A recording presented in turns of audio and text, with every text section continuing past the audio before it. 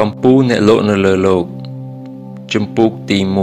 1លោកមានសិល្បៈក្នុងការរស់នៅមួយយ៉ាងដែលកម្របានជួបគឺរស់នៅមិនមែនតែដើម្បីខ្លួនឯងនោះទេតែរស់នៅដើម្បីអ្នកដទៃហើយការចេះព្រួយបារម្ភចំពោះអ្នកដទៃនេះបានធ្វើឲ្យលោកក្លាយជាមនុស្សប្រសើរជាងគេHafid ដើរអែនអននៅពីមុខកញ្ចក់ស្ពាន់ដើម្បីពិនិត្យមើលរូបរាងរបស់ខ្លួនដោយយកចិត្តទុកដាក់មានតែភ្នែកទេដែលមិនទាន់ចាស់គាត់និយាយតិចបន្ទាប់មក Hafid បែរខ្លួនហើយដើរយឺតៗនៅលើឥដ្ឋដែលធ្វើអំពីថ្មកែវមិនយូរប៉ុន្មានគាត់ក៏ដើរកាត់សសរធំពីរធ្វើអំពីថ្មម្យ៉ាងពណ៌ខ្មៅនិងកំពុងឈរបង្ហាញរាងយ៉ាងសង្ហាដើម្បីលើកទ្រពីដានដែលត្រូវបានគេតុបតែងទៅដោយបន្ទះប្រាក់និងបន្ទះមាសប៉ុន្តែជើងចំណាស់ទាំងពីររបស់ Hafid មិនបានបញ្ឈប់គាត់ឲ្យនៅគយគន់សម្រស់ដ៏ល្អត្រកាលទាំងនោះឡើយគឺពួកវានៅបន្តនាំ Hafid ឲ្យធ្វើដំណើរទៅមុខទៀតដោយដើរកាត់តាមតុមួយជួរដែលធ្វើអំពីដើមស្រល់និងភ្លុកដំរីគ្រែសម្រាប់អង្គុយលេងនិងកៅអីសម្រាប់ផ្អែកខ្នងសុទ្ធតែត្រូវបានតុបតែងទៅដោយស្នូកអណ្ដើករលោងមានពណ៌ភ្លឺចាំងសាតចំណែកឯជញ្ជាំងវិញមានដាំលម្អទៅដោយគ្រាប់ត្បូងនិងមានពន្លឺផ្លេកចេញមកពីក្រណាត់សំពត់ប៉ាក់ដែលត្រូវបានគេរចនាយ៉ាងផ្ចិតផ្ចង់បំផុតដើមឈើម្យ៉ាងធំស្ថិតនៅក្នុងអំបូរដើមត្នោតត្រូវបានដាំជាជួរនៅក្នុងផើងវែងធ្វើអំពីលង្ហិនដើម្បីហុំព័ទ្ធពពួកផ្កាជាច្រើនប្រភេទដែលកំពុងដុះនៅក្នុងថូមានដាំលម្អទៅដោយគ្រាប់ត្បូងនិងកំពុងបញ្ចេញសម្រស់យ៉ាងស្រស់ត្រកាលដើម្បីទាក់ទាញអារម្មណ៍របស់អ្នកដំណើរដែលដើរកាត់នៅទីនោះភ្ញៀវទាំងឡាយកាលបានឃើញទិដ្ឋភាពនៅក្នុងវិមានរបស់ Hafid ហើយតែងអស់សេចក្តីសង្ស័យនិងជឿថា Hafid គឺពិតជាអ្នកមានទ្រព្យសម្បត្តិស្ដុកស្ដំបំផុតម្នាក់មែនបរិះចំណាស់ Hafid កំពុងដើរកាត់សួនច្បារតម្រង់ទៅកាន់ឃ្លាំងទំនិញដែលមានទំហំវែងជាងវិមានរបស់គាត់រហូតដល់500ជំហានឯណោះអ៊ីរ៉ាមូដែលជាអ្នកកាន់កាប់ឃ្លាំងកំពុងឈរចាំ Hafid ទាំងអន្ទះសារនៅខាងមុខច្រកចូលជំរាបសួរលោកម្ចាស់ Hafid ងក់ក្បាលហើយបន្តដំណើរដោយស្ងៀមស្ងាត់ដោយមានអ៊ីរ៉ាមូដើរតាមពីក្រោយខ្នងក្នុងទឹកមុខងឿងឆ្ងល់ព្រោះគាត់មិនទាន់បានដឹងថាហេតុអ្វីបានជាចៅហ្វាយចង់ជួបខ្លួនទាំងព្រឹកព្រលឹមបែបនេះទេនៅពេលមកដល់កន្លែងទម្លាក់ទំនិញ Hafid ឈប់បន្តិចដើម្បីពិនិត្យទំនិញដែលកម្មករកំពុងជញ្ជូនចេញពីរទេះធំនឹងត្រូវបានគេរាប់មុននឹងត្រូវបញ្ជូនបន្តទៅដាក់នៅក្នុងឃ្លាំងទំនិញទាំងនោះរួមមានរោមចៀមក្រណាត់មានតម្លៃស្បែកសត្វសម្រាប់សរសេរទឹកឃ្មុំកម្រាលព្រំនិងប្រេងនាំចូលមកពីតំបន់អាស៊ីព្រមទាំងកញ្ចក់ផ្លែល្វាផ្លែឈើស្ងួតនិងថ្នាំព្យាបាលជំងឺផ្សេងផលិតក្នុងស្រុកក្រៅពីនេះនៅមានក្រណាត់និងឱសថដែលផលិតនៅក្រុងផាមីរ៉ានៅមានមើមខ្ញីសបកឈើម្យ៉ាងមានជាតិហឹរនិងថ្មមានតម្លៃមកពីអារ៉ាប់ក៏នៅមានពោតក្រដាសថ្មកានីតថ្មកែវនិងថ្មបាសាល់មកពីអេស៊ីបក្រណាត់សម្រាប់តុបតែងមកពីទីក្រុងបាប៊ីឡូនគំនូរមកពីចក្រភពរ៉ូម៉ាំងនិងរូបចម្លាក់មកពីក្រិក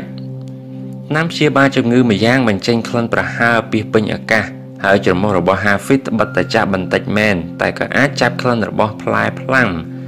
ផ្លែប៉ោមក្លិនឈីសនិងក្លិនខ្ញីបានដែរ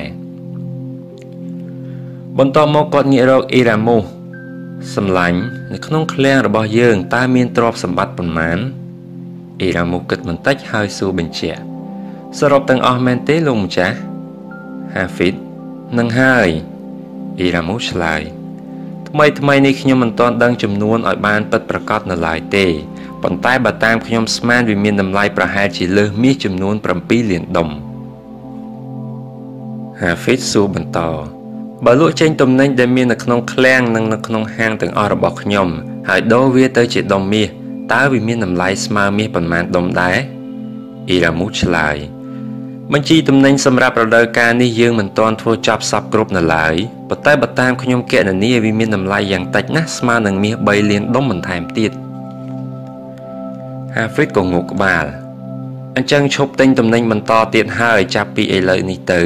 ត្រូវរៀបចំគម្រោងដើម្បីលក់ទ្រព្យសម្បត្តិរបស់ខ្ញុំទាំងអស់ចេញហើយដូរប្រាក់ដែលទទួលបានឲ្យទៅជាដុំមាសទាំងអស់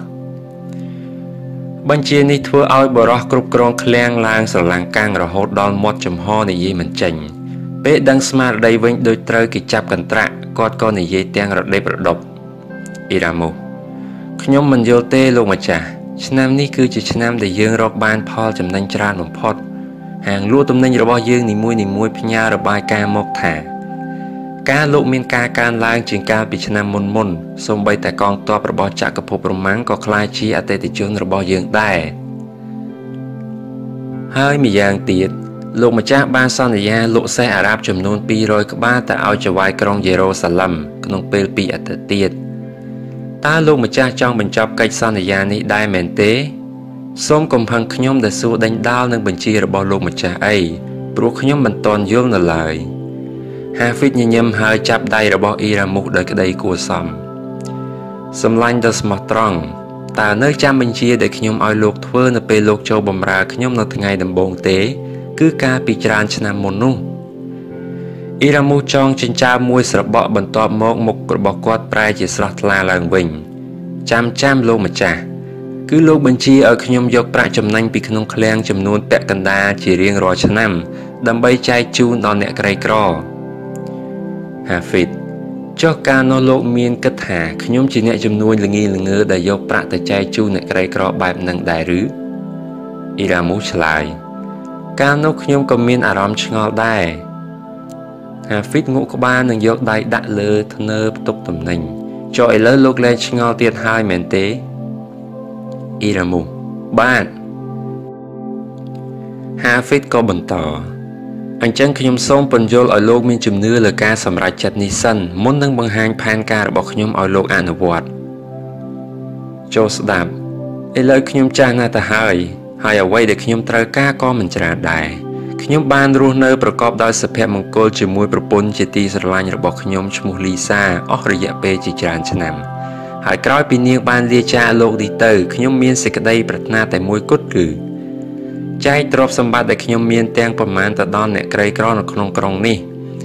ខ្ញុំទុកតែមួយចំនួនឲ្យគ្រប់គ្រាន់សម្រាប់រស់នៅកុំខ្វះខាតទៅបានហើយក្រៅពីសម្អាតឃ្លាំងខ្ញុំក៏ចង់ឲ្យលោករៀបចំឯកសារដើម្បីផ្ទេរហាងលក់ទំនិញនីមួយទៅឲ្យអ្នកដែលគ្រប់គ្រងហាងនោះហើយខ្ញុំក៏ចង់ឲ្យលោកចែកទៅឲ្យពួកគេក្នុងម្នាក់នៅមាសចំនួន 5000 ដុំទុកជារង្វាន់ដែលពួកគេបានធ្វើការបម្រើខ្ញុំយ៉ាងស្មោះត្រង់អស់រយៈពេលជាច្រើនឆ្នាំកន្លងមកដូច្នេះពួកគេអាចចាត់ចែងហាងទំនិញនោះទៅតាមសេចក្តីប្រាថ្នារបស់ខ្លួនទៅចុះអ៊ីរ៉ាមូសហាមាត់បំរុងនឹងនិយាយតែត្រូវហាហ្វីតលើកដៃឡើងខាត់តើការងារនេះធ្វើឲ្យលោកមិនសប្បាយចិត្តមែនទេបរិះយាមឃ្លាំងក្រវីក្បាលនឹងខំប្រឹងញញឹមមិនមែនទេលោកម្ចាស់គឺគ្រាន់តែខ្ញុំនៅមិនទាន់យល់មូលហេតុដែលលោកសម្រេចចិត្តធ្វើបែបនេះលោកនិយាយដោយមនុស្សដែលផ្ដាំពាក្យចុងក្រោយអញ្ចឹងហាហ្វីតនឹងគឺជាអត្តចរិតរបស់លោកហើយអ៊ីរ៉ាមូសគឺចូលចិត្តបារម្ភពីអ្នកដទៃច្រើនជាងខ្លួនឯងតើលោកមិនគិតគូរអំពីអនាគតខ្លួនឯងនៅពេលអង្គភាពជំនួយរបស់យើងត្រូវបានរំសាយចោលទេឬអ៊ីរ៉ាមូសខ្ញុំបម្រើលោកម្ចាស់មកអស់រយៈពេលជាច្រើនឆ្នាំមកហើយតើខ្ញុំអាចអាត្មានិយមគិតតែពីខ្លួនឯងមិនដេចនឹងកើតហាហ្វីតអោបមិត្តចាស់របស់គាត់ម្នាក់នេះហើយនិយាយតបតែវាមិនចាំបាច់នោះទេឥឡូវខ្ញុំបញ្ជាឲ្យលោកផ្ទេរមាសរបស់ខ្ញុំចំនួន 50,000 ដុំទៅក្នុងឈ្មោះរបស់លោកភ្លាមហើយខ្ញុំសូមតែម្យ៉ាងទេពីលោក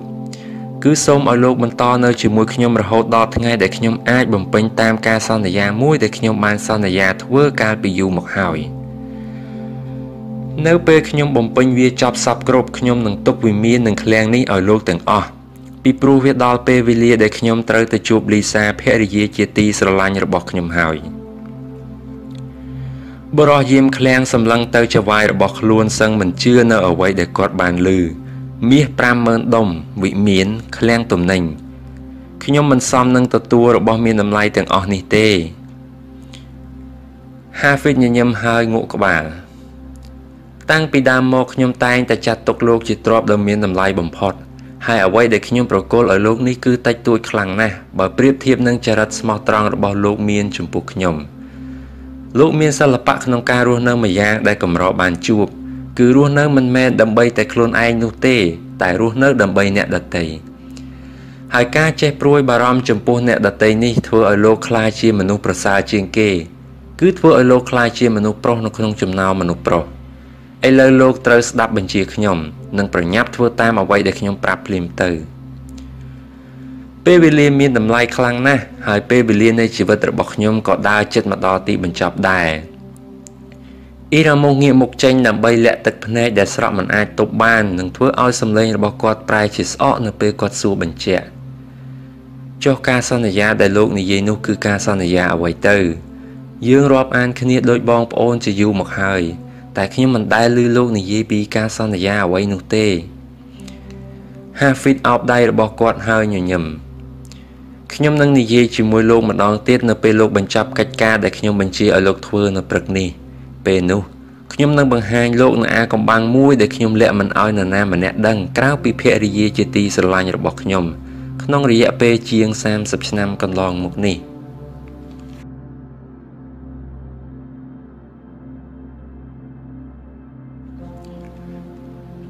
ជំពូកទី2ជោគជ័យសុភមង្គលសេចក្តីស្នេហាសន្តិភាពផ្លូវចិត្តនិងទ្រព្យសម្បត្តិដែលខ្ញុំមានទាំងប៉ុន្មានគឺបានមកដោយសារអាចកំបាំងនៅក្នុងដុំក្រណាត់ទាំងអស់នេះក្រុមបេសកជនមួយក្រុមអមដំណើរដោយកងការពារដ៏តឹងរ៉ឹងចាប់ផ្ដើមចេញដំណើរពីទីក្រុងដាម៉ាខូដែលនាំយកមកជាមួយនូវឯកសារផ្ទេរកម្មសិទ្ធិនិងមាសជាច្រើនដុំសម្រាប់បុគ្គលិកដែលជាអ្នកគ្រប់គ្រងហាងទំនិញទាំងអស់របស់ហាហ្វីតហាងលក់ទំនិញរបស់គាត់មានសឹងតែគ្រប់ទីកន្លែងចាប់ពីដងទន្លេអូបេតនៅក្រុងជូប៉ាទៅដល់រេយូអែនៅឯទីក្រុងផេត្រាហើយអ្នកគ្រប់គ្រងហាងទំនិញម្នាក់សុទ្ធតែទទួលបានលិខិតចូលនិវត្តន៍របស់ហាហ្វីតព្រមជាមួយនឹងអំណោយជាដុំមាសទាំងអារម្មណ៍ស្រឡាំងកាំងនិយាយមិនរួចបេសកកម្មនេះត្រូវបានបញ្ចប់រួចរាល់នៅពេលពួកគេមកដល់ហាងចុងក្រោយនៅទីក្រុងអាទីប៉ាទ្រីស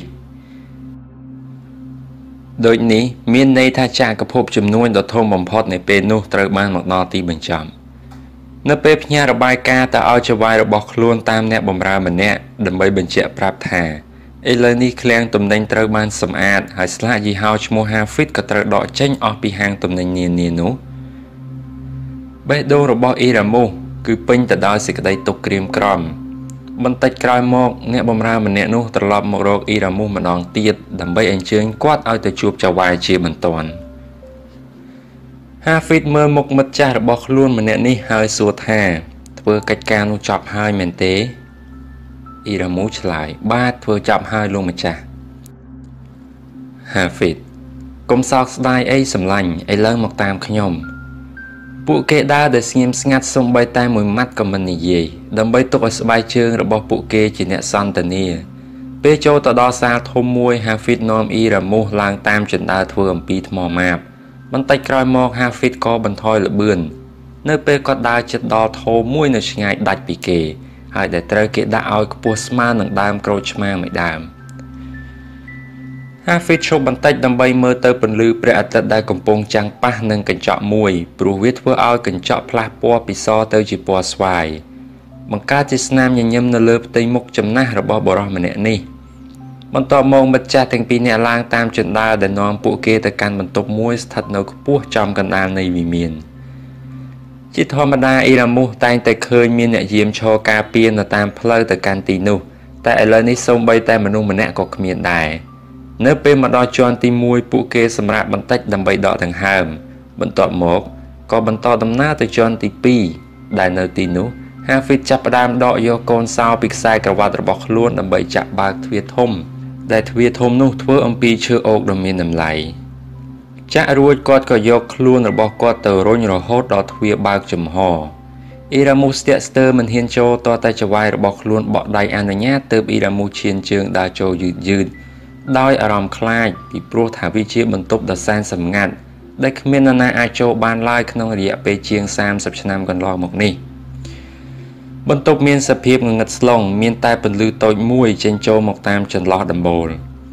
អ៊ីរ៉ាម៉ូតោងដៃរបស់ Hafid ជាប់រហូតតតែភ្នែករបស់គាត់ចាប់ផ្ដើមស៊ាំនឹងភាពងងឹតនោះក្នុងស្នាមញញឹមដោយទឹកមុខក្រៀមក្រំ Hafid មើលទៅអ៊ីរ៉ាម៉ូដែលកំពុងសម្លឹងយឺតទៅជុំវិញបន្ទប់ដែលគ្មានអ្វីសោះក្រៅអំពីប្រអប់មួយដែលធ្វើអំពីឈើម្យ៉ាងដូចជាដើមស៊ីដាហើយត្រូវគេដាក់ឲ្យចំនឹងពន្លឺព្រះអាទិត្យនៅជ្រុងម្ខាងនៃបន្ទប់Hafid អ៊ីរ៉ាម៉ូតើលោកមានអារម្មណ៍ចម្លែកដែរទេ អ៊ីរ៉ាមូឆ្លើយខ្ញុំមិនដឹងថាគួរនិយាយបែបម៉េចទេចៅវាយហាហ្វីតខ្ញុំចង់បានន័យថាតើលោកចម្លើយចិត្តនឹងគ្រឿងសង្ហារឹមរបស់បន្ទប់នេះដែរឬទេមនុស្សជាច្រើនមានការសង្ស័យថាប្រកាសជាមានរបស់អស្ចារ្យអ្វីមួយនៅក្នុងបន្ទប់នេះប៉ុន្មានឆ្នាំមកនេះខ្ញុំដាក់សន្តិសុខយាមយ៉ាងតឹងតែងបំផុតគ្មាននរណាអាចចូលបន្ទប់នេះបានទេឥឡូវនៅពេលបានឃើញដោយផ្ទាល់ភ្នែកតើលោកមិនមានអារម្មណ៍ថាចម្លែកទេអីអ៊ីរ៉ាមូងក់ក្បាលមែនហើយមនុស្សជាច្រើននិយាយអំពីបន្ទប់មួយនេះហើយមានពាក្យចចាមអារាមថាតើចៅវាយបានដាក់វត្ថុដ៏មានតម្លៃអ្វីទៅក្នុងបន្ទប់សម្ងាត់នេះហាហ្វីតមែនហើយសម្លាញ់ខ្ញុំក៏បានឮពួកគេនិយាយដែរមានអ្នកខ្លះនិយាយថានៅក្នុងបន្ទប់នេះមានដាក់ធុងពេជ្រនិងដុំមាសឬក៏មានដាក់សត្វចម្លែកឬក៏បាក់សីកម្រណាមួយកាលនោះមានអ្នកចំនួនជនជាតិពេម្នាក់បានសង្ស័យថាខ្ញុំបានលាក់ស្រីស្នំស្អាតៗនៅក្នុងបន្ទប់នេះដែលធ្វើឲ្យលីសាភរិយារបស់ខ្ញុំសើចទាំងហួសចិត្តដោយលោកបានឃើញឥឡូវនេះអញ្ចឹងបន្ទប់នេះទទេស្អាតគ្មានអ្វីក្រៅតែអំពីប្រអប់តូចមួយប៉ុណ្ណោះឥឡូវមកតាមខ្ញុំបុរសទាំងពីរអង្គុយនៅជិតប្រអប់ឯហាហ្វីតចាប់ផ្ដើមស្រាយក្រណាត់ដែលរុំប្រអប់តូចនោះចេញគាត់ស្រូបយ៉ាងវែងនៅក្លិនក្រអូបចេញពីឈើដែលគេយកមកធ្វើប្រអប់នោះបន្ទាប់មកគាត់យកដៃសង្កត់លើគម្របវាឲ្យហើបចេញបន្តិចម្ដងអ៊ីរ៉ាមូអោនចុះបន្តិចដើម្បីមើលទៅក្នុងប្រអប់ដែលមានឃើញភ្លុកដំរីមួយគាត់ងាកមករកហាហ្វីតនិងក្រវីក្បាលដោយអារម្មណ៍ឆ្ងល់ពីព្រោះនៅក្នុងភ្លុកដំរីនោះគ្មានអ្វីទេក្រៅអំពីដុំក្រណាត់មួយចំនួនតែប៉ុណ្ណោះហាហ្វីតលូកដៃយកក្រណាត់មួយដុំមកស្រាយវាចេញគាត់ដាក់បន្ទះក្រណាត់នោះទៅនឹងដើមទ្រូងព្រមទាំងបិទភ្នែកទាំងពីរដើម្បីស្មឹងស្មាតមួយស្របក់បន្ទាប់មកមុខរបស់គាត់បានបង្ហាញនូវភាពស្រស់ថ្លានិងភាពស្ងៀមស្ងាត់ហាក់បីដូចជាភាពចំណាស់បានរត់ចេញពីផ្ទៃមុខបាត់មួយរំពេចក្រោយមកគាត់ក៏ក្រោកឈរឡើងហើយចង្អុលទៅកាន់ប្រអប់តូចនោះហាហ្វីត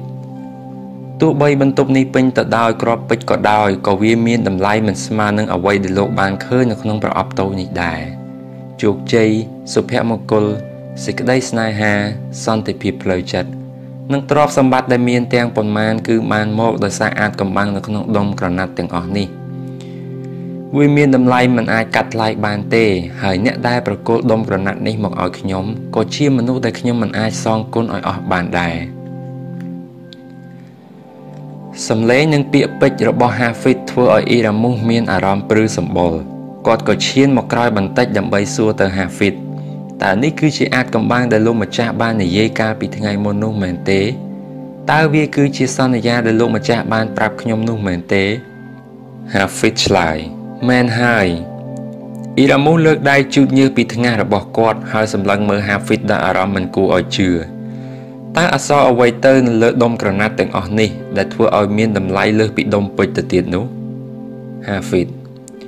ដុំក្រណាត់ទាំងអស់លើកលែងតែមួយដុំចេញមានសរសេរនៅក្បួនឬក៏ច្បាប់ឬក៏អាចហៅថាជារូបមន្តឬក៏ម្យ៉ាងទៀតថាជាសេចក្តីពិតដែលមានតែមួយគត់គ្មាននរណាមានវាគឺជាមូលដ្ឋានគ្រឹះដែលអ្នកអានងាយយល់ដើម្បីក្លាយទៅជាអ្នកលក់ដ៏កំពូលម្នាក់គឺត្រូវរៀននិងអនុវត្តទៅតាមក្បួនច្បាប់នៅក្នុងដុំក្រណាត់នេះនៅពេលមនុស្សណាម្នាក់ចេះចាំស្ទាត់នៅក្បួនច្បាប់ទាំងអស់នេះហើយគាត់នឹងមានសមត្ថភាពអាចរកទ្រព្យសម្បត្តិបានច្រើនតាមតែសេចក្តីត្រូវការអ៊ីរ៉ាមូសសម្លឹងមើលដុំក្រណាត់ទាំងអស់នោះដោយអារម្មណ៍មួយមិនជឿលាយឡំនឹងអារម្មណ៍ស្រងាក់ចិត្តអាចមានទ្រព្យសម្បត្តិច្រើនដូចជាលោកម្ចាស់ដែរទេហាហ្វីតប្រសិនបើជាគាត់ចង់គាត់អាចមានទ្រព្យសម្បត្តិច្រើនជាងខ្ញុំទៅទៀតអ៊ីរ៉ាមូសលោកនិយាយថាដុំក្រណាត់ទាំងអស់សុទ្ធតែបានឆ្លាក់នៅក្បួនច្បាប់ដើម្បីក្លាយជាកម្ពុជាអ្នកលោកម្នាក់លើកលែងតែមួយដុំចុះមួយដុំចុងក្រោយនេះមានឆ្លាក់អ្វីទៅហាហ្វីតមួយដុំចុងក្រោយនេះតាមពិតទៅវាគឺជាដុំទី1ដែលត្រូវតែអានមុនគេព្រោះដុំនីមួយៗត្រូវរៀបទៅតាមលំដាប់ហើយដុំទី1នេះមានឆ្លាក់អាកំបាំងមួយដែលមនុស្សតិចតួចណាស់បានចេះដុំទី1បង្ហាញពីរបៀបត្រូវធ្វើយ៉ាងណាដើម្បីរៀនក្បួនច្បាប់ដែលនៅក្នុងដុំបន្តបន្ទាប់ឲ្យមានប្រសិទ្ធភាពខ្ពស់អ៊ីរ៉ាមូសមើលទៅដូចជាមិនពិបាកទេហើយនរណាក៏អាចរៀនក្បួននេះចេះដែរហាហ្វីតមែនហើយវាមើលទៅសាមញ្ញទេប៉ុន្តែបើមនុស្សម្នាក់ចង់រៀនក្បួននេះឲ្យចេះនិងឲ្យបានផល គាត់ត្រូវតែហ៊ានចំណាយគឺត្រូវចំណាយពេលវេលានិងកម្លាំងដើម្បីប្រមូលអារម្មណ៍ឲ្យមូលរៀនក្បួនច្បាប់នេះរហូតតតែវាคล้ายទៅជាផ្នត់គំនិតរហូតតតែក្បួននេះជ្រាបចូលទៅក្នុងទម្លាប់ជីវិតរបស់គាត់អ៊ីរ៉ាមូសលូកដៃចូលទៅក្នុងប្រអប់និងចាប់ស្រាយក្រណាត់មួយដុំគាត់កាន់វាថ្នមហើយលើកវានិយាយទៅកាន់ហាហ្វីតប៉ុន្តែលោកម្ចាស់ម្ដេចក៏លោកមិនចែករំលែកក្បួននេះឲ្យអ្នកដទៃបានចេះផងជាពិសេសអ្នកដែលធ្វើការបម្រើលោកតាមធម្មតាលោកជាមនុស្សចិត្តធម៌ម្នាក់ចូលចិត្តឲ្យរបស់ទៅគេចុះហេតុអ្វីបានជាមិនចែករំលែកចំណេះដឹងនេះដល់ពួកគេឲ្យคล้ายទៅជាអ្នកមានដែរទៅយ៉ាងហោចណាស់ពួកគេអាចคล้ายទៅជាអ្នកពូកែលោកម្នាក់ដែរហេតុអីក៏លោកម្ចាស់លាក់វាទុកតែម្នាក់ឯងអស់រយៈពេលជាច្រើនឆ្នាំកន្លងមកនេះហាហ្វីតព្រោះខ្ញុំគ្មានជំរឿសនោះទេកាលពីច្រើនឆ្នាំមុនគឺនៅពេលគាត់ប្រគល់ដុំក្រណាត់ទាំងអស់នេះមកឲ្យខ្ញុំបានស្បត់នឹងគាត់ថាខ្ញុំនឹងផ្ទេរក្បួននេះទៅឲ្យមនុស្សតែម្នាក់គត់សូម្បីតែឥឡូវខ្ញុំក៏នៅមិនទាន់យល់ពីមូលហេតុនេះដែរគាត់បញ្ជាឲ្យខ្ញុំអនុវត្តក្បួនច្បាប់នេះនៅក្នុងជីវិតប្រចាំថ្ងៃរហូតដល់ថ្ងៃណាមួយខ្ញុំនឹងជួបមនុស្សដែលគួរឲ្យទុកចិត្តនោះហើយដែលកំពុងត្រូវការចំណេះដឹងដើម្បីបង្ហាញផ្លូវពេលនោះខ្ញុំត្រូវប្រគល់ក្បួនច្បាប់នេះទៅឲ្យគេភ្លាមទោះបីជាគាត់ឯងមិនមានបំណងចង់បានវាក៏ដោយពេលខ្ញុំកំពុងអនុវត្តតាមក្បួននេះខ្ញុំក៏ចេះតែសម្លឹងរកមើលថាតើនរណាគេដែលអាចស្នងទទួលយកដុំក្រណាត់ទាំងអស់នេះបានពីព្រោះខ្ញុំបានស្បត់ថាត្រូវតែរកឲ្យឃើញមុននឹងខ្ញុំស្លាប់ទៅក្បួនទាំងអស់នេះបានធ្វើឲ្យខ្ញុំក្លាយទៅជាមនុស្សម្នាក់ដែលគ្រប់គ្នាទទួលស្គាល់ថាជាកំពូលអ្នកលក់នៅលើលោកហើយសូម្បីតែគាត់ដែលផ្ទេរក្បួននេះមកឲ្យខ្ញុំក៏ត្រូវគេទទួលស្គាល់ថាជាកំពូលអ្នកលក់ម្នាក់នៅក្នុងសម័យរបស់គាត់ដែរអ៊ីរ៉ាមូឥឡូវលោកប្រហែលជាយល់ពីមូលហេតុដែលធ្វើឲ្យរាល់សកម្មភាពរបស់ខ្ញុំនៅច្រើនឆ្នាំកន្លងមកនេះមានលក្ខណៈពិសេសប្លែកពីគេដែលមនុស្សដទៃសូម្បីតែលោកក៏មិនអាចធ្វើឲ្យដូចបានដូច្នេះហើយទើបពួកគេទទួលស្គាល់ថាខ្ញុំគឺជាមនុស្សដែលជោគជ័យបំផុតនិយាយប្រាប់លោកតាមត្រង់ទៅចុះទាំងសកម្មភាពនិងការសម្រេចចិត្តរបស់ខ្ញុំទាំងអស់គឺធ្វើទៅតាមក្បួនច្បាប់ដែលមានចែងនៅក្នុងដុំក្រណាត់ទាំងអស់នេះវាមិនមែនជាបញ្ញាទេដែលធ្វើឲ្យខ្ញុំមានមាសច្រើនសន្ធឹកសន្ធាប់បែបនេះនោះគឺខ្ញុំដូចជាឧបករណ៍ចាំតែអនុវត្តតាមក្បួននេះតែប៉ុណ្ណោះអ៊ីរ៉ាមូបន្តតើលោកម្ចាស់ប្រកាសហើយថាមនុស្សដែលទទួលបានដុំក្រណាត់នេះហើយនឹងធ្វើឲ្យជីវិតគេផ្លាស់ប្ដូរហាហ្វីតប្រកាសហើយរួចគាត់ក៏ដាក់ដុំក្រណាត់នោះដោយថ្នមទៅក្នុងប្រអប់និងបិទគម្របវិញគាត់និយាយតិចដោយលុតជង្គង់នៅពីមុខប្រអប់អ៊ីរ៉ាមូតើលោកអាចនៅជាមួយខ្ញុំរហូតដល់ថ្ងៃនោះបានដែរឬទេបរិយាមឃ្លាំងដើរចូលមកជិតហើយចាប់ដៃហាហ្វីតយ៉ាងណែនក្រោយពីងក់ក្បាលបន្តិចគាត់ក៏ដើរចេញពីបន្ទប់បាត់ទៅហាហ្វីតបន្ទាប់ពីរុំក្រណាត់ជុំវិញប្រអប់តូចនោះរួចគាត់ក្រោកឈរហើយដើរចេញពីបន្ទប់ទៅកាន់ដំបូលដែលខ្ពស់ជាងគេនៃវិមានរបស់គាត់ខ្យល់បក់មកពីទិសខាងកើតនាំមកនៅក្លិនទឹកបឹងនិងក្លិនខ្សាច់ប៉ះនឹងផ្ទៃមុខរបស់បុរសចំណាស់ហាហ្វីតគាត់ញញឹមនៅពេលគាត់បានឈរនៅទីខ្ពស់មួយជាងគេនៅទីក្រុងដាម៉ាខូដែលធ្វើឲ្យគាត់នឹកឃើញរឿងកាលពីអតីតកាល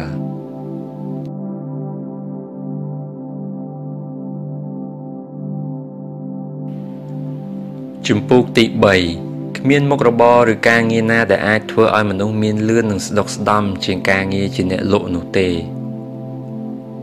វាគឺជារដូវរងាធ្វើឲ្យអាកាសធាតុឡើងត្រជាក់កកនៅតាមដងភ្នំអូលីវចេញពីទីក្រុងយេរូសាឡឹមដែលជិះកាត់តាមផ្លូវតូចមួយនៅជ្រោះភ្នំ Kidron Valley មានធំក្លិនផ្សែងក្លិនធូបនិងក្លិនអាំងសាច់ចេញពីព្រះវិហារមួយលាយឡំនឹងក្លិនប្រហើរភាយចេញពីដើមឈើឈ្មោះ Teribin ដែលដុះនៅលើភ្នំនៅមិនខ្ពស់ប៉ុន្មាននៅម្ខាងនៃជម្រាលភ្នំមានភូមិមួយឈ្មោះ Bepek ដែលនៅទីនោះមានពួកអ្នកដើរចំនួនមួយក្រុមធំកំពុងដេកលក់យ៉ាងស្កប់ស្កល់ពួកគេគឺជាក្រុមអ្នកជំនួញរបស់ផេរូដែលធ្វើដំណើរមកពីទីក្រុងផាមីរ៉ាកាលនោះគឺជារាត្រីយប់ជ្រៅណាស់ទៅហើយសូម្បីតែវងសត្វសេះរបស់ពួកគេក៏ឈប់ដើររកស៊ីចំណីហើយប្រប្រាស់ខ្លួនដេកនៅលើដើមស្មៅតូចដែរក្រុមជំនួយនោះបានបោះជំរំជាប់គ្នាយ៉ាងវែងហើយនៅខាងចុងជំរំពួកគេយកខ្សែធំធ្វើអំពីដើមក្រចៅទៅចងភ្ជាប់នឹងដើមអូលីវចំនួន4ដើមបង្កើតទៅជាក្រោលសត្វមួយមានរាង4ជ្រុងបន្ទាប់មក ប្រមូលសត្វអូតនិងសត្វលាឲ្យមកដេកជុំគ្នាដើម្បីបានភាពកក់ក្ដៅនៅខាងក្នុងតង់មួយឯនោះវិញភេរូកំពុងដើរទៅវិញទៅមកទាំងមិនស្រួលក្នុងចិត្តតតែសោះគាត់ឈប់ដើរម្ដងគាត់ចង់ចិញ្ចើមនឹងក្រវីក្បាលដាក់ក្មេងកំឡោះម្នាក់ដែលកំពុងអង្គុយលុតជង្គង់ធ្វើមុខស្លេកស្លាំងនៅក្បែរច្រកចូលបន្ទាប់មកភេរូក៏ដាក់ខ្លួនអង្គុយថ្នមរបៀបជាមនុស្សចាស់នៅលើកម្រាលពណ៌មាសមួយផ្ទាំងហើយបកដៃហៅកំឡោះនោះឲ្យចូលមកជិតភេរូហាហ្វីតខ្ញុំចាត់ទុកឯងដូចជាកូនរបស់ខ្ញុំអញ្ចឹងតែអាកប្បកិរិយារបស់ឯងធ្វើឲ្យខ្ញុំឆ្ងល់ខ្លាំងណាស់តើឯងមិនចូលចិត្តការងារនេះមែនដែរឬទេហាហ្វីតឆ្លើយមិនមែនទេលោកម្ចាស់ភេរូប្រហែលមកពីក្រុមជំនួញរបស់យើងកាន់តែធំទៅធ្វើឲ្យចំនួនសត្វក៏កាន់តែច្រើនហើយនេះធ្វើការងារថែទាំសត្វរបស់ឯងកាន់តែពិបាកជាងមុនមែនឬទេហាហ្វីតមិនមែនអញ្ចឹងទេលោកម្ចាស់ភេរូសួរទៀតអញ្ចឹងប្រាប់ឲ្យត្រង់មកតើអ្វីដែលឯងចង់បានពិតប្រាកដហើយនិយាយប្រាប់ពីមូលហេតុរបស់វាផងហាហ្វីតឆ្លើយគឺខ្ញុំចង់ធ្វើជាអ្នកលក់ទំនិញម្នាក់ខ្ញុំអត់ចង់ធ្វើជាអ្នកថែទាំសត្វអូតទៀតទេខ្ញុំចង់ក្លាយជាអ្នកពូកែលក់ដូចហាដេតស៊ីមិនខាលីបនិងអ្នកជំនាញលក់ទំនិញដទៃផ្សេងទៀតព្រោះពួកគេម្នាក់សុទ្ធតែធ្វើដំណើរចេញពីទីនេះទៅកាន់តំបន់រៀងខ្លួនដោយមានដឹកទំនិញរបស់លោកម្ចាស់យ៉ាងច្រើនទៅតាមខ្លួនហើយនៅពេលត្រឡប់មកវិញពួកគេនាំមកជាមួយនៅមាសដែលមួយចំណែកគឺសម្រាប់លោកម្ចាស់ហើយមួយចំណែកទៀតជារង្វាន់ដែលលោកម្ចាស់ឲ្យទៅពួកគេខ្ញុំចង់ឲ្យជំនាញឡើងខ្ពស់ជាងជំនាញមើលថែទាំសត្វនេះធ្វើជាអ្នកមើលសត្វអូតយូរទៅដូចជាគ្មានបានអីទេតែបើធ្វើជាអ្នកលក់ម្នាក់វិញខ្ញុំពិតជាជោគជ័យព្រោះខ្ញុំមានឱកាសអាចរកប្រាក់បានច្រើនភេរូតើឯងដឹងរឿងនេះពីណាមកហាហ្វីតព្រោះខ្ញុំតែងឮលោកម្ចាស់និយាយថាគ្មានមុខរបរឬការងារណាដែលអាចធ្វើឲ្យមនុស្សមានលឿននិងស្ដុកស្ដំជាងការងារជាអ្នកលក់នោះទេភេរូងក់ក្បាលរបស់គាត់តែបន្តជាជីកសួរទៅក្មេងកំឡោះនោះចុះឯងប្រកាសទេថាអាចធ្វើការបានល្អដូចហាដេតនិងអ្នកលក់ផ្សេងទៀត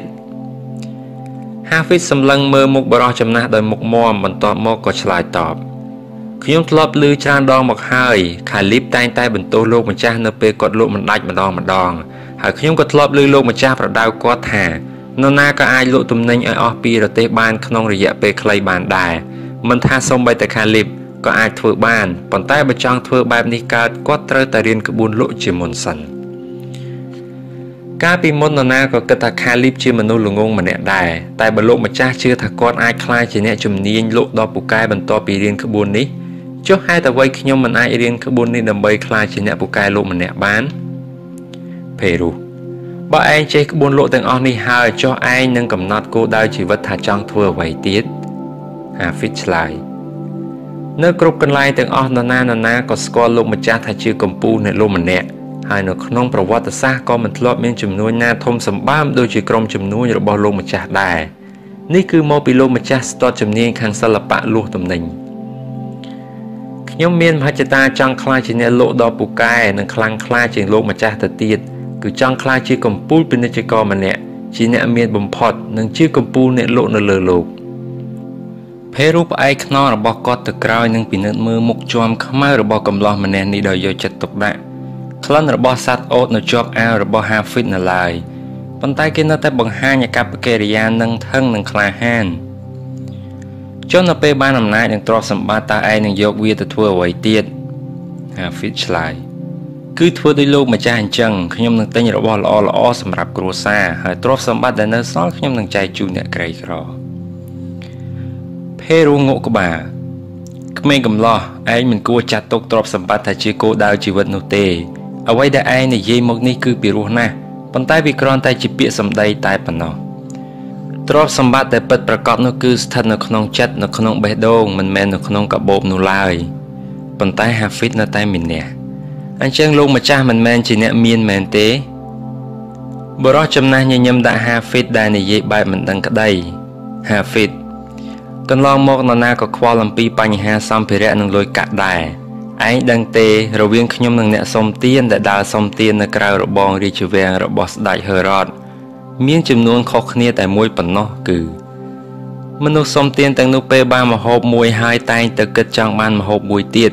ចំណែកឯខ្ញុំវិញខ្ញុំតែងតែគិតថានេះគឺជាម្ហូបចុងក្រោយរបស់ខ្ញុំដូច្នេះចូលកុំលោភលន់នឹងទ្រព្យសម្បត្តិកុំប្រើអស់កម្លាំងកាយចិត្តដើម្បីតែចង់ក្លាយជាអ្នកមានម្នាក់ត្រូវស្វែងរកសុភមង្គលត្រូវធ្វើខ្លួនឲ្យគេស្រឡាញ់និងត្រូវចេះផ្ដល់សេចក្តីស្រឡាញ់ដល់អ្នកដទៃហើយសំខាន់ជាងគេនោះគឺត្រូវមានសន្តិភាពផ្លូវចិត្តនិងភាពស្ងៀមស្ងាត់Hafid នៅតែមានអ្នកប៉ុន្តែសុភមង្គលសេចក្តីស្រឡាញ់និងសន្តិភាពផ្លូវចិត្តมันអាចកើតបានទេបើគ្មានប្រាក់តើនរណាអាចធ្វើចិត្តឲ្យមានសន្តិភាពកើតបើគាត់រស់នៅក្នុងភាពក្រីក្របើគាត់គ្មានបាយហូបតើគាត់មានចិត្តសប្បាយយ៉ាងម៉េចកើតតើគាត់អាចបង្ហាញសេចក្តីស្រឡាញ់និងការយកចិត្តទុកដាក់ដល់គ្រួសារម្ដេចបានបើគាត់គ្មានប្រាក់ដើម្បីទិញអាហារសម្លៀកបំពាក់និងផ្ទះសម្បែងឲ្យពួកគេនោះលោកម្ចាស់ទេដែលបាននិយាយខ្លួនឯងថាទ្រព្យសម្បត្តិគឺជារបស់ល្អព្រោះវានាំមកនូវសេចក្តីសប្បាយឲ្យដល់អ្នកដទៃ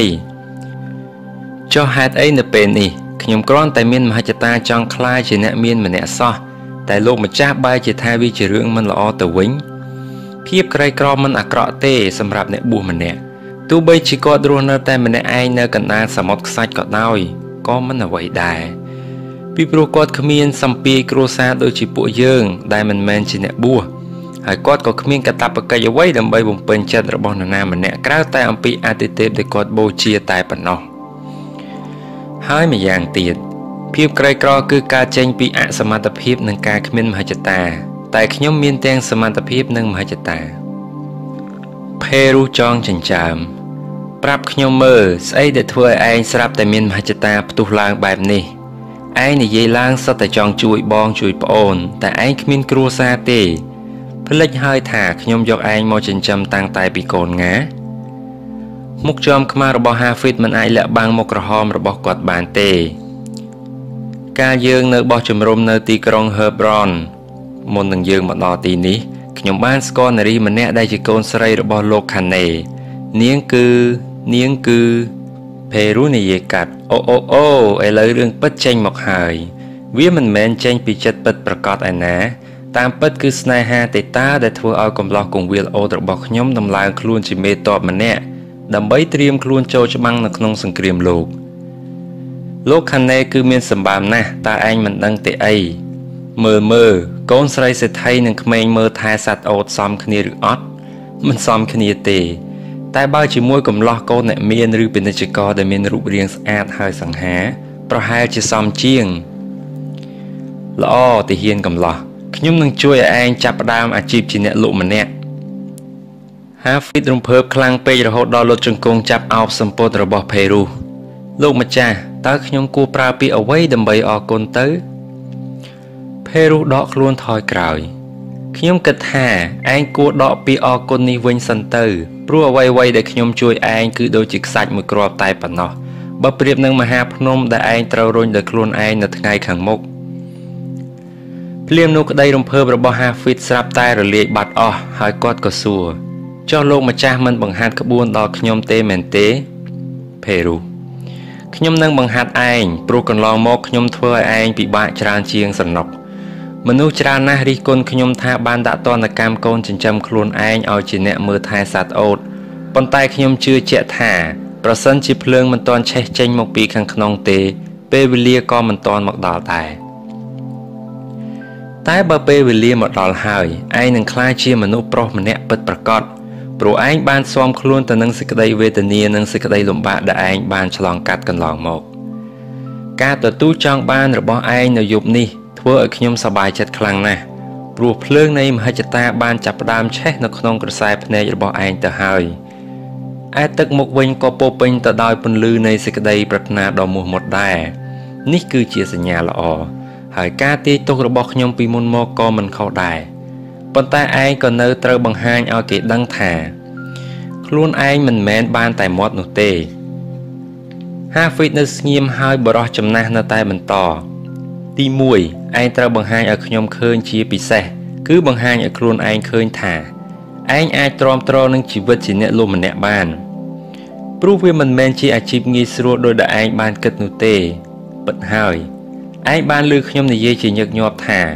បើអ្នកលោកណាជោគជ័យគាត់នឹងទទួលបានរង្វាន់យ៉ាងច្រើនអស្ចារ្យ ប៉ុន្តែរង្វាន់នោះគឺអស្ចារ្យក៏ព្រោះតែមានមនុស្សតិចតួចណាស់អាចធ្វើបានមនុស្សភាគច្រើនសុខចិត្តចោះចាញ់និងអស់សង្ឃឹមបន្ទាប់ពីបរាជ័យរហូតដល់ទៅភ្លេចនៅលក្ខណៈសម្បត្តិដែលខ្លួនមានហើយដែលអាចយកវាទៅប្រើដើម្បីទាក់ទាញយកទ្រព្យសម្បត្តិដែលខ្លួនចង់បានទៀតផងមនុស្សមួយចំនួនទៀតទទួលអារម្មណ៍ភ័យខ្លាចនិងមន្ទិលសង្ស័យមិនទុកចិត្តលើខ្លួនឯងនៅពេលពើប្រទះនឹងឧបសគ្គម្ដងហើយក៏ចាត់ទុកខ្លួនឯងថាជាសត្រូវទៅវិញក៏មានតែតាមពិតការបន្ទោចបង្អាក់ទាំងអស់នេះគឺជាមិត្តគឺជាអ្នកជួយពួកគេឲ្យរីកចម្រើនទៅវិញទេឧបសគ្គគឺជាគ្រឿងផ្សំដើម្បីជោគជ័យព្រោះនៅក្នុងអាជីវកម្មលក់ដូរក៏ដូចជាមុខរបរផ្សេងទៀតដែរជោគជ័យតែងតែកើតឡើងនៅបន្ទាប់ពីបានប្រឈមមុខទៅនឹងការពុះពៀការព្យាយាមនិងការបរាជ័យច្រើនរាប់មិនអស់ប៉ុន្តែការពុះពៀនីមួយការបរាជ័យនីមួយនឹងជួយសម្រួលជំនាញនិងបង្កើនភាពរឹងប៉ឹងឲ្យឯងឲ្យកាន់តែប្រសើរជាងមុនវានឹងធ្វើឲ្យឯងកាន់តែក្លាហាននិងកាន់តែមានចិត្តអំណត់អត់ធ្មត់វានឹងធ្វើឲ្យឯងកាន់តែមានសមត្ថភាពនិងមានទំនុកចិត្តលើខ្លួនឯងដូច្នេះឧបសគ្គនីមួយគឺជាសម្លាញ់ដែលប្រគៀកស្មាជាមួយឯងនិងជំរុញឯងឲ្យកាន់តែល្អប្រសើរឡើងនៅពេលគេច្រានចោលការផ្សព្វផ្សាយរបស់ឯងចោលម្ដងវាគឺជាឱកាសដើម្បីឈានទៅមុខតែបើឯងចេះតែងាកចេញពីវាចេះតែប្រឹងគេចវេះពីវាគឺមិនខុសអីនឹងយកអនាគតរបស់ខ្លួនទៅបោះចោលនោះទេក្មេងកំឡោះងក់ក្បាលហើយហាមាត់ប្រុងនឹងនិយាយតែត្រូវភេរុសលើកដៃខាត់ហើយបន្តម្យ៉ាងទៀតឥឡូវនេះឯងកំពុងចាប់ផ្ដើមធ្វើការងារមួយដែលឯកោបំផុតលើលោកឯកោជាអ្នកដើរប្រមូលពន្ធដែលចេញពីផ្ទះនៅពេលព្រឹកនិងត្រឡប់មកផ្ទះវិញនៅពេលថ្ងៃលិចឯកោជាងទាហានរបស់ចក្រភពរ៉ូម៉ាំងដែលរស់នៅក្នុងមន្ទីរទៅទៀតឯងនឹងបានឃើញថ្ងៃរះនិងថ្ងៃលិចនៅទីផ្សេងពីគ្នាដែលជាទីឆ្ងាយពីមិត្តភ័ក្តិនិងមនុស្សជាទីស្រឡាញ់គ្មានអ្វីដែលធ្វើឲ្យមនុស្សមានអារម្មណ៍ឯកោបំផុតជាងពេលខ្លួនដើរកាត់មុខផ្ទះរបស់គេនៅក្នុងរាត្រីស្ងាត់និងមើលឃើញសមាជិកគ្រួសារនោះអង្គុយជុំគ្នាក្រោមពន្លឺចង្គៀងព្រមទាំងបរិភោគអាហារពេលល្ងាចដោយក្តីរីករាយនោះទេ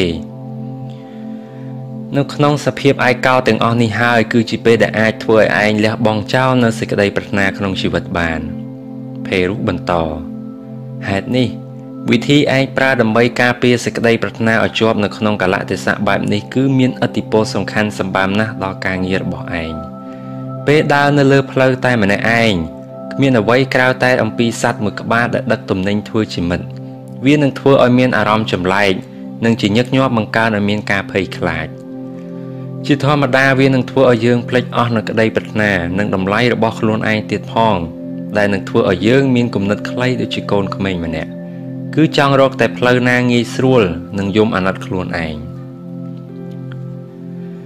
ចុងក្រោយក៏សម្រេចចិត្តឈប់សូម្បីមនុស្សរាប់ពាន់នាក់ដែលកើតមកមានសក្តានុពលអាចក្លាយជាអ្នកលក់ដ៏ពូកែម្នាក់ក៏សម្រេចចិត្តចុះចាញ់ដោយសារអារម្មណ៍ឯកោនេះដែរម្យ៉ាងទៀតពេលនោះនឹងគ្មាននរណាម្នាក់អាចធ្វើឲ្យឯងសប្បាយចិត្តឬមកលួងលោមចិត្តរបស់ឯងបានទេជាពិសេសនៅពេលលក់ទំនិញមិនដាច់សូម្បីអ្នកចង់មកក្បែរក៏គ្មានគឺមានតែចោលដែលចង់លួចកាបូបរបស់ឯងតែប៉ុណ្ណោះហាហ្វីតខ្ញុំនឹងប្រុងប្រយ័ត្ននិងចងចាំការណែនាំនេះភេរុអញ្ចឹងឥឡូវយើងអាចចាប់ផ្ដើមបានហើយខ្ញុំក៏មិនណែនាំឯងបន្ថែមទៀតដែរពេលនេះឯងឈរនៅចំពោះមុខខ្ញុំក្នុងនាមជាផ្លែល្វាខ្ចីនៅឡើយបើវាមិនទាន់ពណ៌លឿងទេគ្មាននរណាអាចហៅវាថាជាផ្លែល្វាទុំបានទេដូចគ្នាបើសិនជាឯងមិនទាន់បង្ហាញឲ្យគេឃើញនៅចំណេះដឹងនិងបទពិសោធន៍នៅក្នុងសិល្បៈនៃការលក់ទំនិញទេក៏គ្មាននរណាម្នាក់អាចហៅឯងថាជាអ្នកលក់ម្នាក់បានដែរហាហ្វីតចុះខ្ញុំអាចចាប់ផ្ដើមដោយរបៀបណាភេរុនៅព្រឹកស្អែកឯងទៅប្រាប់ CVO នៅកន្លែងចែកចាយទំនិញគាត់នឹងប្រគល់ឲ្យឯងនៅក្រណាត់រោមមួយផ្ទាំងដែលមានគុណភាពខ្ពស់ជាងគេរបស់ពួកយើងវាត្បាញមកអំពីរោមពពែដែលមិនជ្រាបទឹកទោះបីជាត្រូវភ្លៀងខ្លាំងប៉ុណ្ណាក៏ដោយវាត្រូវបានគេចលក់នៅក្នុងពណ៌ក្រហមដែលផលិតចេញពីឫសរុក្ខជាតិម្យ៉ាងឈ្មោះមេដឺដែលធ្វើឲ្យវាកាន់ពណ៌បានយូរនៅជាសម្ពុតមានដេររូបផ្កាយតូចមួយវាគឺជាសញ្ញារបស់ដុល្លារដែលជាស្លាកយីហោនៃក្រណាត់សម្ពុតដែលមានគុណភាពល្អបំផុតនៅលើលោក នៅចិត្តសញ្ញារូបកាយនោះគឺមានស្លាកយីហោរបស់ខ្ញុំគឺរូបរង្វង់ដាក់នៅក្នុងរូបការ៉េស្លាកសញ្ញាទាំងពីរនេះត្រូវបានគេស្គាល់ជាទូទៅនឹងគ្រប់ទីកន្លែងដូច្នេះហើយទើបយើងអាចលក់ដាច់រហូតដល់រាប់ពាន់ផ្ទាំងឯណោះដោយសារខ្ញុំបានធ្វើចំនួនជាមួយជនជាតិជ្វីសជាយូរមកហើយទើបខ្ញុំបានស្គាល់ក្រណាត់ដែលមានគុណភាពល្អបែបនេះពួកគេឲ្យឈ្មោះវាថាអាប៊ីយ៉ាចូលឯងយកក្រណាត់សម្ពត់អាប៊ីយ៉ានោះមួយផ្ទាំងព្រមទាំងសត្វលាមួយក្បាលរួចធ្វើដំណើរទៅកាន់ក្រុង Bellingham គឺជាក្រុងតូចមួយដែលក្រុមជំនួញរបស់យើងធ្វើដំណើរឆ្លងកាត់មុននឹងមកដល់ទីនេះអត់មានអ្នកណាម្នាក់ធ្លាប់ទៅលក់ក្រណាត់នៅទីនោះនៅឡើយទេព្រោះពួកគេយល់ថាវាគឺជាការខាតពេលវេលាអត់ប្រយោជន៍ដោយសារប្រជាជននៅក្នុងភូមិនោះគឺសុទ្ធតែជាអ្នកក្រីក្រប៉ុន្តែកាលពីប៉ុន្មានឆ្នាំមុនខ្ញុំបានលក់ដាច់ក្រណាត់សម្ពត់រាប់រយផ្ទាំងទៅឲ្យអ្នកគង្វាលសត្វនៅទីនោះដូច្នេះឯងត្រូវស្នាក់នៅ Bellingham រហូតដល់ឯងលក់ក្រណាត់សម្ពត់មួយផ្ទាំងនោះឲ្យដាច់Hafid ងក់ក្បាលនិងខំទប់ដើម្បីលាក់បាំងសេចក្តីរីករាយរបស់ខ្លួនតើខ្ញុំលក់សម្ពត់នោះក្នុងតម្លៃប៉ុន្មានដែរលោកម្ចាស់ពេរូឆ្លើយខ្ញុំនឹងចុះឈ្មោះរបស់ឯងដាក់ក្នុងបញ្ជីព្រមទាំងដាក់ចំនួនប្រាក់មួយកាក់នៅពេលត្រឡប់មកវិញឯងត្រូវបង់ឲ្យខ្ញុំនៅប្រាក់មួយកាក់ហើយប្រាក់ដែលនៅសល់ឯងយកទៅចុះទុកវាជាប្រាក់កម្រៃជើងសាឯងត្រូវដាក់តម្លៃកណាត់នោះដោយខ្លួនឯងអាចលក់វានៅក្នុងផ្សារដែលនៅភាគខាងត្បូងនៃភូមិឬក៏អាចដើរលក់នៅតាមផ្ទះដែលមានរាប់ពាន់ខ្នងឯណោះខ្ញុំសង្ឃឹមថាឯងអាចលក់ក្រណាត់សម្ពត់មួយផ្ទាំងនោះដាច់នៅទីនោះតើឯងយល់អញ្ចឹងដែរឬទេ Hafid ងក់ក្បាលម្ដងទៀតហើយបន់ឲ្យដល់ពេលព្រឹកឆាប់ភេរូដាក់ដៃថ្នមនៅលើស្មារបស់ក្មេងកំឡោះ Hafid ខ្ញុំនឹងមិនរកអ្នកមើលថែសត្វណាមកជំនួសឯងទេរហូតដល់ពេលឯងត្រឡប់មកវិញពេលនោះប្រសិនបើខ្លួនឯងរកឃើញថាគ្មានសមត្ថភាពប៉ិនប្រសពនៅក្នុងមុខជំនាញខាងលក់ដូរនោះទេខ្ញុំនឹងទទួលស្គាល់ការពិតនេះហើយឯងក៏មិនត្រូវមានអារម្មណ៍អាម៉ាស់មុខដោយសារវាដែរមិនត្រូវខ្មាស់អៀនក្នុងការសាកល្បងឬក្នុងពេលបរាជ័យឡើយព្រោះអ្នកដែលមិនធ្លាប់បរាជ័យគឺជាអ្នកដែលមិនធ្លាប់បានសាកល្បងនៅពេលត្រឡប់មកវិញខ្ញុំនឹងសួរអំពីបទពិសោធន៍របស់ឯងមួយនេះហើយពេលនោះខ្ញុំនឹងសម្រេចចិត្តថាតើត្រូវជួយឲ្យក្តីស្រមៃរបស់ឯងคล้ายទៅជាការពិតឬក៏យ៉ាងណា Hafid អោនគោរពបំរុងនឹងដើរចេញទៅតែបរិះចំណាស់នោះនៅមិនទាន់និយាយចប់នៅឡើយក្មេងកំឡោះមានពាក្យមួយឃ្លាដែលឯងត្រូវរៀនមុនចាប់ផ្ដើមការងារថ្មីនេះហើយត្រូវចងចាំទុកឲ្យជាប់នៅក្នុងចិត្តជានិច្ចពេលនោះឯងនឹងអាចយកឈ្នះឧបសគ្គទាំងឡាយដែលមករារាំងផ្លូវឯងមិនឲ្យសម្រេចមហិច្ឆតារបស់ឯងបាន Hafid ឈរចាំបាទលោកម្ចាស់ភេរូនិយាយបរាជ័យនឹងមិនអាចយកឈ្នះលើឯងបានទេប្រសិនបើសេចក្តីប្រាថ្នាដើម្បីជោគជ័យរបស់ឯងមោះមុតហើយខ្លាំងក្លាភេរូឈានជើងដើរទៅជិតក្មេងកំឡោះនោះតើឯងឮពាក្យមួយឃ្លានេះដែរឬទេហើយឮច្បាស់លាស់ដែរឬទេ Hafid បាទច្បាស់ហើយភេរូ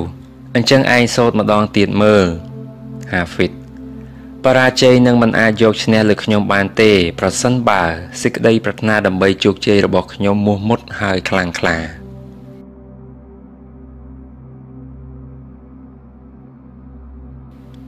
ជំពូកទី4មិនត្រូវខ្មាស់អៀនក្នុងការសាកល្បងឬក្នុងពេលបរាជ័យឡើយពីព្រោះអ្នកមិនធ្លាប់បរាជ័យគឺជាអ្នកដែលមិនធ្លាប់សាកល្បង Hafid ហូបបានពេលកណ្ដាលក៏រុញដុំនំប៉័ងដែលនៅសល់ចេញនឹងសេចក្ដីគិតក្នុងភាពអស់សង្ឃឹមព្រោះស្អែកគឺគម្រប់ថ្ងៃទី4នៃការស្នាក់នៅ Bellingham នេះហើយក្រណាត់ពណ៌ក្រហមស្អាតតែមួយផ្ទាំងសោះក៏នៅមិនទាន់លក់ដាច់ទៀតប៉ុន្មានថ្ងៃមកនេះក្រណាត់មួយផ្ទាំងនោះពួនសំងំរហូតនៅក្នុងបង្វិចដែលគាត់ដាក់លើខ្នងលាដែលឥឡូវកំពុងត្រូវចងនៅក្នុងរោងសត្វខាងក្រោយហាងលក់អាហារក្តីអស់សង្ឃឹមនេះធ្វើឲ្យ Hafid អង្គុយស្ងៀមតែម្នាក់ឯងនៅពីមុខអាហារដែលមិនទាន់ហូបអស់នៅឡើយនៅក្នុងទឹកមុខស្ងួតនិងលែងស្ដាប់ឮអស់នៅសំឡេងដែលកំពុងកងរំពងនៅក្នុងហាងអាហារដ៏មមាញឹកនេះសេចក្តីមន្ទិលសង្ស័យលែងទុកចិត្តខ្លួនឯងដែលជារឿយៗតែងកើតមានដល់បុគ្គលដែលលក់ទាំងឡាយផ្ដើមចូលមកបង្វក់ស្មារតីរបស់គាត់ហេតុអ្វីពួកគេមិនព្រមស្ដាប់ការផ្សព្វផ្សាយរបស់ខ្ញុំតើត្រូវធ្វើយ៉ាងម៉េចដើម្បីឲ្យពួកគេចាប់អារម្មណ៍និងចូលចិត្តហេតុអ្វីពួកគេបិទទ្វារផ្ទះពេលខ្ញុំនិយាយមិនទាន់នឹងបាន5ម៉ាត់ផងហ ហើយអ្វីពួកគេដើរចេញទៅយ៉ាងលឿនមិនចាប់អារម្មណ៍សោះនឹងពាក្យសម្ដីរបស់ខ្ញុំឬមួយក៏មនុស្សទាំងអស់នៅក្នុងក្រុងនេះសុទ្ធតែជាអ្នកក្រមែនបើពួកគេប្រាប់ខ្ញុំថាគេចូលចិត្តក្រណាត់នេះដែរប៉ុន្តែគ្មានប្រាក់ទិញតើខ្ញុំគួរធ្វើយ៉ាងម៉េចហើយអ្វីពួកគេភាកច្រើនប្រាប់ខ្ញុំថាថ្ងៃស្អែកខ្ញុំគួរត្រឡប់ទៅផ្ទះវិញដើម្បីកុំឲ្យខាតពេលគេលក់ដាច់ចុះហេតុអ្វីខ្ញុំលក់មិនដាច់ហេតុអ្វីបានជាខ្ញុំចាប់ផ្ដើមភ័យនៅពេលដែលទៅដល់មាត់ទ្វារផ្ទះម្ដងហើយខ្ញុំត្រូវធ្វើយ៉ាងម៉េចដើម្បីកុំឲ្យភ័យឬមួយក៏មកពីខ្ញុំដាក់តម្លៃក្រណាត់នេះថ្លៃជាងគេពេកហាហ្វីតក្រវីក្បាលទាំងអស់សង្ឃឹមព្រមទាំងខ្ពើមរអើមខ្លួនឯងដោយសារតែបរាជ័យមួយនេះគាត់ចាប់ផ្ដើមមានសេចក្តីសង្ស័យថាប្រហែលជាគាត់មិនសមធ្វើជាអ្នកលក់ទេមើលទៅប្រហែលជាគាត់គួរតែឈប់ធ្វើពីការងារនេះហើយត្រឡប់ទៅធ្វើជាអ្នកមើលថែសត្វអូតវិញប្រសើរជាជាងទោះបីគាត់អាចរកបានប្រាក់ស្ពាន់តែមួយដុំក្នុងមួយថ្ងៃក៏ដោយចុះ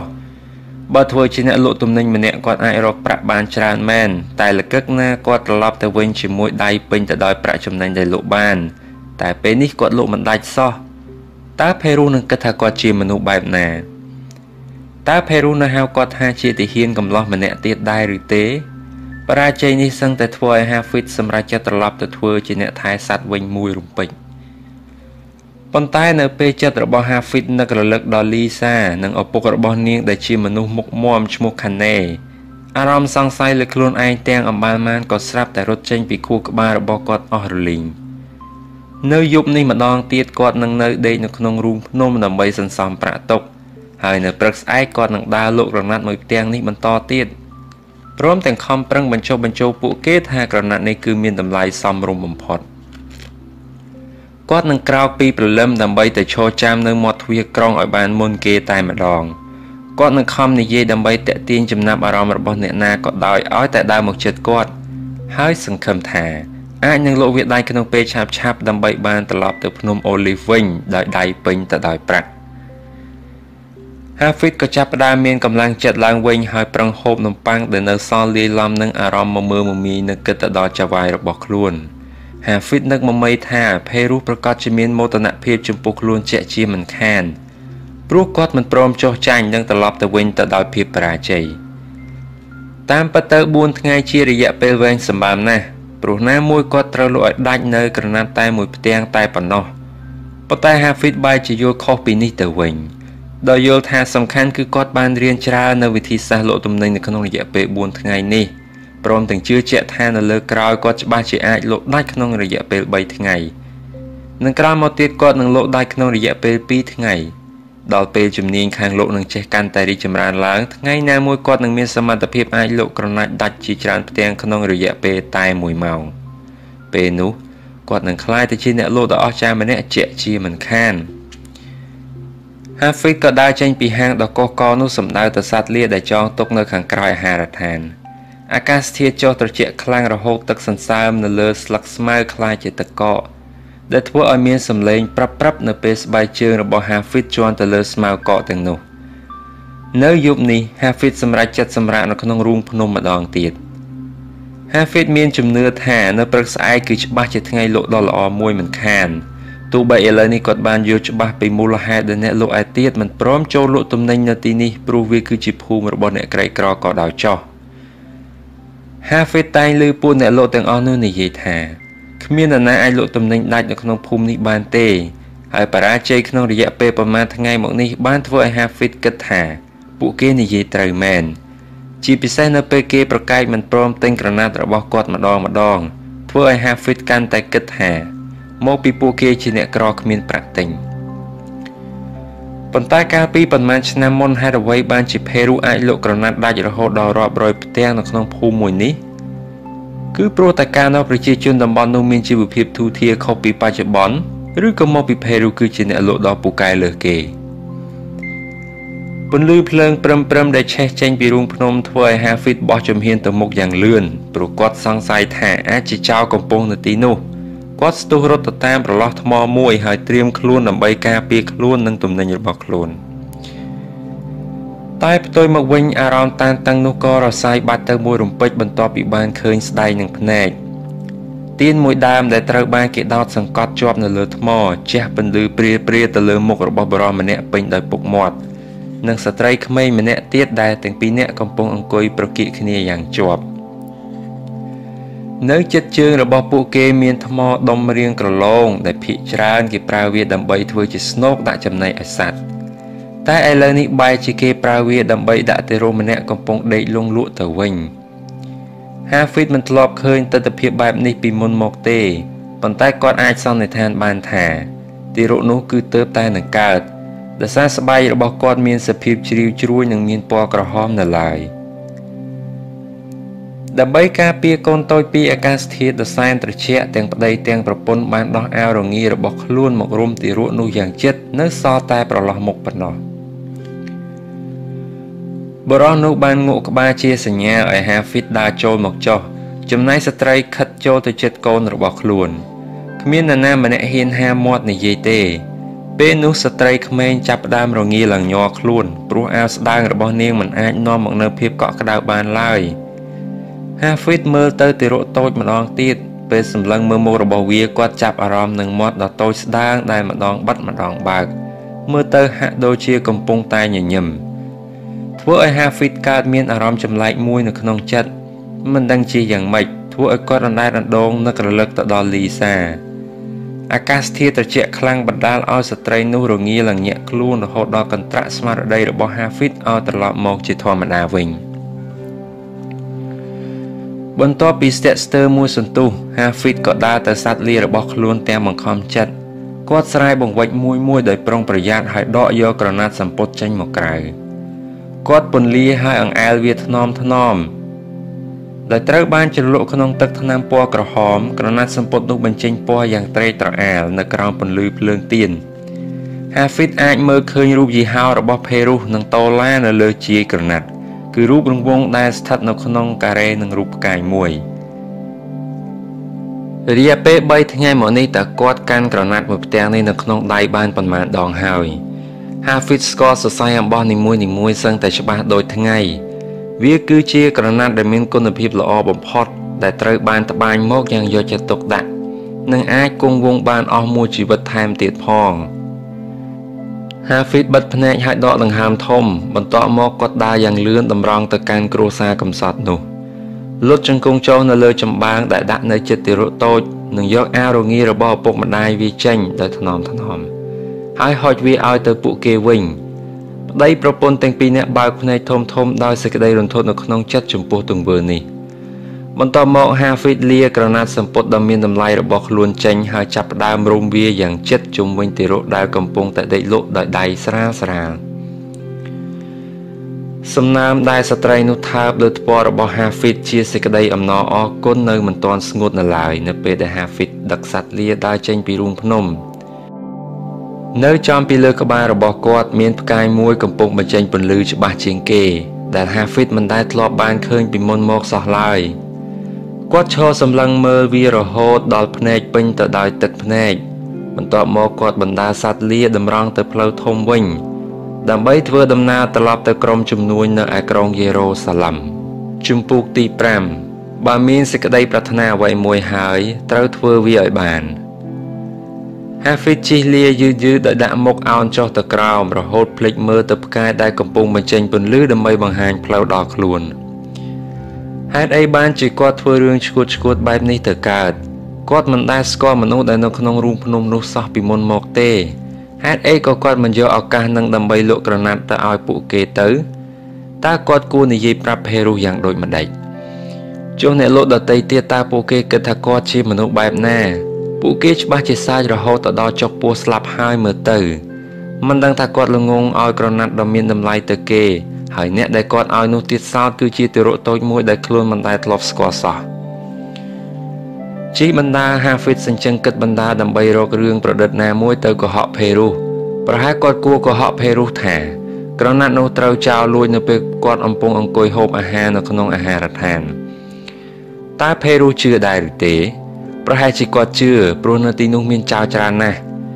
ចុះបើជឿតើផេរុសអាចដាក់ទោសគាត់ដែលប្រហែលធ្វើឲ្យបាត់ក្រណាត់ដ៏មានតម្លៃនោះដែរឬអត់កំពុងតែគិត Hafid បានជិះមកដល់ផ្លូវដែលកាត់លើឧទ្យាន Garden of Gethsemane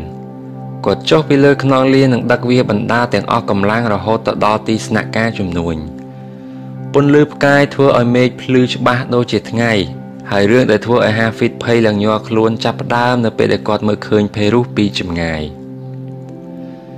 ផេរុសកំពុងឈរនៅខាងក្រៅតង់របស់គាត់ហើយភ្នែកកំពុងសម្លឹងមិនដាក់មើលទៅផ្កាយនៅពីលើមេឃឯ Hafid វិញនៅឈរថ្មឹងមិនហ៊ានដើរទៅមុខតែចៃដន្យបរិសចំណាស់នោះក៏ក្រឡេកមកចំហើយក៏ឃើញគាត់តែម្ដងពេលផេរុសនិយាយសំឡេងគាត់មានបង្កប់នៅសេចក្តីចម្លែកមួយនៅក្នុងចិត្តដែលធ្វើឲ្យគាត់ស្ញាចមិនធ្លាប់បានជួបគាត់ដើរតម្រង់ទៅក្មេងកំឡោះហើយចោលសំណួរនេះឯងមកពីក្រុង Bellingham វិញហើយមែនទេ Hafid បាទលោកម្ចាស់ផេរុសចុះដឹងថាមានផ្កាយមួយកំពុងដើរតាមឯងដែរឬអត់ Hafid ខ្ញុំអត់បានចាប់ផ្លឹកទេលោកម្ចាស់ផេរុសមិនចាប់ផ្លឹកទេ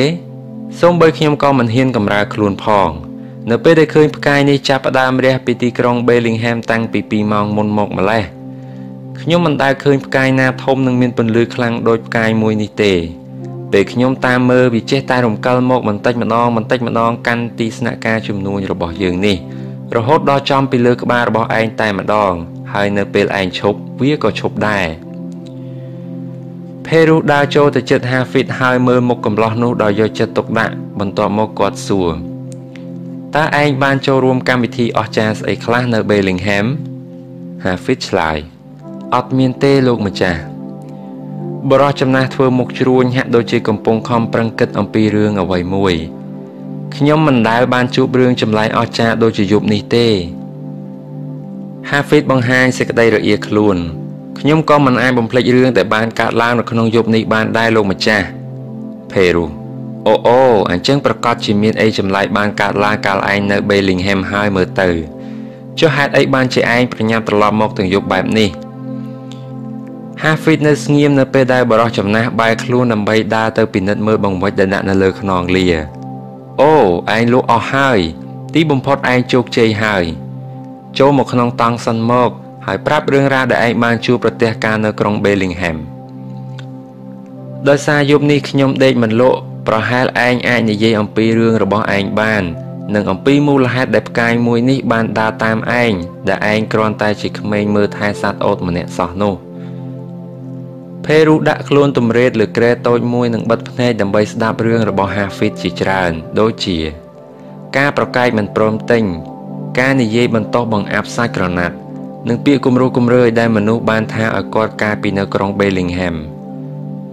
យូរម្ដងផេរុសងក់ក្បាលនៅពេលដែល Hafid និយាយអំពីរឿងអ្នកលក់ក្អមឆ្នាំងដែលបានដេញគាត់ចេញពីហាងរបស់ពួកគេទាំងកម្លាំងបាយហើយជួនកាលផេរុសបែរជាញញឹមនៅពេលដែល Hafid និយាយដល់រឿងរបស់ទាហានជនជាតិរ៉ូម៉ាំងម្នាក់ដែលបានគប់ក្រណាត់ដាក់មុខរបស់គាត់ព្រោះអ្នកលក់ជើងថ្មីនេះមិនព្រមបញ្ចុះតម្លៃឲ្យគាត់មកដល់ចុងបញ្ចប់នៃសាច់រឿង Hafid ក៏ចាប់ផ្ដើមអួលដើមកធ្វើឲ្យសំឡេងបញ្ចេញមកទាំងលំបាក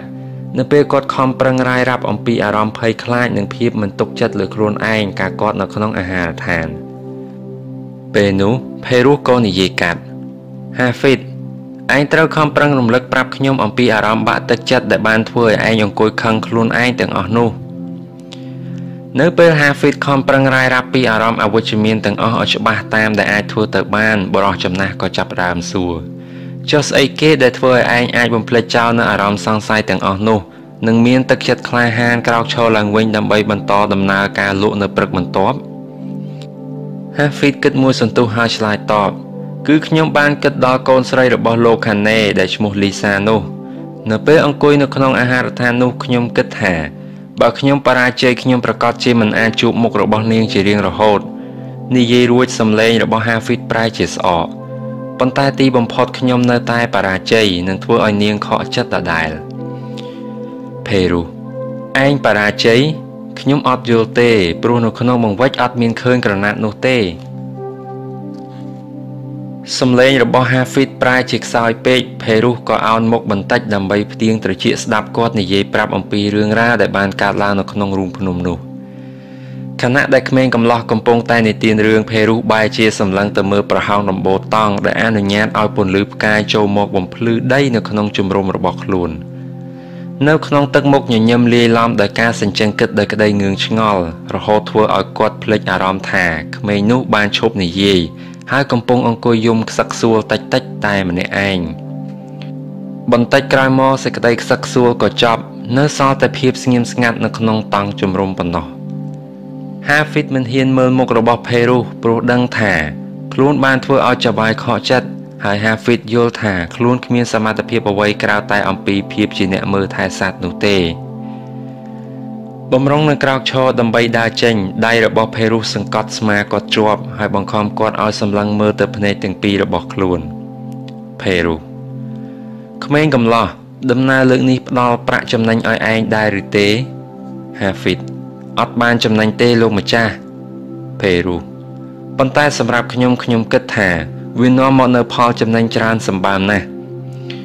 ផ្កាយដែលដើរតាមឯងនៅយប់នេះបានធ្វើឲ្យភ្នែកខ្វាក់របស់ខ្ញុំភ្លឺឡើងវិញហើយក៏ធ្វើឲ្យខ្ញុំលែងមានអារម្មណ៍អល់ឯកទៀតដែរខ្ញុំនឹងពន្យល់រឿងនេះនៅពេលក្រោយគឺនៅពេលយើងត្រឡប់ទៅក្រុងផាមីរ៉ាវិញតែឥឡូវនេះខ្ញុំសូមឲ្យឯងធ្វើរឿងមួយយ៉ាងហាហ្វីតឆ្លើយបាទលោកម្ចាស់ភេរុអ្នកលក់របស់យើងទាំងអស់នឹងត្រឡប់មកទីស្នាក់ការវិញនៅថ្ងៃស្អែកមុនថ្ងៃលិចដូច្នេះ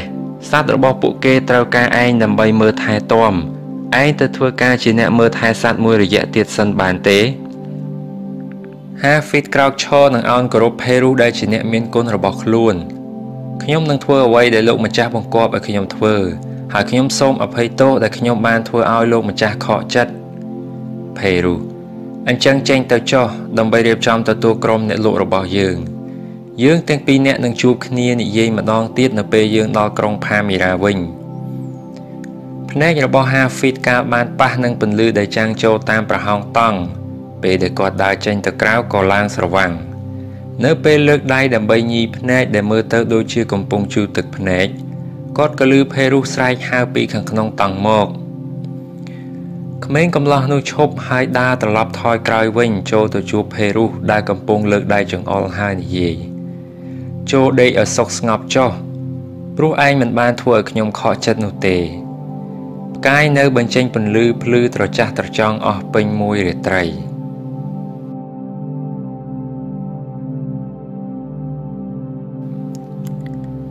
ជំពូកទី6ចូលយកចំណេះដឹងដែលបានរៀនទៅអនុវត្តជាក់ស្ដែងពេលនោះសមត្ថភាពនឹងរីកចម្រើនពីមួយថ្ងៃទៅមួយថ្ងៃ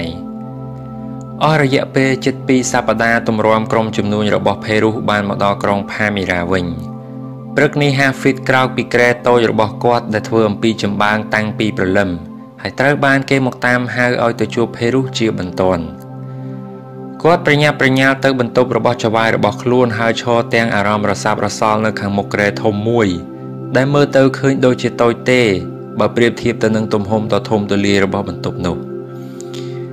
ភេរុបើកភ្នែកនិងខំប្រឹងលើកខ្លួនក្រោកឡើងរហូតដល់គាត់អាចអង្គុយបាន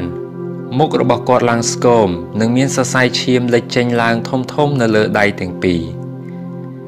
រយៈពេលតែ12ថ្ងៃប៉ុណ្ណោះគឺចាប់ពីពេលបាននិយាយគ្នាជាមួយហាហ្វីតមក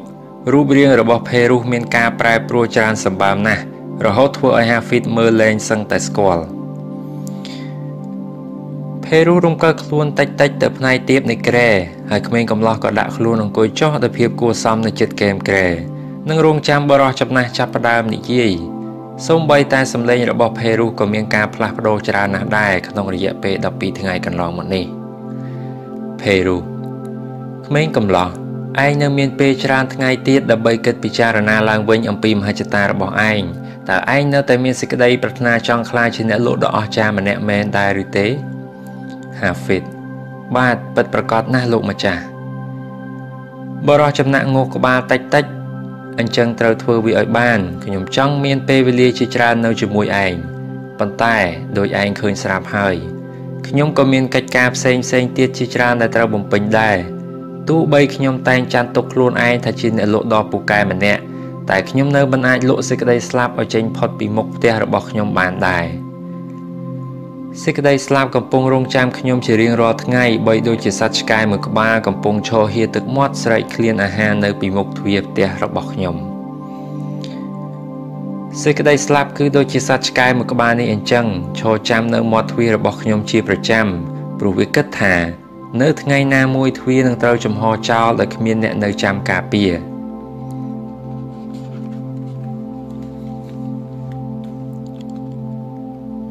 ពេលរស់ឈប់បន្តិចដើម្បីក្អកធ្វើឲ្យអាហ្វីតអង្គុយទាំងអារម្មណ៍ព្រួយចិត្តកាលបើឃើញចៅហ្វាយរបស់ខ្លួនខំប្រឹងដកដង្ហើមបានទាំងលំបាកពេលឈប់ក្អកភេរស់ប្រឹងញញឹមក្នុងទឹកមុខស្ងួតពេលវេលាដែលយើងអាចនៅជាមួយគ្នាគឺខ្លីខ្លាំងណាស់ដូច្នេះខ្ញុំចាប់ផ្ដើមរឿងដែលខ្ញុំចង់និយាយប្រាប់ឯងតែចូលឯងយកប្រអប់ឈើតូចមួយដែលនៅខាងក្រោមនេះឲ្យខ្ញុំបន្តិចសិនហាហ្វីតលុតជង្គង់អោនមើលទៅក្រោមគ្រែហើយទាញយកប្រអប់ឈើមួយដែលស្រោបដោយស្បែកសត្វគាត់ដាក់ប្រអប់នោះនៅលើភ្លៅរបស់ភេរស់ដែលកំពុងអង្គុយពេនភ្នែននៅលើគ្រែបរោះចំណាស់ស្អាបំពង់កបន្តិចហើយនិយាយបន្តជាច្រើនឆ្នាំមុនកាលខ្ញុំនៅមានឋានៈតូចទាបជាងអ្នកមើលថែសត្វអូតដូចឯងទៅទៀតខ្ញុំបានជួយសង្គ្រោះជីវិតរបស់អ្នកដំណើរម្នាក់ដែលមកពីតំបន់ភាគខាងកើតពីក្នុងកណ្ដាប់ដៃរបស់ចៅប្លន់2នាក់ដោយសេចក្តីត្រេកអរខ្លាំងពេកជននោះនិយាយម្ដងហើយម្ដងទៀតថាខ្ញុំបានជួយសង្គ្រោះជីវិតរបស់គាត់ហើយចង់ផ្ដល់រង្វាន់មកឲ្យខ្ញុំទោះបីជាខ្ញុំខំប្រកែកមិនព្រមទទួលយកក៏ដោយដោយការនោះខ្ញុំជាកូនកំព្រាគ្មានគ្រួសារនិងបងប្អូនសូម្បីតែប្រាក់និងទ្រព្យសម្បត្តិក៏គ្មានគាត់ក៏ទទួលយកខ្ញុំទៅចិញ្ចឹមហើយនាំខ្ញុំទៅនៅក្នុងផ្ទះរបស់គាត់ដោយចាត់ទុកខ្ញុំដូចជាកូនបង្កើតអញ្ចឹងថ្ងៃមួយបន្ទាប់ពីធំដឹងក្តីនឹងស៊ាំនឹងការរស់នៅក្នុងជីវិតមួយថ្មីគាត់បានបង្ហាញប្រអប់នេះឲ្យខ្ញុំមើលនៅខាងក្នុងប្រអប់នេះមានក្រណាត់10ដុំហើយនីមួយៗសុទ្ធតែមានលេខរៀងដើម្បីសម្គាល់ដុំទី1មានសរសេរអំពីអាកំបាំងនៃក្បួនរៀនសូត្រចំណែកឯដុំផ្សេងទៀតសុទ្ធតែមានសរសេរអំពីសិល្បៈនៃការលក់ដែលអាចធ្វើឲ្យបុគ្គលម្នាក់ក្លាយជាអ្នកលក់ដ៏ជោគជ័យនិងដ៏អស្ចារ្យម្នាក់បាន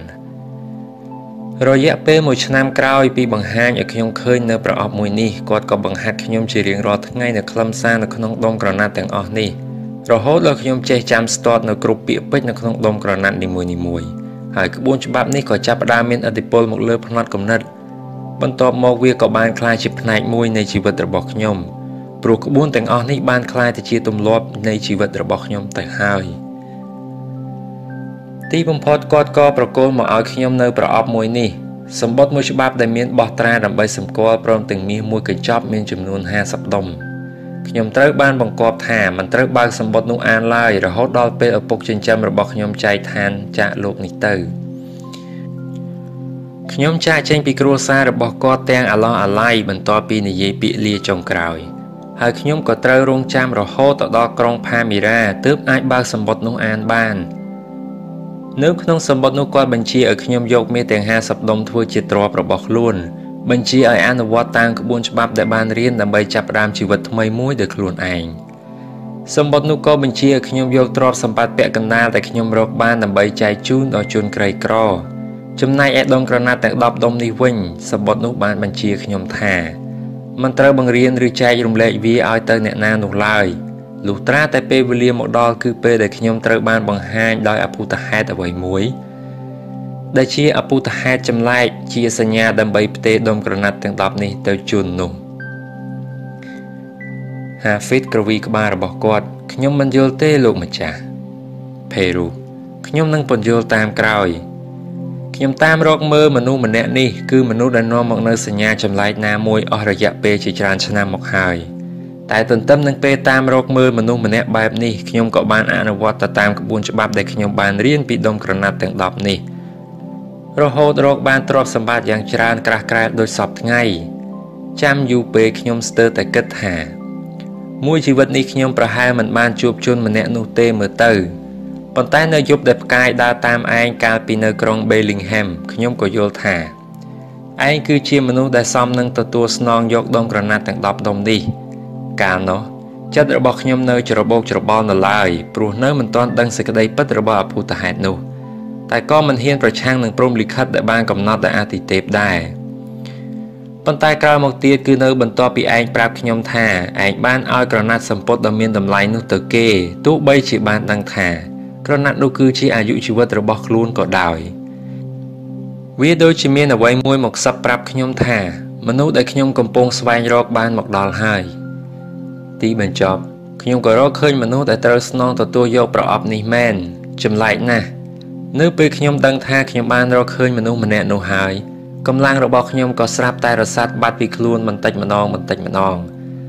ឥឡូវជីវិតខ្ញុំដើរមកដល់ជិតទីបញ្ចប់ហើយតែសំណាងល្អកិច្ចការរបស់ខ្ញុំដើម្បីតាមរកមនុស្សមកស្នងតំណែងគឺទទួលបានជោគជ័យហើយដូច្នេះខ្ញុំអាចស្លាប់ទៅទាំងបិទភ្នែកចិត្តហើយសំឡេងរបស់ភេរូខ្សោយទៅតែគាត់ខំប្រឹងក្តាប់ដៃដ៏ស្គមនៅសល់តែឆ្អឹងរបស់គាត់នៅលើគែមក្រែដើម្បីអោនឲ្យចិត្តហាហ្វីតក្មេងកំឡោះចូលឯងស្ដាប់ឲ្យបានច្បាស់ព្រោះខ្ញុំគ្មានកម្លាំងនិយាយម្ដងទៀតទេភ្នែករបស់ហាហ្វីតឡើងសើមទៅទឹកភ្នែកនៅពេលគាត់រំកិលខ្លួនមកចិត្តចវាយរបស់ខ្លួន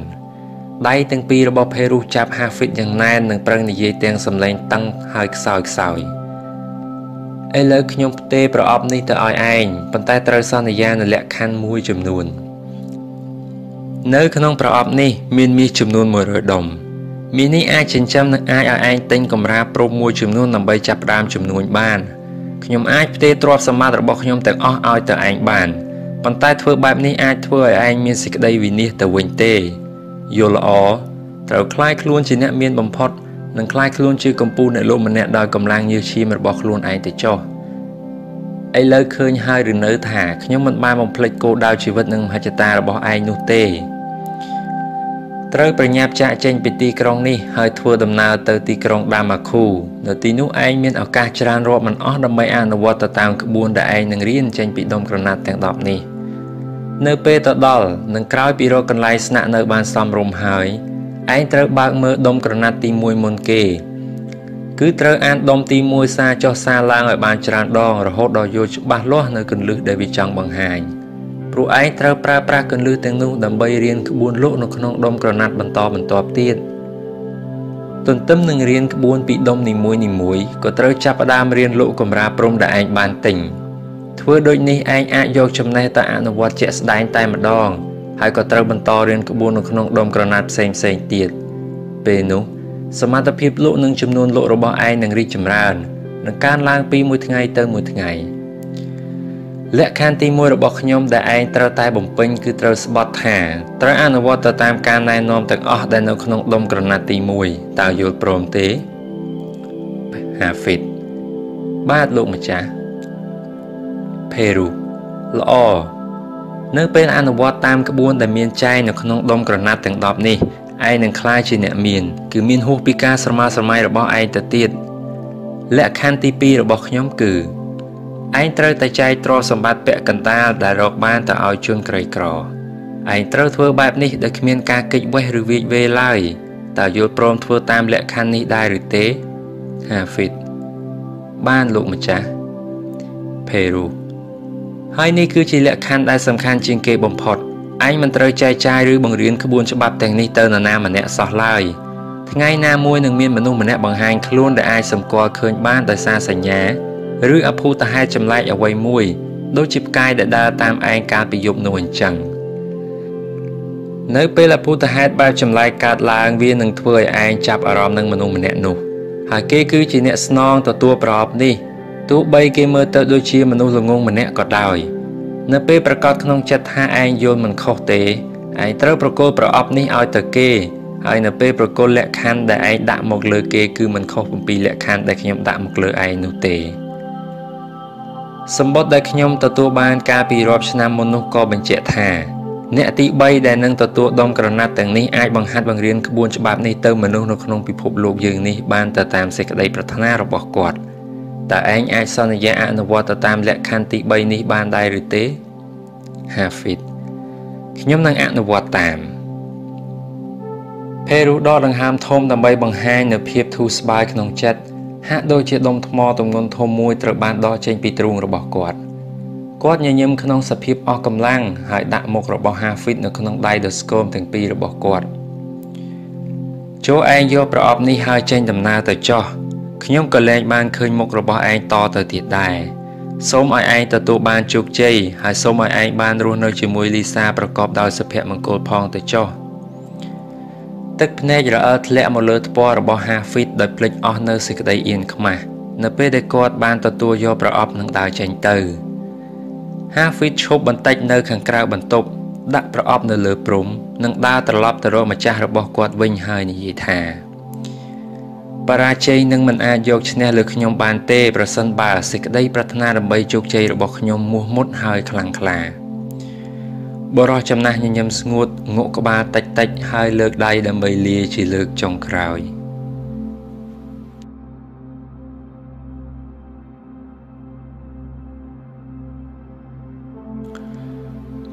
ជំពូកទី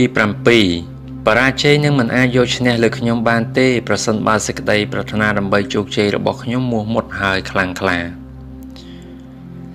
ហាហ្វីតជាមួយនឹងសត្វលាមួយក្បាលរបស់គាត់បានចូលមកដល់ទីក្រុងដាម៉ាគូតាមខ្លោងទ្វារខាងកើត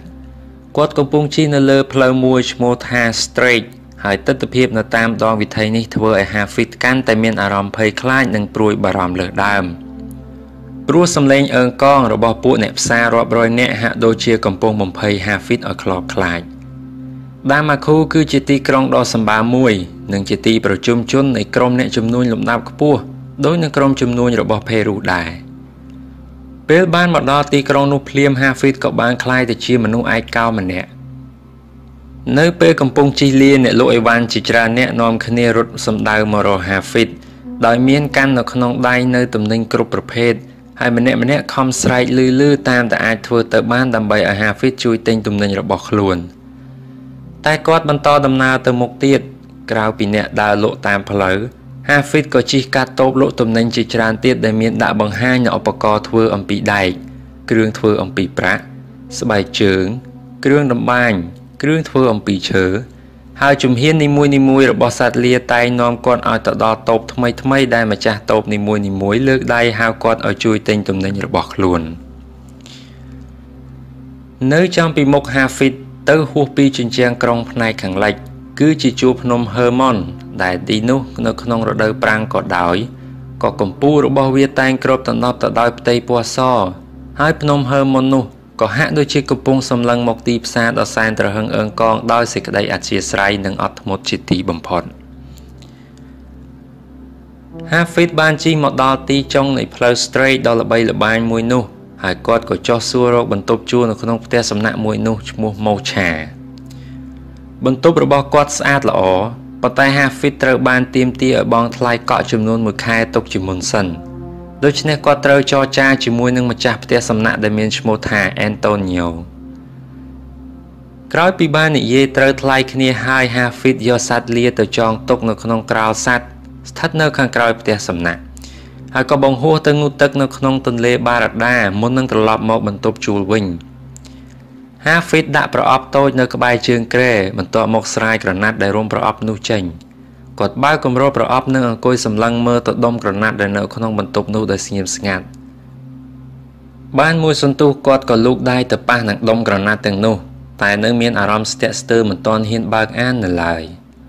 ហាហ្វីតក្រោកឈររួចដើរទៅមាត់បង្អួចដែលអនុញ្ញាតឲ្យសំឡេងហូរចូលមកក្នុងបន្ទប់គឺសំឡេងអ៊ូអរចេញមកពីទីផ្សារដែលគាត់ទើបតែនឹងជិះកាត់នៅពេលមុននោះបន្តិច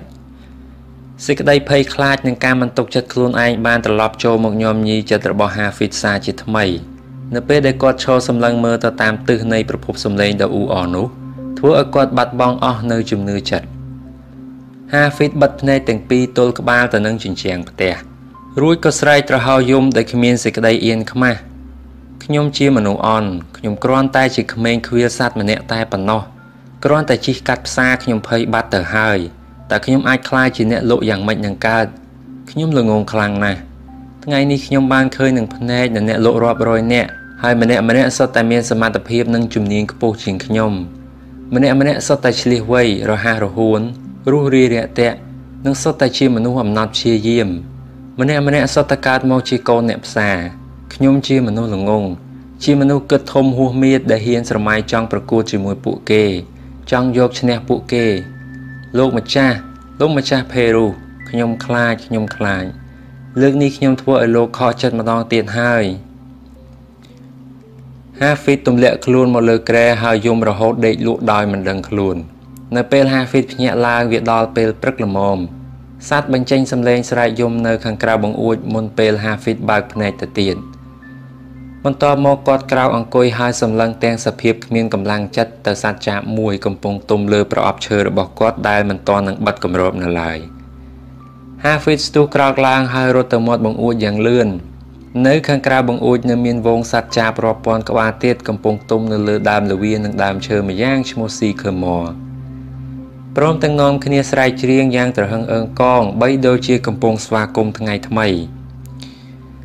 មួយចំនួនបានមកទុំនៅលើបង្អួចតែក៏ហើរចេញទៅវិញនៅពេលហាហ្វីតដើរចូលចិត្តបន្ទាប់ពីបិទបង្អួចរួចហាហ្វីតក៏បែរខ្នងសម្លឹងទៅប្រអប់ឈើរបស់គាត់ម្ដងទៀតសត្វចាបមួយនោះដែលធ្វើមើលតែជាភ្ញៀវសម្រាប់ព្រឹកនេះធ្វើក្បាលងែកងក់ដើម្បីសម្លឹងទៅរកកំឡោះហាហ្វីតដើរចូលលបដោយដាក់ដៃទាំងពីរផ្គុំចូលគ្នាដើម្បីលួងលោមភ្ញៀវរបស់ខ្លួនកុំឲ្យហើរចេញសត្វចាបនោះក៏ស្រាប់តែលោតចូលទៅក្នុងដៃរបស់គាត់មិត្តរបស់ឯងរាប់ពាន់អ្នកនៅខាងក្រៅខ្លាចមិនហ៊ានចូលតែឯងបែរជាមានសេចក្តីក្លាហានហ៊ានហើរចូលមកក្នុងបន្ទប់ខ្ញុំទៅវិញសត្វចាបចឹកដៃរបស់គាត់តិចបន្ទាប់មកហាហ្វីតយកវាទៅឲ្យទុំនៅលើតុមួយដែលនៅទីនោះគាត់ដាក់បង្វិចដែលមាននំប៉័ងនិងដុំឈីហាហ្វីតបេះសាច់នំប៉័ងមួយចំណែកឲ្យវាស៊ីព្រោះឥឡូវវាគឺជាសម្លាញ់ថ្មីមួយរបស់គាត់រំពេចនោះហាហ្វីតស្រាប់តែបានលេចចេញនូវការសង្ស័យមួយគាត់ដើរត្រឡប់ទៅមាត់បង្អួចវិញហើយលូកចង្អុលដៃទៅតាមចន្លោះនៃរនាំងបង្អួចចន្លោះរនាំងបង្អួចតូចយ៉ាងនេះចុះហេតុអ្វីបានជាសត្វចាបអាចចូលមកបានការសង្ស័យនោះធ្វើឲ្យហាហ្វីតនឹកឃើញភ្លាមដល់សម្ដីរបស់ភេរុសមួយឃ្លាថាបរាជ័យនឹងមិនអាចយកឈ្នះលើឯងបានទេប្រសិនបើសេចក្តីប្រាថ្នាដើម្បីជោគជ័យរបស់ឯងមោះមុតហើយខ្លាំងក្លាគាត់ក៏កើតមានសេចក្តីក្លាហានត្រឡប់មកប្រអប់ឈើរបស់ខ្លួនវិញដើម្បីបើកមើលដុំក្រណាត់ដែលមាននៅខាងក្នុងដុំក្រណាត់មួយដុំមានសភាពចាស់ទ្រុឌទ្រោមជាងដុំក្រណាត់ផ្សេងទៀតហាហ្វីតលើកដុំនោះចេញពីប្រអប់ឈើហើយលាវាចេញថ្នមដោយយកចិត្តទុកដាក់រហូតធ្វើឲ្យគាត់ភ្លេចអស់នូវអារម្មណ៍ភ័យខ្លាចទាំងអម្បាលម៉ានពេលក្រឡេកទៅមើលសត្វចាបវាក៏បានហើរទៅបាត់នៅសល់តែកំទេចនំប៉័ងសល់នៅលើតុហាហ្វីតអានដុំក្រណាត់នោះយ៉ាងយកចិត្តទុកដាក់នៅបន្ទាត់ខាងលើមានសរសេរថាដុំទី1រួចហើយគាត់ក៏ចាប់ផ្ដើមអានដុំទី1ថ្ងៃនេះខ្ញុំចាប់ផ្ដើមជីវិតថ្មីថ្ងៃនេះខ្ញុំព្យាបាលស្បែកចាស់របស់ខ្ញុំដែលជាយូរមកហើយមានស្នាមរបួសនៃសេចក្តីឈឺចាប់ការបរាជ័យនិងស្លាកស្នាមនៃភាពទីទាល់ក្រថ្ងៃនេះគឺជាថ្ងៃកំណើតថ្មីរបស់ខ្ញុំហើយកន្លែងកំណើតថ្មីនេះគឺស្ថិតនៅក្នុងចម្ការមួយដែលមានដុះនៅដើមទំពាំងបាយជូរពេញទៅដោយផ្លែយ៉ាងសម្បូរបែបគឺសម្រាប់ខ្ញុំនិងសម្រាប់មនុស្សម្នាគ្រប់គ្នាថ្ងៃនេះខ្ញុំនឹងបេះផ្លែទំពាំងបាយជូរគឺផ្លែទំពាំងបាយជូរនៃចំណេះដឹងពីក្នុងចម្ការមួយនេះព្រោះវាត្រូវបានដាំដោយពួកបណ្ឌិតនៅកាលពីជំនាន់មុនដែលពោពេញទៅដោយជំនាញនិងចំណេះដឹងយ៉ាងពិតប្រាកដថ្ងៃនេះខ្ញុំនឹងក្រេបរសជាតិនិងស្រង់ក្លិនពីដោនៃផ្លែទំពាំងបាយជូរទាំងនេះ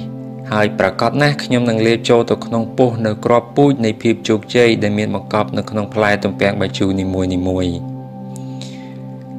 ការងារដែលខ្ញុំបានជ្រើសរើសយកនេះគឺពោពេញទៅដោយឱកាសល្អប៉ុន្តែវាក៏នឹងនាំមកជាមួយនូវសេចក្តីឈឺចាប់សេចក្តីខកចិត្តនិងសេចក្តីទុក្ខទោសដល់រូបរាងកាយចំពោះជនបរាជ័យក្នុងការងារនេះហើយដែលបានដួលរលំមកលើគ្នាម្ដងម្នាក់រហូតដល់ក្លាយទៅជាភ្នំខ្ពស់មួយដែលអាចចោលស្រមោលមកលើផែនដីបានប៉ុន្តែខ្ញុំនឹងមិនបរាជ័យឡើយព្រោះមិនខុសពីបុគ្គលជោគជ័យផ្សេងទៀតទេនៅក្នុងដៃរបស់ខ្ញុំឥឡូវនេះមានត្រីវិស័យមួយដែលនឹងបង្ហាញផ្លូវដល់ខ្ញុំដើម្បីឆ្លងកាត់មហាសាគរដ៏សែនគ្រោះថ្នាក់នេះហើយទីបញ្ចប់ខ្ញុំនឹងមកដល់តំបន់ឆ្នេរមួយដែលកាលពីម្សិលមិញគឺគ្រាន់តែជាក្តីស្រមើស្រមៃតែប៉ុណ្ណោះភាពបរាជ័យលែងជារង្វាន់នៃការតស៊ូរបស់ខ្ញុំតទៅទៀតហើយ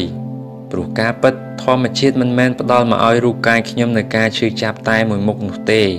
ហើយធម្មជាតិក៏មិនមែនបង្កើតជីវិតខ្ញុំមកស្គាល់តែសេចក្តីទុក្ខវេទនាតែម្យ៉ាងនោះដែរ ភាពបរាជ័យគឺមិនខុសអ្វីអំពីការឈឺចាប់មួយដែលកើតមកហើយតែក៏រលត់ទៅវិញតាមពិតយើងហៅវាថាជាការបរាជ័យព្រោះវាគឺជាអាការៈចម្លែកខុសពីធម្មតាមួយដែលយើងមិនធ្លាប់បានស្គាល់ពីមុនមកតែប៉ុណ្ណោះកាលពីអតីតកាលពេលជួបនឹងការបរាជ័យម្ដងខ្ញុំតែងដាក់ឈ្មោះឲ្យខ្លួនឯងថាជាជនបរាជ័យប៉ុន្តែឥឡូវនេះខ្ញុំនឹងមិនបដិសេធមិនទទួលស្គាល់ភាពបរាជ័យតទៅទៀតទេហើយផ្ទុយមកវិញខ្ញុំត្រៀមខ្លួនដើម្បីទទួលយកចំណេះដឹងនិងក្បួនច្បាប់ដែលជាប្រទីបបង្ហាញផ្លូវឲ្យខ្ញុំចេញផុតពីរាត្រីងងឹតសូន្យសងនៃភាពអវិជ្ជានិងឆ្ពោះទៅកាន់ទីភ្លឺចែងចាំងទៅដោយពន្លឺនៃទ្រព្យសម្បត្តិមុខមាត់នៅក្នុងសង្គមនិងសេចក្តីសប្បាយរីករាយហើយដែលច្រើនលើសពីការស្រមៃរបស់ខ្ញុំទៅទៀតច្រើនរហូតដល់ដើមប៉ោមមាសទាំងអស់នៅក្នុងសួនច្បាររបស់ទេពធីតានៅមិនទាន់ស្មើនឹងរង្វាន់ដែលខ្ញុំនឹងទទួលបាននេះផងពេលវេលានឹងបង្រៀនមនុស្សដែលមានជីវិតអមតៈនៅបទពិសោធន៍គ្រប់បែបយ៉ាងប៉ុន្តែខ្ញុំគឺគ្រាន់តែជាមនុស្សធម្មតាម្នាក់មិនអាចមានជីវិតរស់នៅរហូតបានទេដូច្នេះខ្ញុំនឹងធ្វើការបែងចែកពេលវេលាសម្រាប់ការរៀនសូត្រនៅវិជ្ជានៃការទប់កំហឹងនិងសេចក្តីក្រែវក្រោធដែលតែងតែកើតចេញពីសេចក្តីតក់ក្រហល់ខុសពីដំណើរនៃធម្មជាតិដែលមិនប្រព្រឹត្តទៅក្នុងសភាពតក់ក្រហល់ឡើយ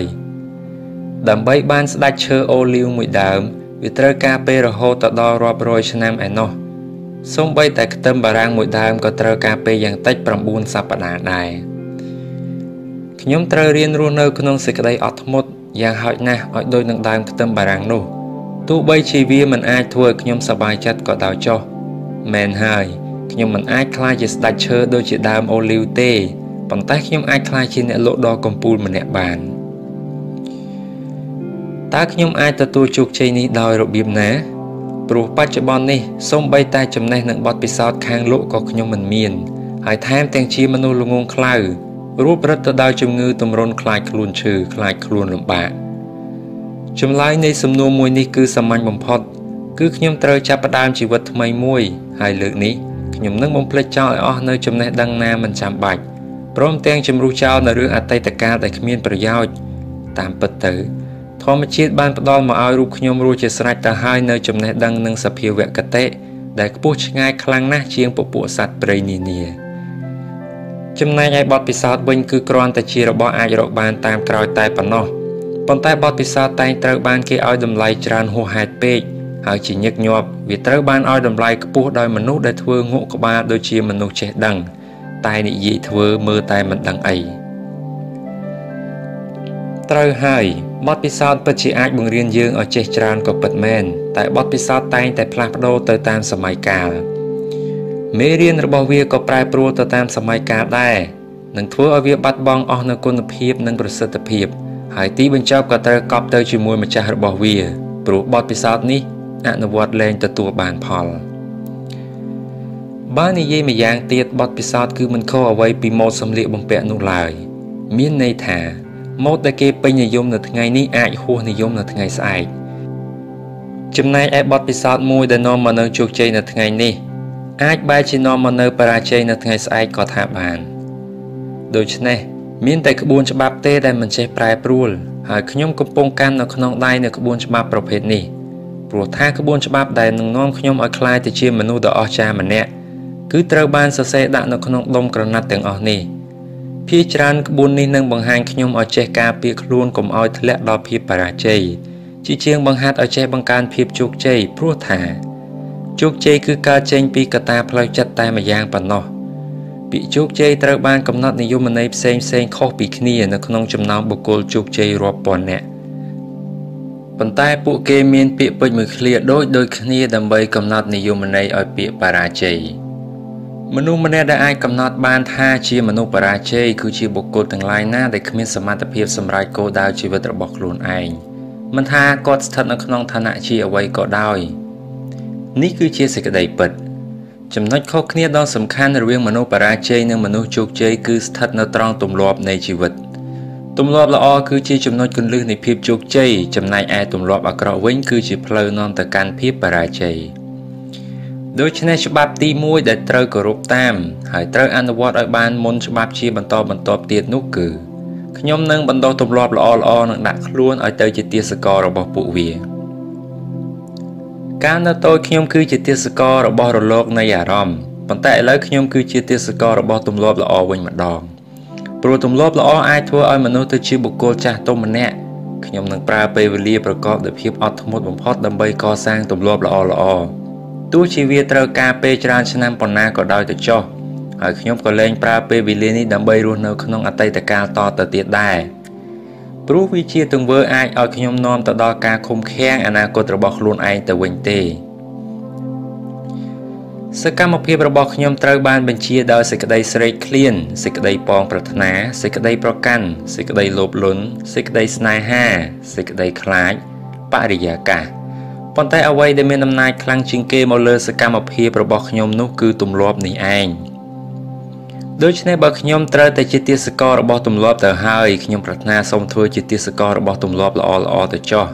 ខ្ញុំក៏ត្រូវកម្ចាត់ចោលនូវទម្លាប់អាក្រក់ទាំងឡាយដែលត្រូវរៀបចំឡើងវិញដើម្បីបណ្ដុះគ្រាប់ពូជនៃទម្លាប់ថ្មី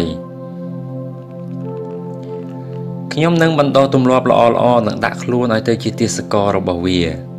តើខ្ញុំអាចទទួលបានជោគជ័យលើការងារដ៏ពិបាកនេះដោយរបៀបណា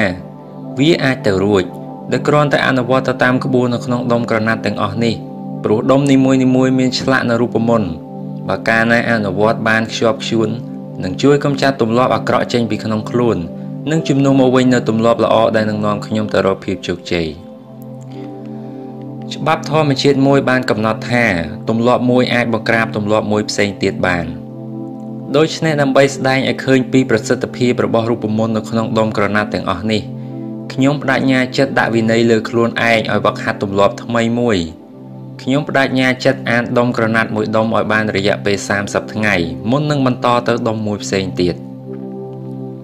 មុនដំបូងខ្ញុំអានពាក្យនីមួយៗដោយស្ងាត់ម្ដងនៅពេលព្រឹកបន្ទាប់ពីក្រោកពីដំណេក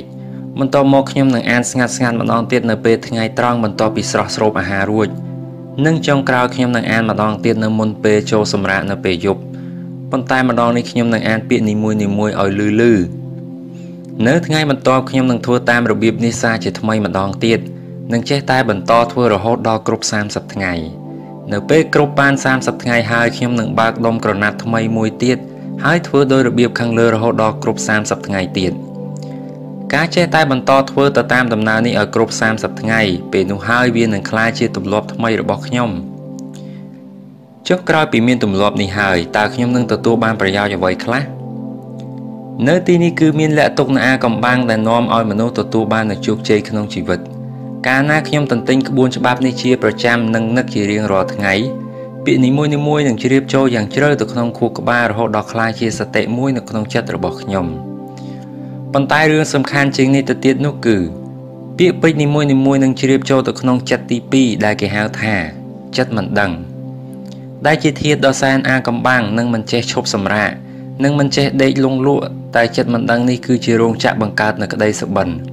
ហើយចិត្តទី2នេះគឺជាកម្លាំងចលករជំរុញឲ្យខ្ញុំលុះទៅក្នុងសកម្មភាពមួយដោយស្វ័យប្រវត្តិដោយពេលខ្លះខ្ញុំថែមទាំងមិនដឹងខ្លួនផងក៏មានបើកាលណាពាក្យនៅក្នុងដុំក្រណាត់ទាំងអស់នេះបានចូលទៅដល់ចិត្តទី2ហើយវានឹងធ្វើឲ្យខ្ញុំមានអារម្មណ៍ឃ្លាវខ្លាខុសប្លែកពីធម្មតាមិនធ្លាប់មានពីមុនមកកម្លាំងនិងថាមពលរបស់ខ្ញុំនឹងត្រូវបានរំដោះ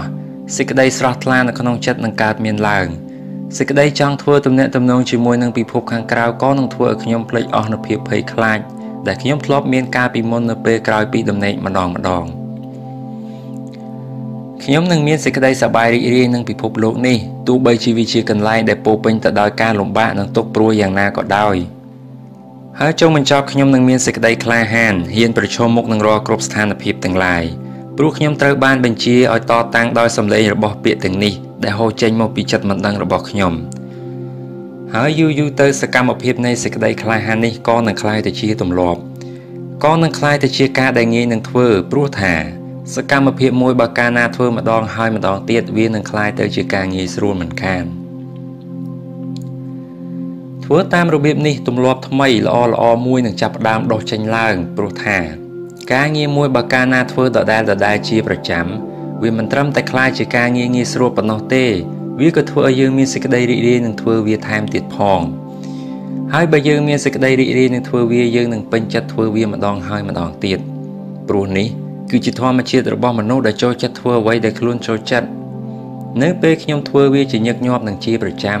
វាក៏នឹងក្លាយទៅជាទម្លាប់របស់ខ្ញុំពេលនោះហើយដែលខ្ញុំនឹងក្លាយទៅជាទាសកររបស់ទម្លាប់នេះទៅវិញតែដោយសារវាគឺជាទម្លាប់ល្អខ្ញុំពេញចិត្តនឹងធ្វើជាទាសកររបស់វាខ្ញុំសូមស្បត់ចំពោះខ្លួនឯងថាខ្ញុំនឹងមិនអនុញ្ញាតឲ្យអ្វីមួយមកបន្តិចបង្អាក់ការលូតលាស់នៃជីវិតថ្មីរបស់ខ្ញុំនេះឡើយខ្ញុំក៏មិនឲ្យថ្ងៃណាមួយកន្លងទៅដោយមិនបានអានក្បួនច្បាប់នេះដែរ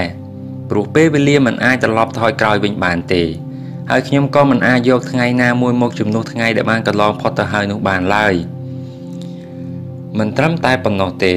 ខ្ញុំក៏មិនក្បត់ពាក្យសន្យារបស់ខ្លួនឯងនេះដែរព្រោះសេចក្តីពិតមួយបានកំណត់ថាគ្រប់វិនាទីដែលចំណាយជារៀងរាល់ថ្ងៃលើការបណ្ដុះទម្លាប់ល្អមួយគឺជាការចំណាយមួយតូចទេតែវានឹងនាំមកវិញនូវសេចក្តីសប្បាយចិត្តនិងភាពជោគជ័យដែលខ្លួនតែងតែប្រាថ្នាចង់បាននៅពេលខ្ញុំអានម្ដងហើយម្ដងទៀតនៅពាក្យពេចន៍នៅក្នុងដុំក្រណាត់ទាំងអស់នេះខ្ញុំនឹងមិនមានសេចក្តីប្រមាថមើលស្រាលលើក្បួនច្បាប់នេះសោះបន្តិចឡើយទោះបីជាវាមើលទៅមានលក្ខណៈខ្លីៗនិងសាមញ្ញក៏ដោយទំពាំងបាជូរាប់ពាន់ផ្លែត្រូវបានគេកិនឲ្យទៅជាទឹកដើម្បីបំពេញកែវតូចមួយចំណែកឯសម្បករបស់វាត្រូវគេដកចោលដូច្នេះមិនខុសអ្វីពីក្បួនច្បាប់នេះទេដែលប្រែជាខ្លីហើយសាមញ្ញក៏ព្រោះវាត្រូវបានគេកិនអស់ពេលរាប់ពាន់ឆ្នាំមកហើយវាត្រូវបានសម្រិតសម្រាំងពីមួយជំនាន់ទៅមួយជំនាន់ចំណែកឯចំណុចគ្មានប្រយោជន៍ក៏ត្រូវបានគេដកចេញនិងបោះចោលឲ្យរសាត់ទៅតាមខ្យល់នៃពេលវេលាអ្វីដែលនៅសល់គឺជាបន្សុទ្ធចុងក្រោយនឹងត្រូវបានគេសរសេរដាក់នៅលើដុំក្រណាត់ទាំងអស់នេះដូច្នេះខ្ញុំនឹងផឹកស្រាទំពាំងបាយជូរនៃចំណេះដឹងនេះដោយមិនឲ្យកំពប់សូម្បីតែមួយដំណក់ណាឡើយព្រោះនេះគឺជាទឹកនៃរូបមន្តភាពជោគជ័យថ្ងៃនេះខ្ញុំទុកឲ្យស្បែកចាស់របស់ខ្ញុំคล้ายទៅជាធូលីដីទៅចុះហើយខ្ញុំនឹងដើរប្រកបដោយសេចក្តីក្លាហាននៅក្នុងចំណោមមនុស្សទាំងពួងហើយពួកគេក៏នឹងមិនដឹងទេថាថ្ងៃនេះខ្ញុំបានចាប់ផ្ដើមជីវិតថ្មីរបស់ខ្ញុំ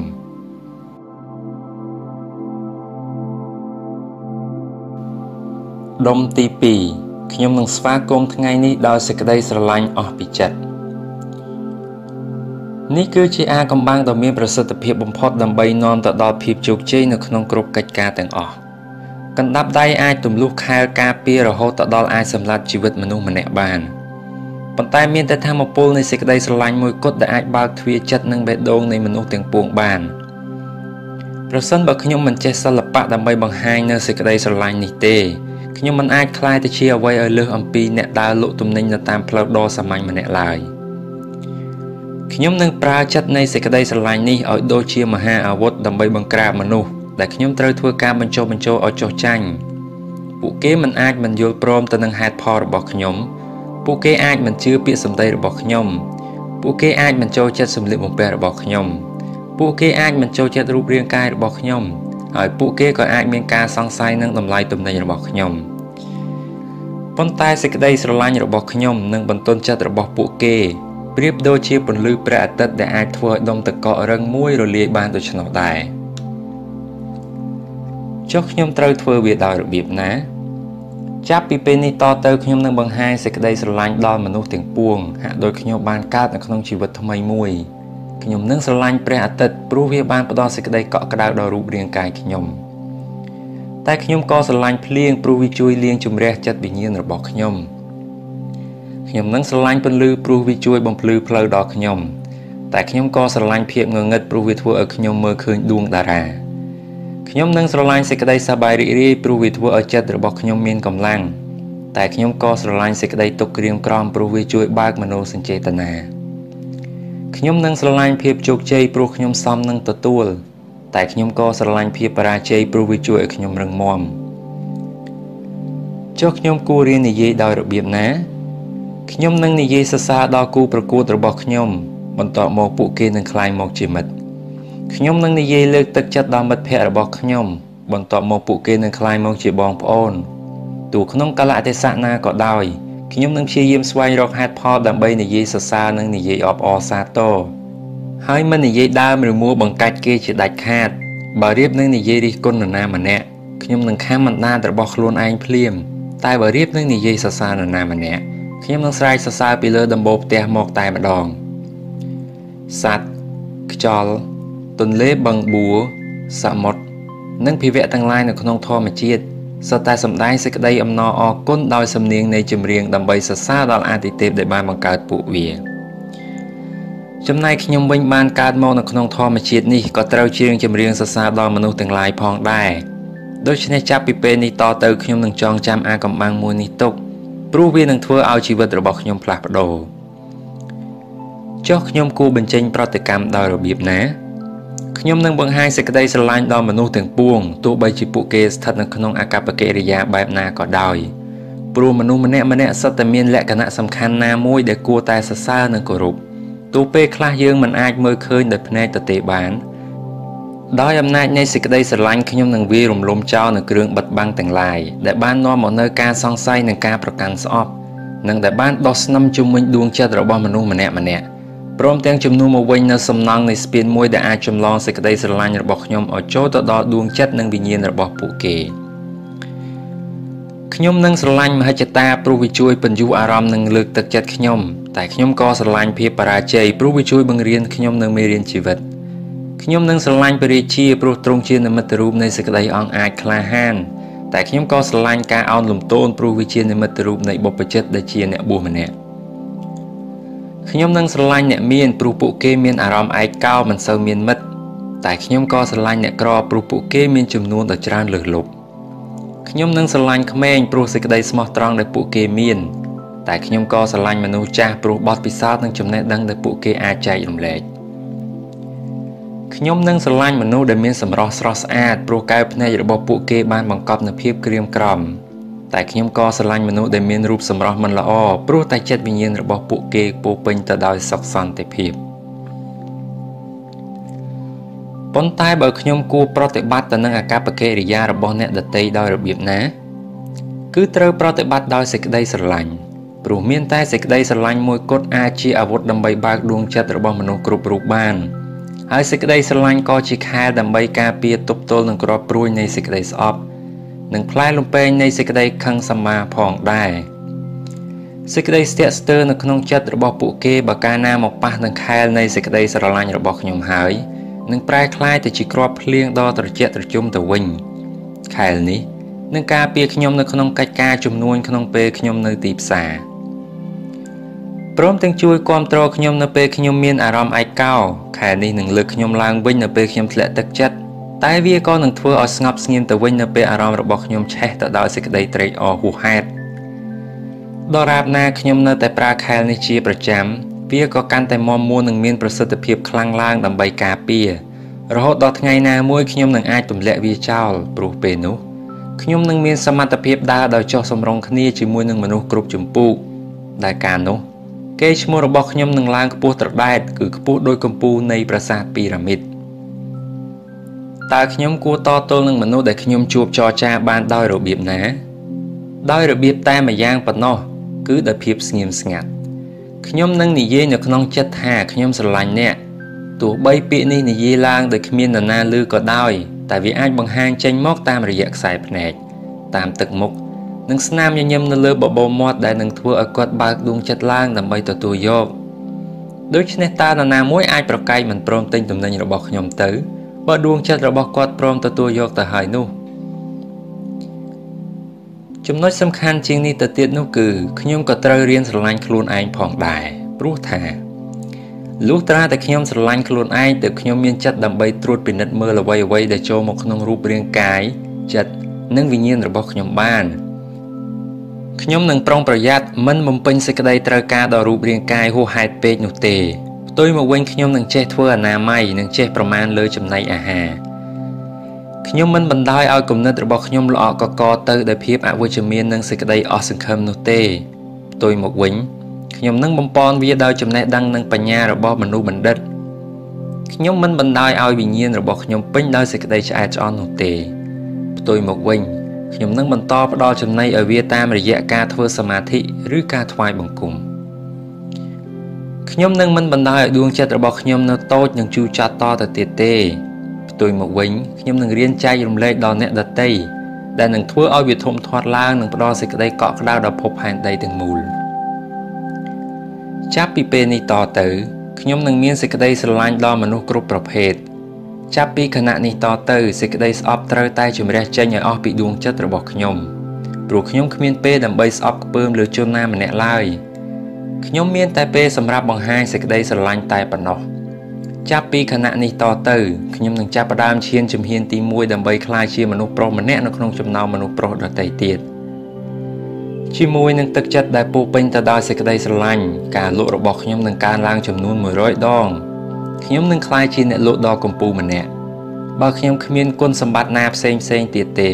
ខ្ញុំក៏នៅតែជោគជ័យក្នុងអាជីពជាអ្នកលក់ម្នាក់ដដែលព្រោះខ្ញុំមានសេចក្តីស្រឡាញ់ដល់មនុស្សគ្រប់រូបផ្ទុយមកវិញបើគ្មានសេចក្តីស្រឡាញ់នេះនៅក្នុងខ្លួនទេខ្ញុំច្បាស់ជាបរាជ័យជាក់ជាមិនខានទោះបីជាខ្ញុំមានជំនាញនិងចំណេះដឹងខាងលក់គ្រប់សពបែបយ៉ាងណាក៏ដោយខ្ញុំនឹងស្វាគមន៍ថ្ងៃនេះដោយសេចក្តីស្រឡាញ់អស់ពីចិត្តខ្ញុំប្រកាសជាជោគជ័យដុំទី3ខ្ញុំនឹងតស៊ូរហូតដល់ខ្ញុំជោគជ័យនៅបណ្ដាប្រទេសមួយចំនួននៅតំបន់អាស៊ីខាងកើតនិងអាស៊ីអាគ្នេយ៍ពួកគេមានប្រពៃណីមួយគឺប្រពៃណីជ្រើសរើសគោឈ្មោលសម្រាប់យកទៅប្រកួតបញ្ចូលគោនៅក្នុងកម្មវិធីនោះសត្វគោស្ទាវទាំងអស់ដែលត្រូវបានគេប្រឡែងចូលទៅក្នុងទីលានមួយដើម្បីឲ្យវារត់ដេញជល់អ្នកជិះសេះម្នាក់ដែលព្យាយាមកាន់លំពែងមួយដើម្បីញុះញង់សត្វគោស្ទាវទាំងនោះឲ្យខឹងបន្ទាប់មកកម្លាំងនិងភាពស្វាហាប់របស់វាត្រូវបានគេតាមដាននិងកត់ត្រាទុកដោយយកចិត្តទុកដាក់បំផុតគឺកត់ត្រាទុកនៅចំនួនដងដែលគោស្ទាវទាំងអស់នោះរត់ដេញជល់សេះនៅពេលដែលគេចាក់វាម្ដងចាប់ពីពេលនេះតទៅខ្ញុំនឹងកត់ចំណាំទុកនៅកម្លាំងនិងភាពស្វាហាប់របស់ខ្លួនឯងជាប្រចាំថ្ងៃទោះជាអ្វីដែលគេធ្វើទៅលើសត្វគោដូច្នោះដែរបើខ្ញុំនៅតែតស៊ូបើខ្ញុំនៅតែព្យាយាមខ្ញុំនឹងនៅតែបោះជំហានទៅមុខចុងបញ្ចប់ខ្ញុំប្រកាសជាជោគជ័យខ្ញុំនឹងតស៊ូរហូតដល់ខ្ញុំទទួលបានជោគជ័យខ្ញុំមិនមែនកើតមកដើម្បីបរាជ័យនោះទេហើយជនបរាជ័យក៏មិនមែនជាស្លាកយីហោរបស់ខ្ញុំនោះដែរខ្ញុំមិនមែនជាសត្វជាមួយក្បាលដែលឈរចាំឲ្យគេចាក់នឹងជន្លួចនោះឡើយពោលគឺខ្ញុំជាសត្វតោមួយក្បាលដូច្នេះខ្ញុំត្រូវបដិសេធមិនព្រមនិយាយដើរឬក៏ដេកជាមួយសត្វជៀមនោះឡើយខ្ញុំមិនស្ដាប់មនុស្សណាដែលចូលចិត្តយំទួញសោកឬក៏ត្អូញត្អែនឹងស្ថានភាពរបស់ខ្លួនព្រោះសេចក្តីទួញសោកនិងភាពត្អូញត្អែគឺជាជំងឺឆ្លងដែលគ្មានថ្នាំព្យាបាលបានរបស់ពួកគេដូច្នេះទុកឲ្យពួកគេធ្វើជាមិត្តភឿនរបស់សត្វជៀមទៅចុះចំពោះខ្ញុំវិញខ្ញុំមិនដែលចាត់ទុកថាទីសម្លាប់សត្វដែលជាទីកន្លែងចុងក្រោយសម្រាប់ជនបរាជ័យថាជាធ្នូខ្មោចរបស់ខ្ញុំនោះឡើយរង្វាន់សម្រាប់ជីវិតគឺតែងត្រូវបានទទួលនៅពេលយើងដើរដល់ទីចុងបញ្ចប់នៃគោលដៅជីវិតមិនមែននៅទីដែលយើងចេញដំណើរនោះទេហើយសំណួរដែលសួរថាតើត្រូវដើរប៉ុន្មានជំហានទើបទៅដល់ទីបំផុតនៃគោលដៅជីវិតគឺលែងមានសារៈសំខាន់សម្រាប់ខ្ញុំទៀតហើយខ្ញុំប្រហែលជាជួបនៅភាពបរាជ័យនៅពេលដើរដល់ជំហានទី1000ប៉ុន្តែភាពជោគជ័យក៏ប្រហែលជាកំពុងលាក់ខ្លួននៅម្ដុំផ្លូវបត់ដែលនៅមិនឆ្ងាយប៉ុន្មានពីជំហានទី1000នោះក៏ថាបានបើខ្ញុំបោះបង់មិនព្រមដើរឲ្យដល់ផ្លូវបត់នោះខ្ញុំនឹងមិនដឹងថាតាមពិតខ្លួនបានមកដល់ជិតទីគោលដៅទៅហើយខ្ញុំនឹងបោះជំហានទៅមុខជានិច្ចបើជំហានមួយនេះមិនទាន់នាំខ្ញុំទៅដល់ទីជោគជ័យទេខ្ញុំក៏នឹងបោះជំហានមួយទៀតនិងបន្តបោះម្ដងមួយទៀតព្រោះគ្រាន់តែបោះមួយជំហានម្ដងវាគ្មានអ្វីទៅពិបាកពេកនោះទេចាប់តាំងពីពេលនេះតទៅខ្ញុំនឹងចាត់ទុកការព្យាយាមរបស់ខ្ញុំក្នុងមួយថ្ងៃដូចជាស្នាមកាប់មួយកាំបិតនៅលើស្ដាច់ឈើអូកការកាប់លើកទី1ប្រហែលជាមិនមុតជ្រៅទៅក្នុងសាច់ឈើចំណែកឯការកាប់លើកទី2និងទី3ក៏ប្រហែលជាមិនអាចធ្វើឲ្យស្ដាច់ឈើនេះរំជើបរំជួលដែរមួយកាំបិតប្រៀបបាននឹងមួយសរសៃសក់ដែលមើលទៅដូចជាគ្មានបានផលអ្វីសោះប៉ុន្តែការកាប់បន្តិចម្ដងទោះដោយកម្លាំងក្មេងក៏ដោយថ្ងៃណាមួយស្ដាច់ឈើអូកដ៏ធំនេះប្រកាសជាដួលរលំជាក់ជាមិនខានមិនខុសអ្វីនឹងការព្យាយាមរបស់ខ្ញុំពីមួយថ្ងៃទៅមួយថ្ងៃដែលចុងក្រោយខ្ញុំនឹងទទួលបានជោគជ័យជាប្រកបការព្យាយាមរបស់ខ្ញុំប្រៀបបីដូចនឹងដំណក់ទឹកភ្លៀងដែលអាចធ្វើឲ្យភ្នំមួយคล้ายទៅជាដីរាបស្មើប្រៀបដូចនឹងក្រុមស្រមោចដែលអាចបំផ្លាញសត្វខ្លាមួយក្បាលប្រៀបបាននឹងវងផ្កាយដែលអាចបំភ្លឺផែនដីនៅក្នុងពេលរាត្រីនិងប្រៀបបានដូចជាទាសករដែលអាចកសាងប្រាសាទពីរ៉ាមីតដ៏ធំស្កឹមស្កៃខ្ញុំនឹងកសាងវិមានដែលចាប់ផ្ដើមពីដុំឥដ្ឋម្ដងមួយដុំព្រោះខ្ញុំដឹងថា ការប្រឹងប្រែងបន្តិចម្ដងជាប់មិនដាច់នោះនឹងអាចសម្រេចកិច្ចការធំបានជាមិនខានខ្ញុំនឹងមិនខ្វល់ចិត្តដោយសារការបរាជ័យទៀតឡើយហើយខ្ញុំនឹងលុបចោលនៅពាក្យបោះបង់មិនអាចគ្មានសមត្ថភាពទៅមិនរួចមិនទំនងគ្មានសង្ឃឹមនិងដកថយចេញឲ្យអស់ពីភាសាដែលខ្ញុំប្រើប្រាស់ប្រចាំថ្ងៃព្រោះពាក្យទាំងអស់នេះគឺជាពាក្យអវិជ្ជមានដែលនាំមកនៅតែភាពបរាជ័យតែប៉ុណ្ណោះខ្ញុំនឹងមិនឲ្យខ្លួនឯងធ្លាក់ទៅក្នុងសេចក្តីអស់សង្ឃឹមនោះទេប៉ុន្តែបើជំងឺមួយនេះបានឆ្លងចូលទៅក្នុងខ្លួនរបស់ខ្ញុំបាត់ទៅហើយខ្ញុំក៏នឹងនៅតែបន្តធ្វើការងារនៅក្នុងអារម្មណ៍អស់សង្ឃឹមនេះដដែលខ្ញុំនឹងពុះពៀខ្ញុំនឹងស៊ូទ្រាំខ្ញុំនឹងដាក់ឧបសគ្គទាំងអស់នៅក្រោមបាតជើងហើយដាក់ភ្នែកសម្លឹងទៅគោលដៅជីវិតព្រោះខ្ញុំជឿថានៅត្រើយម្ខាងនៃសមុទ្រខ្សាច់ក្តៅហួតហែងគឺតែងតែមានវាលស្មៅពណ៌បៃតងជានិច្ចខ្ញុំនឹងចងចាំទុកនៅច្បាប់នៃភាពផ្ទុយគ្នាហើយខ្ញុំនឹងប្រើប្រាស់វាឲ្យទៅជាប្រយោជន៍ខ្ញុំនឹងបន្តការតស៊ូជានិច្ចព្រោះខ្ញុំដឹងថាការបរាជ័យនៃការលក់លើកទី1បែរជាអាចបង្កើនសំណាងដើម្បីជោគជ័យនៃការលក់នៅលើកទី2ទៅវិញពាក្យថាទេដែលខ្ញុំឮបែរជានាំឲ្យខ្ញុំចូលទៅចិត្តសំឡេងថាបាទមុខរញ៉ៅដែលខ្ញុំឃើញបែរជាជួយរៀបចំឲ្យខ្ញុំឃើញទឹកមុខញញឹមស្រស់ស្រាយទៅវិញនៅខាងក្នុងសំណាងមិនល្អនៅថ្ងៃនេះតែមានគ្រាប់ពូជតូចមួយដែលនឹងនាំមកនៅសំណាងល្អនៅថ្ងៃស្អែកខ្ញុំត្រូវឆ្លងកាត់រាត្រីយប់ងងឹតសូន្យសងមុននឹងមកដល់ពេលថ្ងៃភ្លឺដូចគ្នានេះដែរខ្ញុំត្រូវបរាជ័យជាច្រើនដងមុននឹងទទួលបានជោគជ័យមួយដងហើយខ្ញុំត្រូវទទួលស្គាល់ការពិតនេះខ្ញុំនឹងព្យាយាមម្ដងហើយម្ដងទៀតខ្ញុំចាត់ទុកឧបសគ្គនីមួយៗថាជាផ្លូវបត់នៃដំណើរទៅកាន់ការសម្រេចគោលដៅនៃជីវិតហើយឧបសគ្គគឺគ្រាន់តែជាឧបករណ៍សម្រាប់សម្រួលជំនាញដែលខ្ញុំមានតែប៉ុណ្ណោះ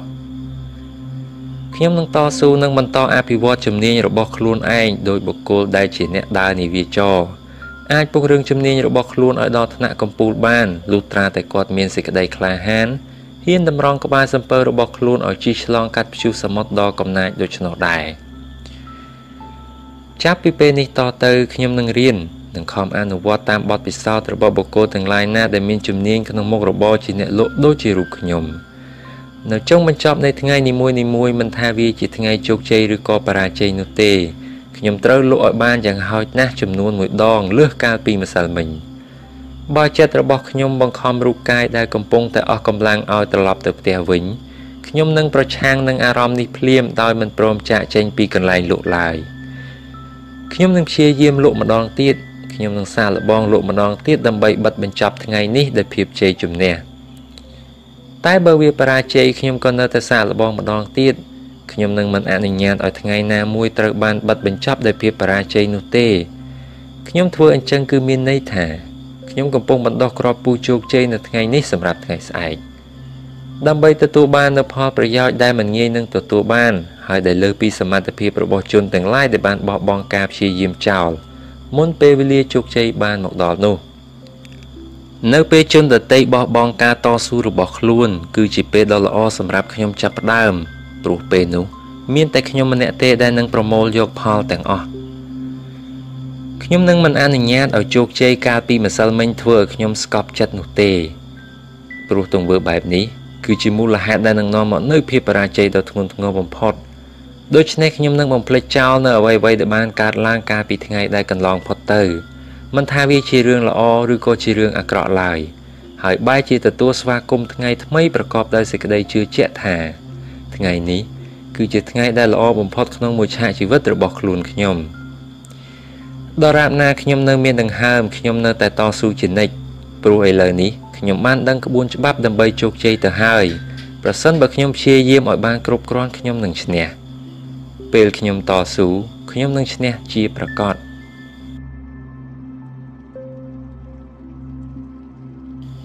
ដុំទី4ខ្ញុំគឺជាផលិតផលរបស់ធម្មជាតិដ៏ចម្លែកអស្ចារ្យចាប់តាំងពីដើមកំណើតនៃភពផែនដីមកគ្មានសភាវៈណាដែលមានចិត្តបេះដូងភ្នែកត្រចៀកដៃសក់និងមាត់ដូចរូបខ្ញុំបេះបិទនោះទេមិនថាកាលពីម្សិលមិញនៅថ្ងៃនេះឬក៏នៅថ្ងៃស្អែកក៏នឹងគ្មាននរណាម្នាក់ដែលអាចដើរនិយាយឬក៏គិតដូចជារូបខ្ញុំបេះបិទនោះដែរ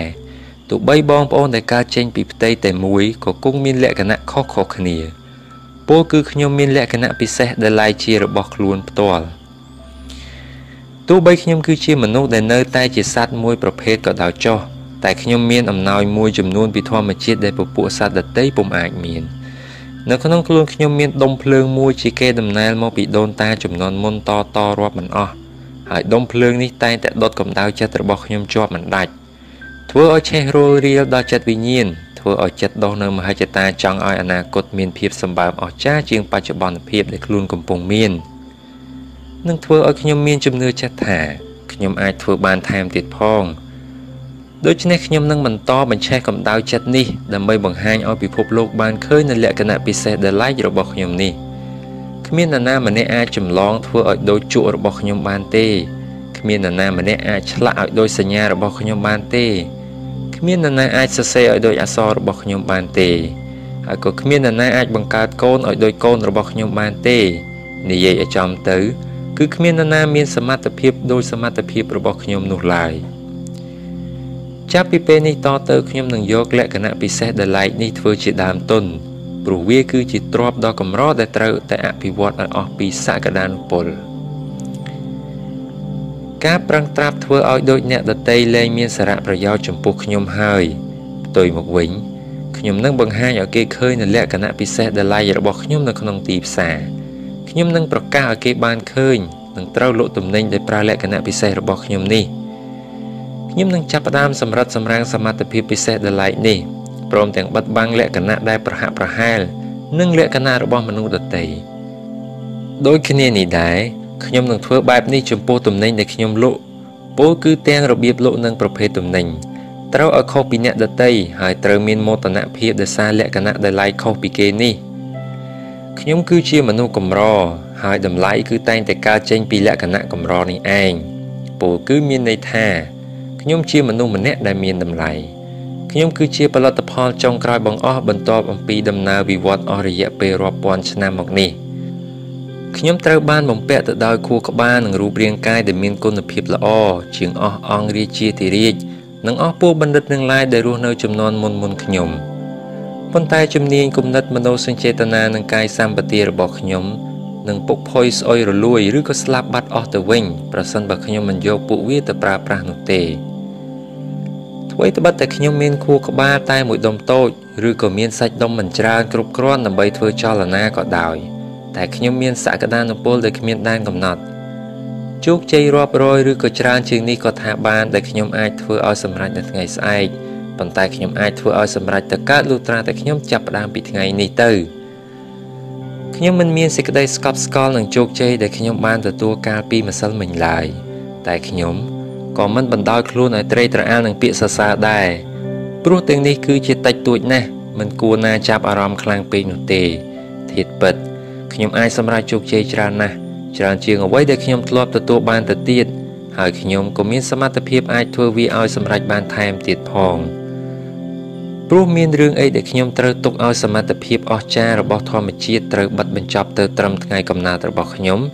ចុះហេតុអ្វីក៏ខ្ញុំមិនបន្តសេចក្តីអស្ចារ្យនេះតាមរយៈសកម្មភាពរបស់ខ្ញុំថែមទៀតទៅខ្ញុំមិនមែនកើតមកនៅក្នុងលោកនេះដោយចៃដន្យនោះទេខ្ញុំកើតមកនេះដោយមានគោលបំណងច្បាស់លាស់ហើយគោលបំណងនោះគឺត្រូវរីកលូតលាស់ទៅមុខជានិច្ចគឺមិនត្រូវរួញតូចឲ្យទៅជាគ្រាប់ខ្សាច់មួយគ្រាប់នោះឡើយដូច្នេះចាប់ពីថ្ងៃនេះតទៅខ្ញុំនឹងប្រើការប្រឹងប្រែងរបស់ខ្ញុំដើម្បីក្លាយទៅជាភ្នំមួយនិងវត្តហាត់ដើម្បីបង្កើតសក្តានុពលរបស់ខ្ញុំរហូតទាល់តែអស់ពីសមត្ថភាពខ្ញុំនឹងពង្រីកចំណេះដឹងនិងជំនាញពង្រឹងទំនុកចិត្តលើខ្លួនឯងនិងបង្កើតគុណភាពទំនិញដែលខ្ញុំលក់ធ្វើដូចនេះផលនៃការលក់របស់ខ្ញុំប្រកាសជាការឡើងទ្វេដងខ្ញុំនឹងអនុវត្តការនិយាយម្ដងហើយម្ដងទៀតដើម្បីធ្វើឲ្យកាន់តែប្រសើរឡើងនៅពាក្យសម្ដីដែលខ្ញុំនឹងប្រើជាមួយអតិថិជនព្រោះវាគឺជាមូលដ្ឋានគ្រឹះនៃអាជីវកម្មរបស់ខ្ញុំហើយខ្ញុំក៏ចងចាំទុកជានិច្ចថាសិល្បៈនៅក្នុងការនិយាយដើម្បីធ្វើយ៉ាងណាលក់ឲ្យដាច់នៅផលិតផលតែមួយក៏អាចធ្វើឲ្យមនុស្សជាច្រើនជោគជ័យនិងមានទ្រព្យសម្បត្តិស្ដុកស្ដំបានដែរប៉ុន្តែវាត្រូវតែជាសិល្បៈនៃការបញ្ចេញវោហារសាស្ត្រដ៏ល្អឯកបំផុតបន្ថែមលើពីនេះទៅទៀតនោះ ខ្ញុំ ខ្ញុំក៏ត្រូវប្រឹងធ្វើយ៉ាងណាខំហាត់ពុតរឹកពៀនិងរូបលំអខាងក្រៅព្រោះថាចំណុចទាំងពីរនេះប្រៀបបាននឹងដុំស្ករដែលអាចតាក់ទាញវងស្រមោចទាំងឡាយដូច្នោះដែរខ្ញុំនឹងបដោតធម៌ពលទាំងអស់ដែលខ្ញុំមាននៅក្នុងការងារដែលកំពុងតែត្រូវដោះស្រាយពេលនោះវានឹងធ្វើឲ្យខ្ញុំភ្លេចនៅការងារផ្សេងឯទៀតបញ្ហាគ្រួសារត្រូវຕົកនៅឯផ្ទះខ្ញុំមិនគិតបញ្ហាគ្រួសារនៅពេលខ្ញុំកំពុងធ្វើការនៅក្នុងទីផ្សារនោះឡើយបើមិនធ្វើដូច្នោះទេបញ្ហាគ្រួសារនឹងធ្វើឲ្យអារម្មណ៍របស់ខ្ញុំច្របូកច្របល់បញ្ហាលក់ដូរនៅទីផ្សារត្រូវຕົកនៅឯទីផ្សារខ្ញុំក៏មិនត្រូវយកបញ្ហាការងារមកគិតនៅក្នុងផ្ទះនោះដែរបើមិនដូច្នោះទេប្រកាសជាបណ្ដាលឲ្យបែកបាក់មនោសញ្ចេតនានៅក្នុងគ្រួសារជាមិនខានគ្មានពេលចន្លោះទំនេរណាសម្រាប់គិតបញ្ហាលក់ដូរនៅក្នុងគ្រួសារហើយក៏គ្មានពេលចន្លោះទំនេរណាដើម្បីគិតបញ្ហាគ្រួសារនៅពេលខ្ញុំកំពុងលក់ដូរនៅទីផ្សារដែរបើខ្ញុំចាប់ផ្ដើមការងារមួយហើយខ្ញុំនឹងលែងចោលការងារមួយផ្សេងទៀតធ្វើដូចនេះទើបខ្ញុំអាចរក្សាតុល្យភាពរវាងការងារនិងគ្រួសារបានយ៉ាងល្អបើមិនបែងចែកឲ្យដាច់ចេញពីគ្នារវាងបញ្ហាទាំងពីរនេះទេអាជីវកម្មរបស់ខ្ញុំប្រកាសជារលំរលាយជាមិនខានព្រោះបទពិសោធន៍នេះតែងឃើញកើតមានឡើងជាញឹកញយតាំងពីរាប់ពាន់ឆ្នាំមកម្ល៉េះខ្ញុំកើតមកមានភ្នែកសម្រាប់មើលនិងមានខួរក្បាលសម្រាប់គិតហើយក្រោយពីបានដឹងពីអាកំបាំងដ៏អស្ចារ្យមួយនេះហើយទើបខ្ញុំជឿជាក់ថានៅគ្រប់បញ្ហាជីវិតគ្រប់សេចក្តីបាក់ទឹកចិត្តនិងសេចក្តីខូចចិត្តគឺសុទ្ធតែមានបង្កប់នៅឱកាសល្អខ្ញុំលែងមានភាពឆោតល្ងង់ដោយជឿលើមនុស្សដែលផ្អែកលើសម្លៀកបំពាក់ខាងក្រៅរបស់ពួកគេទៀតហើយព្រោះខ្ញុំមានភ្នែកសម្រាប់មើលខ្ញុំនឹងមើលឲ្យលើសពីរូបសម្បត្តិខាងក្រៅខ្ញុំនឹងមិនងាយត្រូវគេបោកប្រាស់បានទៀតទេគ្មានភាវៈគ្មានរុក្ខៈគ្មានខ្យល់គ្មានភ្លៀងគ្មានថ្មគ្មានបឹងបួរទន្លេជលសាណាដែលបានកើតមកឲ្យដូចនឹងរូបខ្ញុំឡើយព្រោះខ្ញុំកើតមកគឺព្រមទៅដោយមនោសញ្ចេតនានិងមានគោលបំណងនៅក្នុងជីវិតកាលពីអតីតកាលខ្ញុំមិនធ្លាប់បានដឹងនៅសេចក្តីពិតមួយនេះមែនតែចាប់ពីពេលនេះតទៅខ្ញុំនឹងដឹកនាំនិងឆ្លាក់ជីវិតរបស់ខ្ញុំឲ្យទៅជាលក្ខណៈរបស់ខ្លួនឯងធម្មជាតិមិនដែលស្ដាប់ពាក្យបរាជ័យឡើយធម្មជាតិកើតមកគឺដើម្បីឈ្នះចំណែកឯខ្ញុំវិញក៏មិនខុសអ្វីអំពីធម្មជាតិនោះដែរហើយការសម្រេចចិត្តជោគជ័យនីមួយៗនឹងធ្វើឲ្យខ្ញុំកាន់តែមានភាពងាយស្រួលឡើងដើម្បីសម្រេចជោគជ័យដែលនៅបន្តទៀតខ្ញុំនឹងឈ្នះហើយខ្ញុំនឹងក្លាយទៅជាអ្នកលក់ដ៏កំពូលម្នាក់ព្រោះខ្ញុំមានលក្ខណៈពិសេសដែលឡែកដែលធម្មជាតិបានផ្ដល់ឲ្យខ្ញុំគឺជាផលិតផលរបស់ធម្មជាតិដ៏ចម្លែកអស្ចារ្យ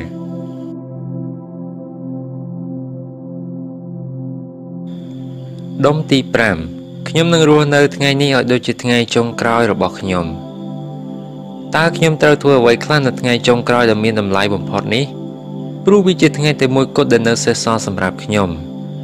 នឹងបិទគម្របនៃជីវិតមួយថ្ងៃនេះឲ្យចិត្តល្អមិនឲ្យវាស្រក់ទៅលើដីសូម្បីតែមួយដំណក់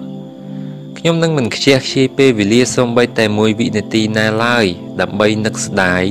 ឬក៏យំស្រែកដោយសារសំណាងមិនល្អការបរាជ័យ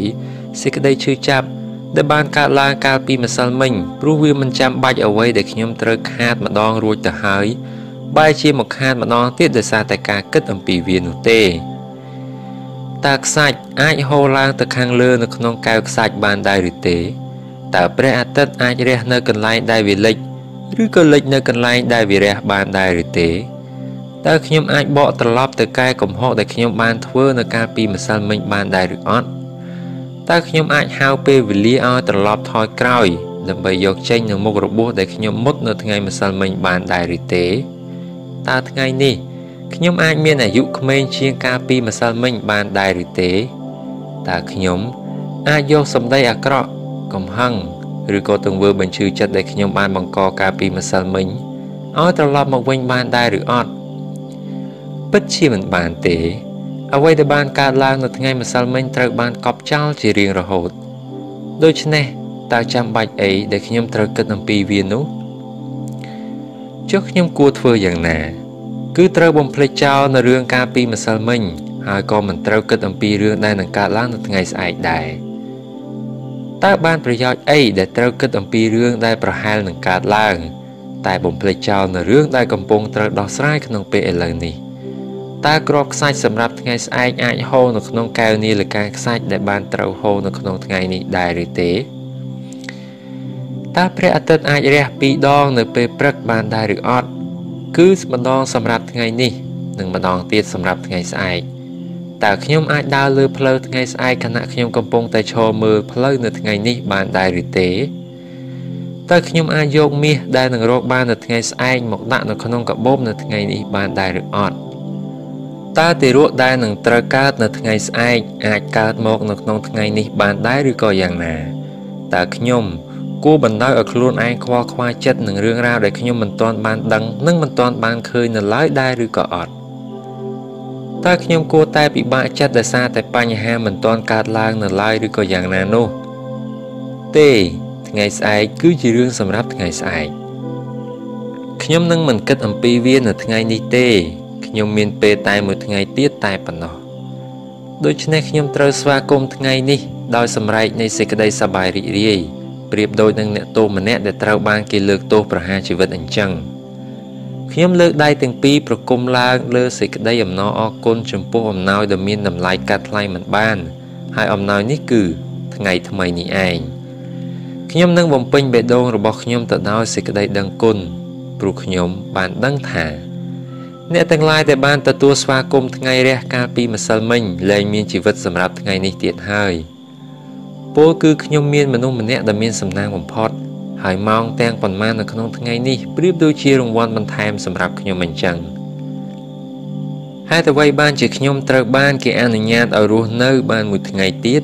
នៅខណៈដែលអ្នកផ្សេងទៀតដែលជាបុគ្គលប្រសើរជាងខ្ញុំបែរជាត្រូវគេបញ្ជូនឲ្យទៅបាត់ជារៀងរហូតឬមួយក៏ព្រោះតែពួកគេទាំងនោះបានទទួលជោគជ័យគោលដៅនៅក្នុងជីវិតខ្លួនរួចបាត់ទៅហើយនៅសល់តែខ្ញុំម្នាក់គត់ដែលនៅមិនទាន់សម្រេចគោលបំណងនៅក្នុងជីវិតឬក៏យ៉ាងណាតើខ្ញុំនឹងមានឱកាសដើម្បីក្លាយទៅជាមនុស្សម្នាក់ដែលខ្ញុំប្រាថ្នាចង់បានដែរឬអត់តើធម្មជាតិបានបង្កើតមនុស្សមកដោយចេតនាឬក៏អចេតនាតើថ្ងៃនេះគឺជាថ្ងៃសម្រាប់ខ្ញុំដើម្បីក្លាយជាមនុស្សអស្ចារ្យម្នាក់មែនឬទេខ្ញុំមានជីវិតតែមួយហើយជីវិតគឺជារង្វាល់នៃពេលវេលាដូច្នេះបើខ្ញុំខ្ជះខ្ជាយមួយពេលមានន័យថាខ្ញុំបានបំផ្លាញចោលមួយពេលបើខ្ញុំខ្ជះខ្ជាយមួយថ្ងៃមានន័យថាខ្ញុំបានបំផ្លាញចោលមួយថ្ងៃ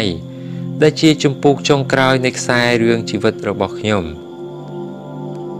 ដូច្នេះហើយនៅថ្ងៃនេះខ្ញុំនឹងសន្សំសំចៃគ្រប់វិនាទីមិនឲ្យខ្ជះខ្ជាយសោះឡើយព្រោះខ្ញុំដឹងថាពេលវេលានេះនឹងមិនអាចត្រឡប់មកវិញបាននោះទេវាមិនអាចទៅរួចទេដែលចង់សន្សំពេលវេលានៅថ្ងៃនេះទុកនៅក្នុងធនាគារដើម្បីដកយកមកប្រើវិញនៅថ្ងៃស្អែកនោះតើនរណាអាចចាប់ពេលវេលាមកទុកបានទៅវិនាទីនីមួយៗនៅថ្ងៃនេះត្រូវតែស្រវាចាប់ឲ្យជាប់ដោយដៃទាំងពីរនឹងត្រូវមានសេចក្តីស្រឡាញ់ពេលវេលាឲ្យបានខ្លាំងនិងឲ្យអស់ពីចិត្តព្រោះពេលវេលាមួយវិនាទីនេះមានតម្លៃលើសពីមាសប្រាក់ទៅទៀតតើមនុស្សម្នាក់ដែលកំពុងតែដេករង់ចាំសេចក្តីស្លាប់អាចយកមាសដែលខ្លួនមានទាំងប៉ុន្មានមកទិញខ្យល់ដកដង្ហើមបន្ថែមទៀតបានដែរឬទេបើពេលវេលាសំខាន់យ៉ាងនេះតើខ្ញុំត្រូវដាក់តម្លៃឲ្យពេលវេលាក្នុងតម្លៃណាទៅចម្លើយគឺខ្ញុំនឹងចាត់ទុកពេលវេលាថាជារបស់មានតម្លៃដែលពុំអាចកាត់ថ្លៃបានខ្ញុំនឹងកម្ចាត់ចោលនៅសកម្មភាពទាំងឡាយណាដែលបំផ្លាញពេលវេលាដើម្បីកម្ចាត់ចោលនៅទម្លាប់នៃសេចក្តីចាំសិនខ្ញុំត្រូវចាប់ផ្ដើមធ្វើកិច្ចការនោះជាបន្ទាន់ដើម្បីកម្ចាត់ចោលនៅសេចក្តីសង្ស័យឬស្ទាក់ស្ទើរខ្ញុំត្រូវកសាងជំនឿចិត្តដើម្បីកម្ចាត់ចោលសេចក្តីខ្លាចខ្ញុំត្រូវបណ្ដុះសេចក្តីក្លាហាននៅគ្រប់សកម្មភាពការងារទាំងអស់បើជួបមនុស្សដែលចូលចិត្តនិយាយរឿងអត់បានការខ្ញុំនឹងមិនខ្ជិលយកត្រចៀកស្ដាប់បើជួបមនុស្សដែលចូលចិត្តធ្វើរឿងអត់ប្រយោជន៍ខ្ញុំមិនខ្ជិលពឹងពាក់ពួកគេទេបើជួបមនុស្សដែលមិនចូលចិត្តធ្វើការងារខ្ញុំមិនខ្ជិលយកខ្លួនទៅបៀតដូច្នេះចាប់ពីពេលនេះតទៅខ្ញុំនឹងចងចាំថាដើម្បីកម្ចាត់ចោលនៅសេចក្តីអត់បានការគឺត្រូវលួចរៀនធ្វើតាមបុគ្គលទាំងឡាយណាដែលខ្ញុំមានសេចក្តីគោរពនិងកោតស្ញប់ស្ញែងប៉ុន្តែមិនមែនមានន័យថាខ្ញុំគឺជាចោលនោះទេខ្ញុំគឺជាមនុស្សដែលគួរឲ្យស្រឡាញ់ហើយថ្ងៃនេះ គឺជាឱកាសចុងក្រោយដើម្បីបង្ហាញនូវសេចក្តីស្រឡាញ់និងសេចក្តីអស្ចារ្យរបស់ខ្ញុំឲ្យពិភពលោកបានឃើញកិច្ចការសម្រាប់ថ្ងៃនេះខ្ញុំត្រូវធ្វើឲ្យចប់ទាំងអស់នៅក្នុងថ្ងៃនេះនៅថ្ងៃនេះខ្ញុំគួរឆ្លៀតពេលប្រឡែងលេងជាមួយកូនរបស់ខ្ញុំព្រោះនៅថ្ងៃនេះពួកគេនឹងចាកចេញទៅហើយសូម្បីតែខ្ញុំក៏ត្រូវចាកចេញទៅដែរនៅថ្ងៃនេះខ្ញុំនឹងអោបថើភរិយារបស់ខ្ញុំពេញដោយសេចក្តីស្រឡាញ់ព្រោះនៅថ្ងៃស្អែកនាងនឹងចាកចេញទៅហើយសូម្បីខ្ញុំក៏ត្រូវចាកចេញទៅដែរនៅថ្ងៃនេះខ្ញុំនឹងជួយជ្រោមជ្រែងមិត្តភ័ក្តិរបស់ខ្ញុំព្រោះនៅថ្ងៃស្អែកពួកគេនឹងលែងស្រែកដង្ហោយហៅឲ្យជួយទៀតហើយចំណែកឯខ្ញុំវិញក៏លែងបានឮសំឡេងដង្ហោយហៅរបស់ពួកគេឲ្យជួយទៀតដែរនៅថ្ងៃនេះខ្ញុំនឹងធ្វើពលិកម្មខ្លួនឯងដើម្បីការងារព្រោះនៅថ្ងៃស្អែកខ្ញុំនឹងមិនមានអ្វីដើម្បីធ្វើការលះបង់ទៀតទេដូច្នេះខ្ញុំក៏គ្មានអ្វីដែលនឹងត្រូវទទួលបានមកវិញដែរបើថ្ងៃនេះគឺជាថ្ងៃចុងក្រោយវាក៏ជាពេលវេលាដ៏មានន័យបំផុតខ្ញុំនឹងធ្វើថ្ងៃនេះឲ្យទៅជាថ្ងៃដែលល្អបំផុតនៅក្នុងឆាកជីវិតរបស់ខ្ញុំនៅថ្ងៃនេះខ្ញុំនឹងក្រេបយកគ្រប់វិនាទីទាំងអស់រហូតដល់វិនាទីចុងក្រោយខ្ញុំនឹងក្រេបយករសជាតិរបស់វាដោយសេចក្តីអំណរអគុណជាអនេកខ្ញុំនឹងមិនរំលង1ម៉ោងណាឡើយឬក៏1នាទីណាឡើយគឺជានាទីនៃផលប្រយោជន៍ខ្ញុំនឹងប្រឹងធ្វើការងារឲ្យខ្លាំងជាងពេលណាទាំងអស់ប្រៀបដូចទៅនឹងការប្រឹងលើកដុំដៃរហូតដល់សាច់ដុំស្រែកសូមអង្វរឲ្យទម្លាក់ដុំដៃចុះប៉ុន្តែខ្ញុំនឹងនៅតែប្រឹងបន្តទៅទៀតខ្ញុំនឹងអំពាវនាវហៅអតិថិជនឲ្យបានច្រើនជាងកាលពីមុនខ្ញុំនឹងលក់ទំនិញឲ្យបានដាច់ច្រើនជាងកាលពីមុនខ្ញុំនឹងរកមាសឲ្យបានច្រើនជាងកាលពីពេលមុន1នាទីនៅថ្ងៃនេះគឺតែងតែនាំមកនៅប្រយោជន៍ឲ្យបានច្រើនជាងប្រយោជន៍ដែលខ្ញុំនាំមកនៅក្នុង1ម៉ោងកាលពីម្សិលមិញដូច្នេះពេលចុងក្រោយនេះគឺជាពេលដ៏ល្អពិសេសបំផុតនៅក្នុងឆាកជីវិតរបស់ខ្ញុំនឹងរស់នៅថ្ងៃនេះឲ្យដូចជាថ្ងៃចុងក្រោយរបស់ខ្ញុំនឹងលុតជង្គង់ចុះហើយក្រាបថ្វាយបង្គំដើម្បីសម្ដែងនូវសេចក្តីអំណរអគុណ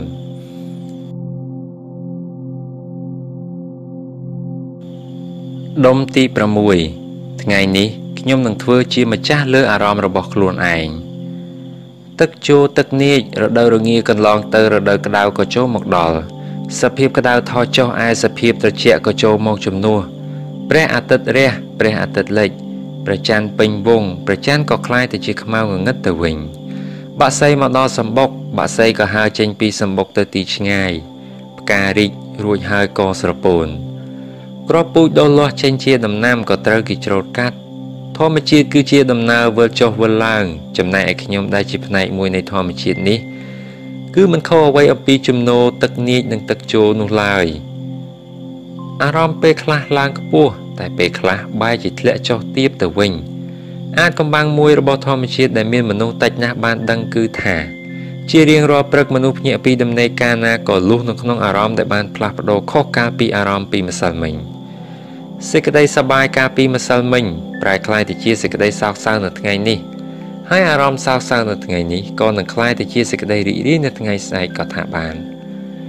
នៅក្នុងខ្លួនរបស់ខ្ញុំហាក់ដូចជាមានរង្វង់កង់មួយដែលចេះតែវិលជាប់ជាមិនដាច់ផ្លាស់ពីសេចក្តីទុក្ខទៅជាសេចក្តីសុខផ្លាស់ពីសេចក្តីត្រេកអរទៅជាសេចក្តីក្រៀមក្រំចិត្តពីសេចក្តីសប្បាយទៅជាសេចក្តីស្រងេះស្រងោចមិនខុសអំពីផ្កានោះឡើយ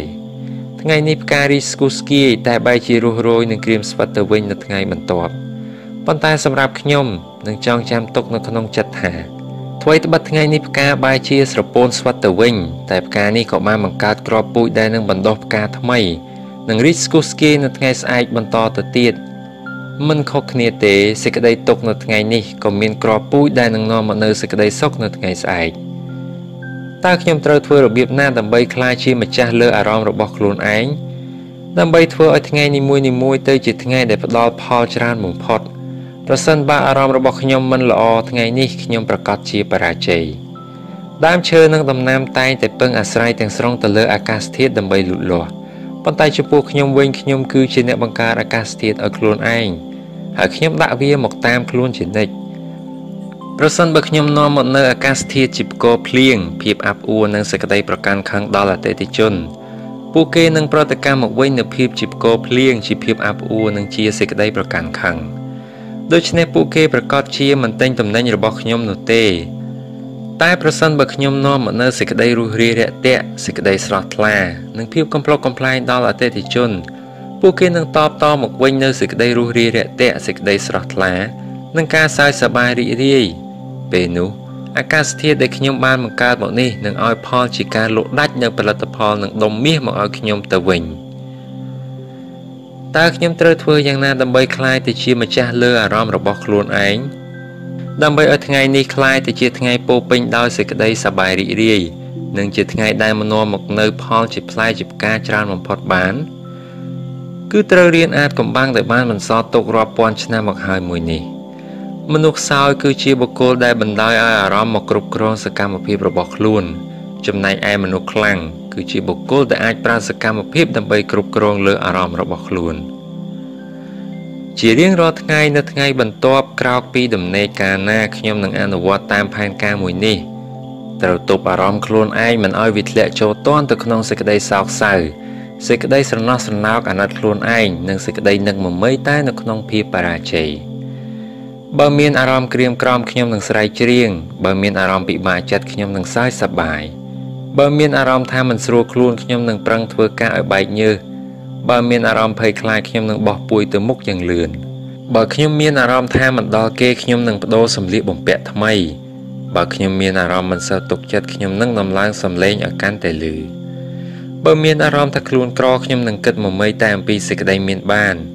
បើមានអារម្មណ៍ថាខ្វះសមត្ថភាពខ្ញុំនឹងនឹករលឹកដល់ភាពជោគជ័យនៅអតីតកាល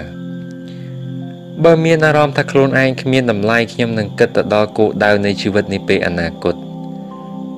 ដូច្នេះចាប់ពីពេលនេះតទៅខ្ញុំនឹងចងចាំទុកនៅក្នុងចិត្តថាមានតែបុគ្គលដែលមានសមត្ថភាពតូចទាបជាងគេទេ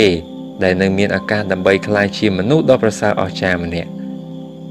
នៅពេលខាងមុខនឹងមានថ្ងៃខ្លះខ្ញុំត្រូវតតាំងដោយសេចក្តីក្លាហាននិងកម្លាំងនៃអារម្មណ៍អវិជ្ជមានដែលមានសមត្ថភាពអាចហែកហួរខ្ញុំឲ្យទៅជាចម្រៀកបានហើយអារម្មណ៍អវិជ្ជមានទាំងអស់នោះដូចជាការពិបាកចិត្តនិងការធ្លាក់ទឹកចិត្តជាដើមងាយនឹងកត់ចំណាំបានណាស់វាគឺជាគ្រឿងបំផ្លាញជីវិតប៉ុន្តែក៏នៅមានអារម្មណ៍មួយចំនួនដែលចូលមកក្នុងរូបភាពស្រស់ស្រាយនិងមិត្តភាពប៉ុន្តែពួកវាបែរជាអាចបំផ្លាញខ្ញុំទៅវិញខ្ញុំក៏ត្រូវតតាំងនឹងអារម្មណ៍វិជ្ជមានបែបនោះដែរដោយមិនត្រូវបណ្ដោយខ្លួនឲ្យបាត់បង់ការគ្រប់គ្រងនោះឡើយបើក្លាហានជ្រុលពេកខ្ញុំនឹងនឹកដល់ភាពបរាជ័យដែលធ្លាប់មានបើឃ្លានហួសពេកខ្ញុំនឹងនឹកដល់សេចក្តីអត់ឃ្លាននៅអតីតកាល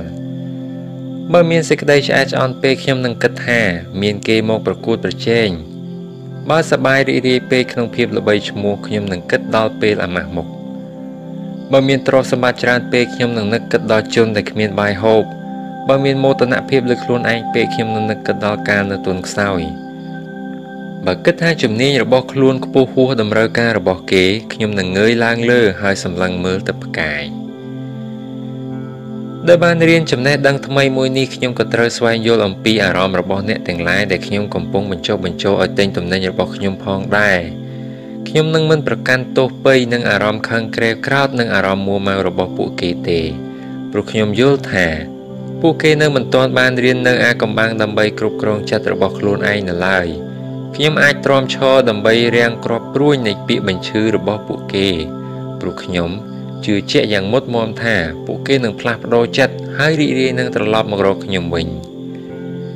ខ្ញុំលែងវិនិច្ឆ័យមនុស្សដែលគ្រាន់តែបានជួបគ្នាតែមួយដងហើយនៅថ្ងៃស្អែកខ្ញុំនឹងហៅពួកគេមកម្ដងទៀតគឺអ្នកដែលបានបង្ហាញសេចក្តីក្រេវក្រោធនៅពេលស្ដាប់ការឃោសនារបស់ខ្ញុំនៅថ្ងៃនេះនៅថ្ងៃនេះគេប្រកែកមិនព្រមទិញរទេះសេះមាសដែលមានតម្លៃត្រឹមតែមួយកាក់តែថ្ងៃស្អែកពួកគេគង់នឹងហ៊ានដោះដូរផ្ទះរបស់ខ្លួនជាមួយនឹងដើមឈើមួយកង់ជាក់ជាមិនខានអាចកំបាំងដែលខ្ញុំបានរៀននេះគឺជាគន្លឹះនាំខ្ញុំទៅជាអ្នកមានទ្រព្យសម្បត្តិស្ដុកស្ដម្ភម្នាក់នៅថ្ងៃអនាគតចាប់ពីពេលនេះតទៅខ្ញុំនឹងរៀនពិនិត្យមើលដើម្បីយល់អំពីអារម្មណ៍របស់អ្នកដទៃព្រមទាំងអារម្មណ៍របស់ខ្លួនឯងផងដែរចាប់ពីគណៈនេះទៅខ្ញុំត្រូវត្រៀមខ្លួនជាស្រេចដើម្បីគ្រប់គ្រងចិត្តរបស់ខ្លួនឯងសូម្បីតែពេលក្រោកពីដំណេកក៏ដោយខ្ញុំនឹងធ្វើជាម្ចាស់លើអារម្មណ៍តាមរយៈការប្រព្រឹត្តនៅសកម្មភាពណាដែលវិជ្ជមានហើយបើកាលណាខ្ញុំអាចគ្រប់គ្រងអារម្មណ៍របស់ខ្លួនឯងបានហើយខ្ញុំក៏នឹងអាចគ្រប់គ្រងវាសនារបស់ខ្លួនឯងបានដែរ ថ្ងៃនេះខ្ញុំនឹងគ្រប់គ្រងវាសនារបស់ខ្លួនឯងហើយវាសនាដែលខ្ញុំប្រាថ្នាចង់បាននោះគឺចង់ក្លាយជាកំពូលនៃលោកម្នាក់នៅលើលោកខ្ញុំគឺជាម្ចាស់លើខ្លួនឯងខ្ញុំនឹងក្លាយជាមនុស្សអស្ចារ្យម្នាក់យ៉ាងពិតប្រាកដ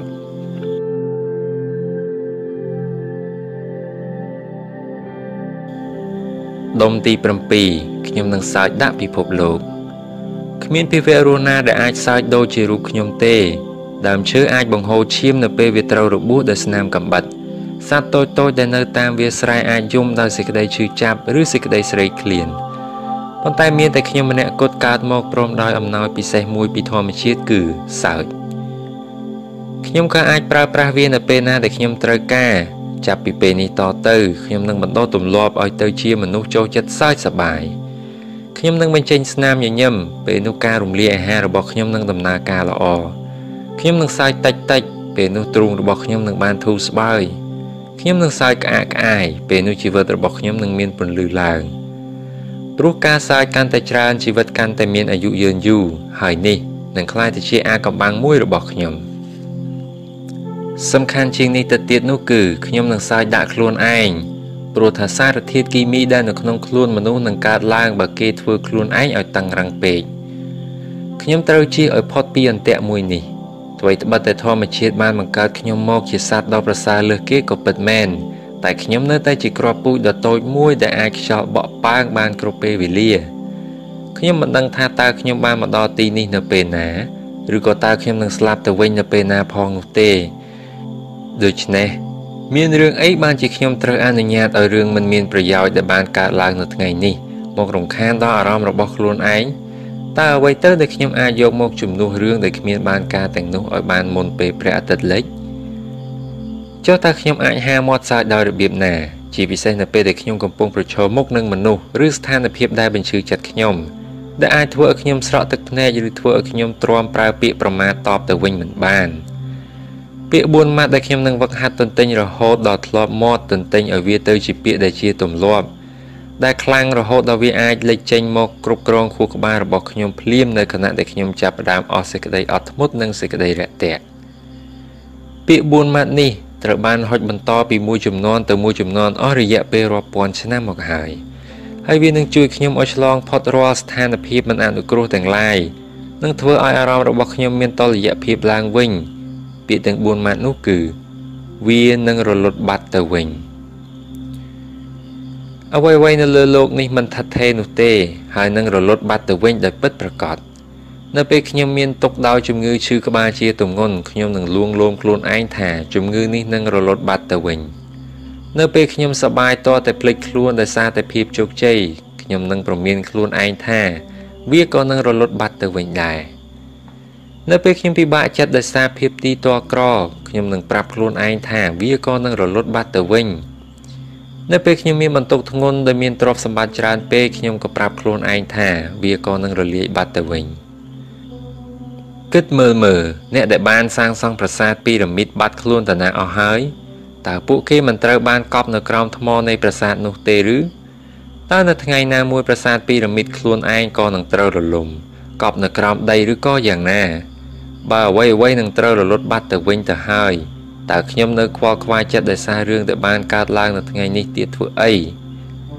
ខ្ញុំនឹងលម្អថ្ងៃនេះដោយគំនូរពណ៌នៃសេចក្តីសើចសប្បាយរីករាយខ្ញុំនឹងកាត់តម្រឹមយប់នេះដាក់នៅក្នុងចម្រៀងមួយបទខ្ញុំមិនមែនបង្ខំខ្លួនឯងឲ្យសើចទេតែផ្ទុយមកវិញគឺខ្ញុំគ្មានពេលទំនេរឯណាសូម្បីតែបន្តិចដើម្បីកើតទុកនោះសោះឡើយសេចក្តីសប្បាយសម្រាប់ថ្ងៃនេះខ្ញុំនឹងសើចឲ្យអស់នៅថ្ងៃនេះព្រោះសេចក្តីសប្បាយមិនមែនជាគ្រាប់ធញ្ញជាតិដែលអាចសន្សំទុកបាននៅក្នុងប្រអប់នោះឡើយហើយវាក៏មិនមែនជាទឹកស្រាដែលត្រូវសន្សំទុកនៅក្នុងដបនោះដែរ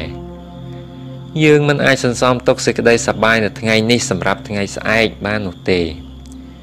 ដូច្នេះយើងត្រូវបណ្ដុះវានៅថ្ងៃនេះហើយត្រូវច្រូតកាត់វានៅថ្ងៃនេះតែម្ដងខ្ញុំត្រូវធ្វើបែបនេះចាប់ពីពេលនេះតទៅសេចក្តីសើចសប្បាយក៏នឹងអាចធ្វើឲ្យស្ថានភាពចុះស្រាលទៅតាមនោះដែរ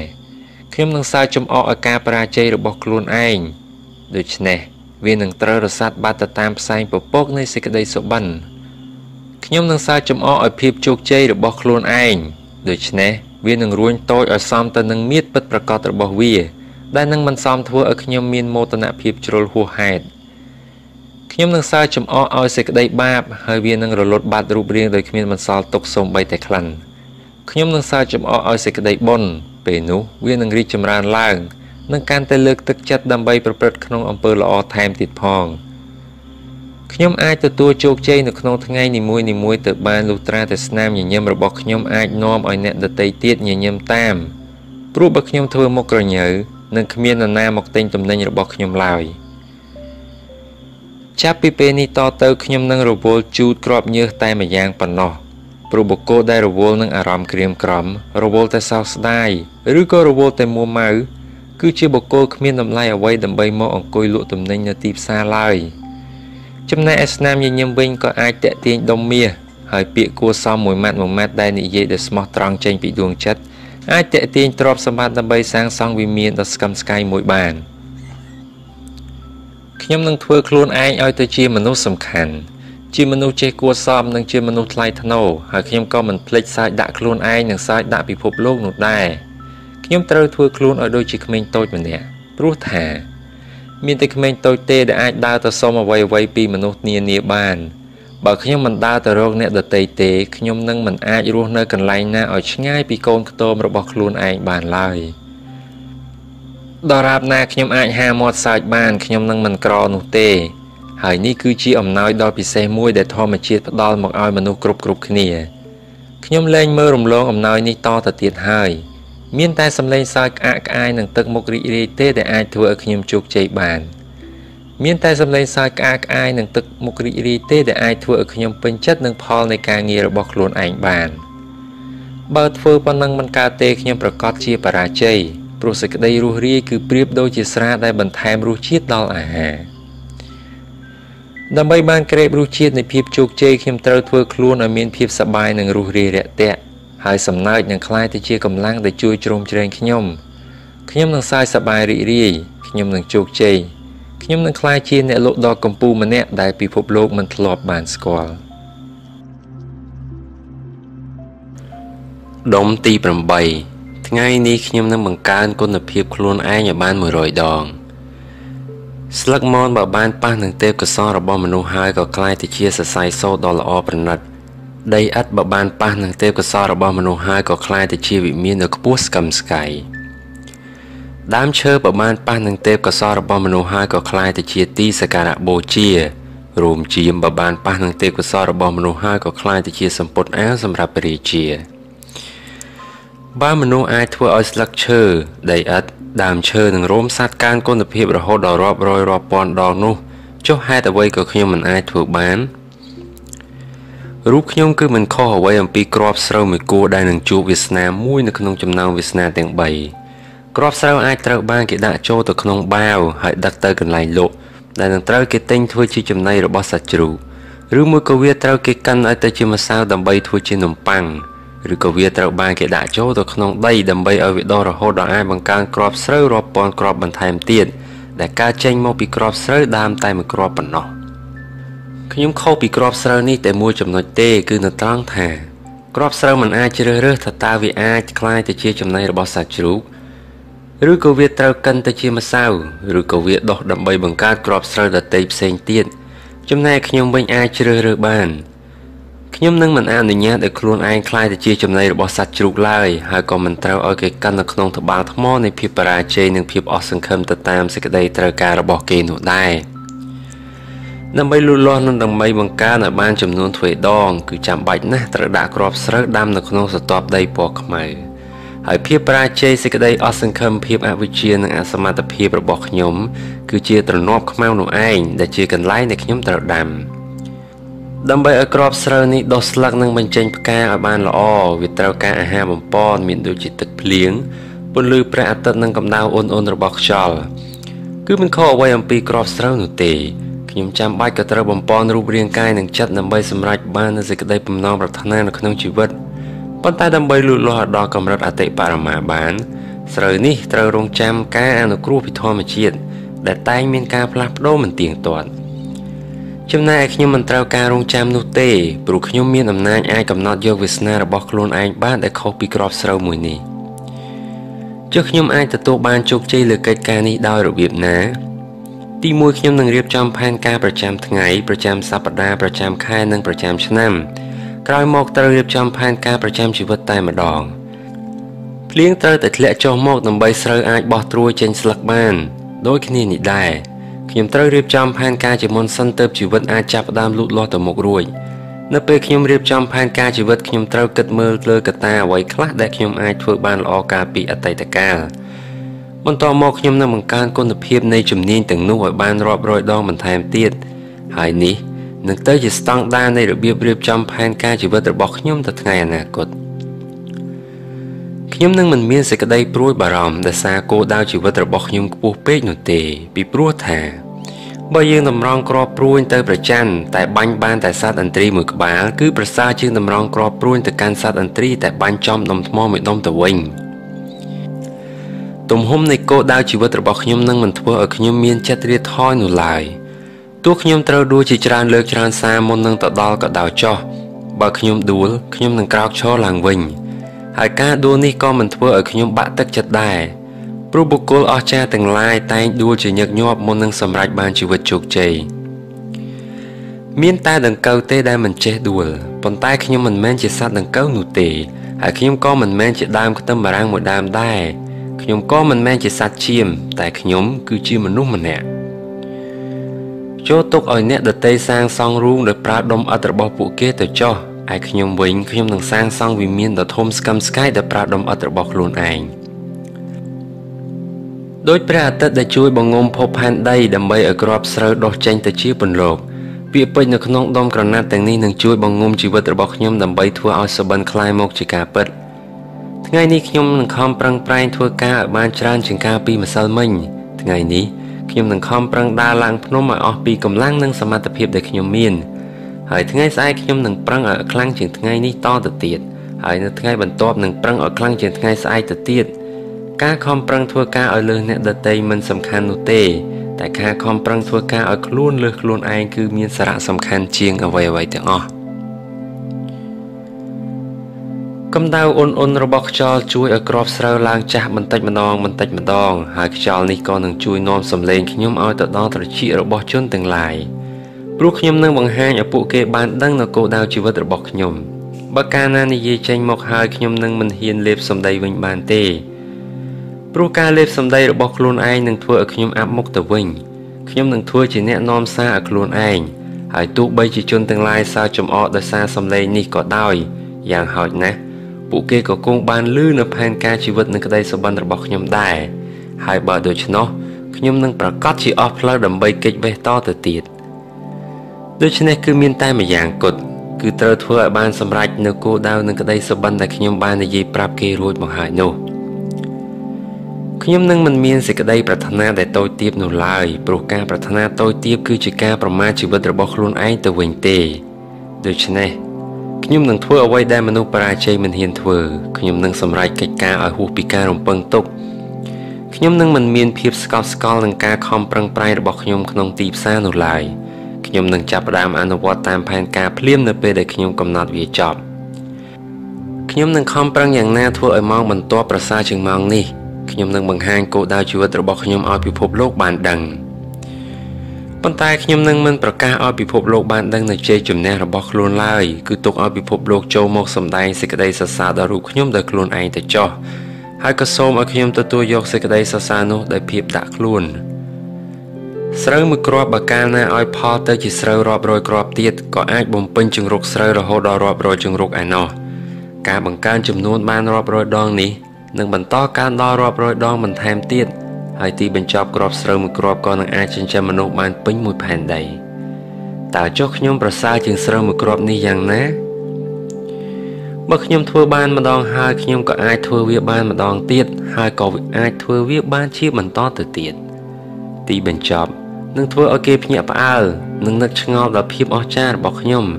ប៉ុន្តែលុះត្រាណាពាក្យពេចន៍នៅក្នុងដុំក្រណាត់ទាំងនេះបានចូលដក់យ៉ាងជ្រៅនៅក្នុងខួរក្បាលរបស់ខ្ញុំដុំទី9ខ្ញុំនឹងចាប់ផ្ដើមធ្វើវាឥឡូវនេះក្តីសុបិនរបស់ខ្ញុំនឹងគ្មានតម្លៃ ផែនការរបស់ខ្ញុំនឹងទៅជាទូលីដីហើយគោលដៅជីវិតរបស់ខ្ញុំក៏នឹងមិនអាចសម្រេចបានទាំងអស់នេះនឹងប្រែទៅជាគ្មានន័យលុះត្រាតែខ្ញុំត្រូវតែចាប់ផ្ដើមប្រមាញ់ក្តីសុបិនអនុវត្តតាមផែនការនិងដើរតម្រង់ទៅកាន់គោលដៅនៃជីវិតពោលដោយខ្លីគឺត្រូវចាប់ផ្ដើមធ្វើសកម្មភាពឥឡូវនេះតែម្ដងនៅមិនទាន់មានផែនទីណាដែលអាចធ្វើឲ្យអ្នកដំណើរខិតទៅមុខសូម្បីតែមួយចង្អាមនៅមិនទាន់មានច្បាប់ណាដែលអាចការពារមិនឲ្យមានអំពើឧក្រិដ្ឋកម្មនៅមិនទាន់មានក្បួនច្បាប់ណាសូម្បីតែក្បួនដែលខ្ញុំកំពុងកាន់នៅក្នុងដៃនេះដែលអាចបង្កើតប្រាក់សូម្បីតែមួយកាក់ឬអាចបង្កើតពាក្យអបអរសាទរសូម្បីតែមួយម៉ាត់នៅឡើយទេគឺមានតែសកម្មភាពតែមួយគត់ដែលអាចធ្វើឲ្យផែនទីក្រមច្បាប់ក្បួនច្បាប់ក្តីសុបិនផែនការនិងគោលដៅជីវិតនាំមកនៅផលប្រយោជន៍ដល់ជីវិតបានដូច្នេះសកម្មភាពគឺជាទឹកគឺជាអាហារដែលចូលមកបំពន់ឲ្យភាពជោគជ័យសេចក្តីចាំសិនដែលតែងតែទាញឲ្យខ្ញុំមិនឲ្យទៅមុខរួចគឺតាមពិតមានដើមកំណើតចេញអំពីសេចក្តីខ្លាចតែឥឡូវខ្ញុំបានដឹងសេចក្តីពិតនេះហើយព្រោះវាត្រូវបានជីកកកាយឲ្យឃើញការពិតដោយបុគ្គលដែលមានចិត្តក្លាហានឥឡូវខ្ញុំបានដឹងច្បាស់ថាដើម្បីកម្ចាត់សេចក្តីភ័យខ្លាចខ្ញុំត្រូវតែចាប់ផ្ដើមធ្វើសកម្មភាពភ្លាមដោយគ្មានសេចក្តីស្ទាក់ស្ទើរសោះឡើយពេលនោះហើយដែលសេចក្តីញាប់ញ័រនឹងត្រូវរលាយបាត់អស់ហើយខ្ញុំក៏នឹងបានដឹងដែរថាមានតែសកម្មភាពទេដែលអាចធ្វើឲ្យតោកំណាចនៃសេចក្តីភ័យខ្លាចคล้ายទៅជាសត្វស្រមោចតូចមួយបានចាប់ពីពេលនេះតទៅខ្ញុំនឹងចងចាំទុកនៅមេរៀនរបស់សត្វអំពិលអំពែកដែលអាចបញ្ចេញពន្លឺបានតែនៅពេលវាហើរគឺនៅពេលវាចាប់ផ្ដើមធ្វើសកម្មភាពខ្ញុំនឹងคล้ายដូចជាសត្វអំពិលអំពែកហើយសូម្បីនៅក្នុងពេលថ្ងៃពន្លឺរបស់ខ្ញុំក៏គង់ភ្លឺច្បាស់ជាងពន្លឺព្រះអាទិត្យទៅទៀតទុកឲ្យអ្នកដទៃខ្លាចជាសត្វមេអំបៅទៅចុះថ្មីត្បិតពួកគេមានឆោមពណ៌ល្អស្អាតនៅលើស្លាបទាំងគូប៉ុន្តែវាសនារបស់ពួកគេគឺពឹងផ្អែកទាំងស្រុងទៅលើផ្កាចំណែកខ្ញុំវិញដែលជាសត្វអំពិលអំពែកនឹងជួយបំភ្លឺពិភពលោកទាំងមូលខ្ញុំនឹងមិនទុកការងារថ្ងៃនេះចោលសម្រាប់ធ្វើនៅថ្ងៃស្អែកនោះទេខ្ញុំដឹងច្បាស់ថាពិតជាគ្មានថ្ងៃស្អែកណាចូលមកដល់ឡើយខ្ញុំសូមធ្វើឥឡូវនេះតែម្ដងទោះបីជាការងារនេះធ្វើឲ្យខ្ញុំមិនសប្បាយចិត្តឬមិនមានជោគជ័យភ្លាមក៏ដោយចុះព្រោះថាធ្វើតែបរាជ័យគឺប្រសើរជាងមិនធ្វើតែអារម្មណ៍ឈឺចិត្តខឹងខ្លួនឯងមែនហើយទំពាំងបាយជូរប្រហែលជាមិនសប្បាយចិត្តនៅពេលដែលដៃរបស់ខ្ញុំប្រឡេះវាចេញពីដើមប៉ុន្តែបើគ្មានដៃរបស់ខ្ញុំដើម្បីប្រឡេះទេម្លេះសំផ្លែទំពាំងបាយជូរទាំងនោះនឹងត្រូវស្អុយរលួយនៅលើដើមឈើអស់បាត់ទៅហើយចាប់ពីពេលនេះតទៅខ្ញុំនឹងទន្ទិញពាក្យមួយឃ្លានេះម្ដងហើយម្ដងទៀតរាល់ម៉ោងរាល់ថ្ងៃរហូតដល់ពាក្យមួយឃ្លានេះคล้ายទៅជាទម្លាប់ដូចនឹងខ្យល់ដង្ហើមចេញចូលដូច្នោះដែរសកម្មភាពដែលកើតចេញពីទម្លាប់នេះនឹងคล้ายជាសភាវគតិដោយការប្រព្រឹត្តរបស់ភ្នែកដែរពាក្យមួយឃ្លានេះនឹងហាត់ពត់ចិត្តរបស់ខ្ញុំឲ្យមានទម្លាប់ធ្វើសកម្មភាពដែលចាំបាច់និងដែលនាំមកនូវភាពជោគជ័យពាក្យមួយឃ្លានេះនឹងហាត់ពត់ចិត្តរបស់ខ្ញុំឲ្យមានសេចក្តីក្លាហានប្រឈមនឹងឧបសគ្គទាំងឡាយដែលមនុស្សបរាជ័យតែងតែដើរជៀសមិនហ៊ានជួបខ្ញុំនឹងទន្ទិញពាក្យមួយឃ្លានេះម្ដងហើយម្ដងទៀតនៅពេលក្រោកពីដំណេកខ្ញុំនឹងសូត្រពាក្យមួយឃ្លានេះហើយក្រោកចេញពីគ្រែភ្លាមមិនឲ្យដូចជាមនុស្សបរាជ័យដែលនៅតែបន្តដេកឲ្យបាន1ម៉ោងថែមទៀតនោះទេនៅពេលខ្ញុំចូលទៅដល់ទីផ្សារខ្ញុំនឹងសូត្រពាក្យមួយឃ្លានេះហើយត្រៀមខ្លួនភ្លាមដើម្បីប្រឈមមុខនឹងរឿងដែលអាចកើតឡើងដោយភាពក្លាហានមិនដូចមនុស្សបរាជ័យដែលគិតតែរារែកនឹងរកតែផ្លូវគេចខ្លួននោះទេនៅពេលខ្ញុំទៅដល់មុខទ្វារផ្ទះគេខ្ញុំនឹងសូត្រពាក្យមួយឃ្លានេះហើយចាប់ផ្ដើមគោះទ្វារភ្លាមមិនដូចមនុស្សបរាជ័យដែលឈរចាំនៅខាងក្រៅព្រោះខ្លាចនឹងមានសេចក្តីញាប់ញ័រមិនហ៊ានគោះទ្វារនោះឡើយបើខ្ញុំមានបំណងចង់ធ្វើអ្វីមួយខ្ញុំនឹងសូត្រពាក្យមួយឃ្លានេះភ្លាមហើយចាប់ផ្ដើមធ្វើតែម្ដងដើម្បីរំដោះសេចក្តីភ័យខ្លាចចេញឲ្យអស់ពីក្នុងខ្លួននៅពេលខ្ញុំបំរុងនឹងឈប់ដើម្បីរកលេសទុកធ្វើបន្តទៀតនៅថ្ងៃស្អែកខ្ញុំនឹងសូត្រពាក្យមួយឃ្លានេះភ្លាមបន្ទាប់មកចាប់ផ្ដើមធ្វើឲ្យពេញទំហឹងដើម្បីលក់ឲ្យបានដាច់ទំនិញមួយទៀតគឺមានតែសកម្មភាពទេដែលជាអ្នកវាស់វែងគុណភាពរបស់ខ្ញុំនៅក្នុងទីផ្សារបានហើយដើម្បីបន្ថែមគុណភាពរបស់ខ្លួនឲ្យបានទ្វេដងខ្ញុំក៏ត្រូវបង្កើនសកម្មភាពឲ្យបានទ្វេដងទៅតាមនោះដែរខ្ញុំនឹងដើរទៅកន្លែងណាដែលមនុស្សបរាជ័យមិនហ៊ានដើរទៅខ្ញុំនឹងបន្តធ្វើការនៅពេលណាដែលមនុស្សបរាជ័យរកកន្លែងដេកខ្ញុំនឹងប្រឹងនិយាយនៅពេលណាដែលមនុស្សបរាជ័យមិនហ៊ាននិយាយ ខ្ញុំនឹងហៅមនុស្ស10នាក់ឲ្យទិញទំនិញរបស់ខ្ញុំនៅពេលដែលមនុស្សបរាជ័យហ៊ានហៅមនុស្សតែម្នាក់ខ្ញុំនឹងនិយាយថាខ្ញុំនឹងធ្វើវានៅពេលដែលមនុស្សបរាជ័យនិយាយថាវាហួសពេលហើយឥឡូវនេះគឺជាពេលវេលារបស់ខ្ញុំឯថ្ងៃស្អែកគឺជាពេលវេលារបស់មនុស្សខ្ជិលតែប៉ុណ្ណោះខ្ញុំមិនមែនជាមនុស្សខ្ជិលទេថ្ងៃស្អែកគឺជាពេលដែលសេចក្តីបាបនឹងក្លាយទៅជាសេចក្តីល្អតែខ្ញុំមិនមែនជាមនុស្សបាបឡើយថ្ងៃស្អែកគឺជាពេលដែលសេចក្តីខ្សោយក្លាយជាសេចក្តីខ្លាំងតែខ្ញុំមិនមែនជាមនុស្សខ្សោយឡើយថ្ងៃស្អែកគឺជាថ្ងៃដែលមនុស្សបរាជ័យនឹងទទួលបានជោគជ័យតែខ្ញុំមិនមែនជាមនុស្សបរាជ័យនោះទេនៅពេលសត្វតោឃ្លានអាហារវានឹងស៊ីនៅពេលសត្វស្ទាំងឃ្លានទឹកវានឹងផឹកតែបើពួកវាមិនធ្វើសកម្មភាពប្រមាញ់ទេពួកវាប្រកាសជាដាច់ពោះស្លាប់ខ្ញុំស្រែកឃ្លានសេចក្តីជោគជ័យខ្ញុំស្រែកឃ្លានសេចក្តីសប្បាយរីករាយនិងសន្តិភាពផ្លូវចិត្តតែបើខ្ញុំមិនធ្វើសកម្មភាពប្រមាញ់ទេខ្ញុំប្រកាសជានឹងវិនាសនៅក្នុងជីវិតបរាជ័យទុក្ខវេទនានិងអំពើចិត្តដេកមិនលក់បក់មិនលហើយខ្ញុំជាអ្នកចេញបញ្ជាហើយខ្ញុំក៏ជាអ្នកគោរពនឹងធ្វើតាមបញ្ជានេះដែរភាពជោគជ័យមិនចេះរងចាំនរណាម្នាក់នោះទេប្រសិនបើខ្ញុំចាំវានឹងរត់ទៅអ្នកដទៃហើយខ្ញុំនឹងបាត់បង់វាជារៀងរហូតឥឡូវនេះគឺជាពេលដ៏ល្អបំផុតទីនេះគឺជាកន្លែងដ៏ល្អបំផុតខ្ញុំគឺជាមនុស្សប្រុសម្នាក់ខ្ញុំនឹងចាប់ផ្ដើមធ្វើវាពីឥឡូវនេះ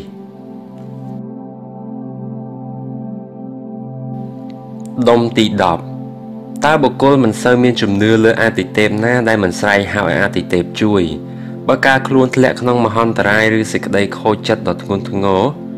តើបុគ្គលណាដែលមិនចេះស្រែកដង្ហៅឲ្យគេជួយនៅពេលជួបនឹងគ្រោះថ្នាក់សេចក្តីចិត្តស្លាប់ឬក៏រឿងហេតុដែលហួសពីសមត្ថភាពដោះស្រាយតើសភាវគតិមួយនេះបានកប់ជ្រៅនៅកន្លែងណានៃរូបកាយហើយដែលអាចរត់រកចេញទៅតាមមាត់របស់សភាវរស់ទាំងឡាយនៅពេលដែលពួកគេជួបប្រទះនឹងហានិភ័យម្ដងក្រវីដៃរបស់អ្នកឲ្យបានលឿននៅពីមុខភ្នែករបស់មនុស្សម្នាក់ពេលនោះត្របកភ្នែកគាត់នឹងព្រិចចាប់ជើងរបស់គាត់នឹងលោតឡើងដាក់គាត់ឲ្យនៅក្នុងស្ថានភាពវឹកវរគាត់នឹងស្រែកឡើងព្រះអើយជួយខ្ញុំផងដូចជាសន្ទុះចិត្តដែលបានកប់យ៉ាងជ្រៅនៅក្នុងក្រអៅបេះដូងដូចនឹងរងចាំតែផ្ទុះចេញមកក្រៅអញ្ចឹងវាមិនទាមទារឲ្យខ្ញុំត្រូវប្រតិបត្តិសាសនាជាប្រចាំនឹងរាល់ថ្ងៃដើម្បីទទួលបានអាថ៌កំបាំងនៃធម្មជាតិមួយនេះទេរាល់ភាវៈរស់ទាំងអស់ដែលដើរនៅលើភពផែនដីនេះរាប់បញ្ចូលទាំងមនុស្សជាតិផង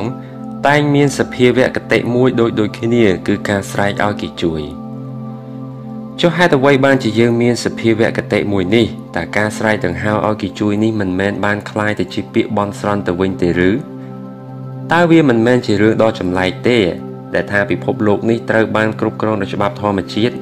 ដែលបានផ្ដល់ឲ្យសត្វជៀមសត្វសេះឬក៏សត្វបក្សាបក្សីឬមួយក៏មនុស្សនៅសភាវគតិស្រែកឲ្យជួយនេះសូម្បីតែមនុស្សបណ្ឌិតមួយចំនួនក៏ថែមទាំងនិយាយទៀតថាការដង្ហៅឲ្យគេជួយនេះគួរតែធ្វើយ៉ាងណាឲ្យបានដល់ពួកអាទិទេពដើម្បីឲ្យពួកគេជួយរកដំណោះស្រាយឲ្យ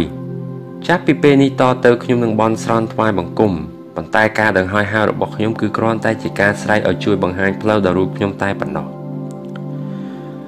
ខ្ញុំនឹងមិនបន់ស្រន់ដើម្បីទទួលបានសម្ភារៈឬប្រាក់កាក់ឡើយខ្ញុំនឹងមិនដង្ហៅដើម្បីឲ្យមានអ្នកបម្រើណាម្នាក់យកអាហារឲ្យខ្ញុំហូបនោះទេខ្ញុំក៏មិនបន់ស្រន់ដើម្បីបញ្ជាឲ្យម្ចាស់ផ្ទះឈ្នួលផ្ដល់បន្ទប់ល្អមួយឲ្យខ្ញុំនោះដែរ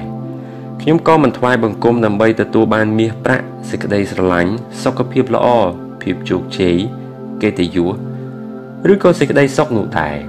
ពោលគឺខ្ញុំបន់ស្រន់ដើម្បីការបង្ហាញផ្លូវដល់រូបខ្ញុំតែប៉ុណ្ណោះគឺជាផ្លូវដែលខ្ញុំនឹងដើរទៅរករបស់ទាំងអស់នោះដោយខ្លួនឯងហើយសូមឲ្យការបន់ស្រន់របស់ខ្ញុំនេះទទួលបានចម្លើយមកវិញ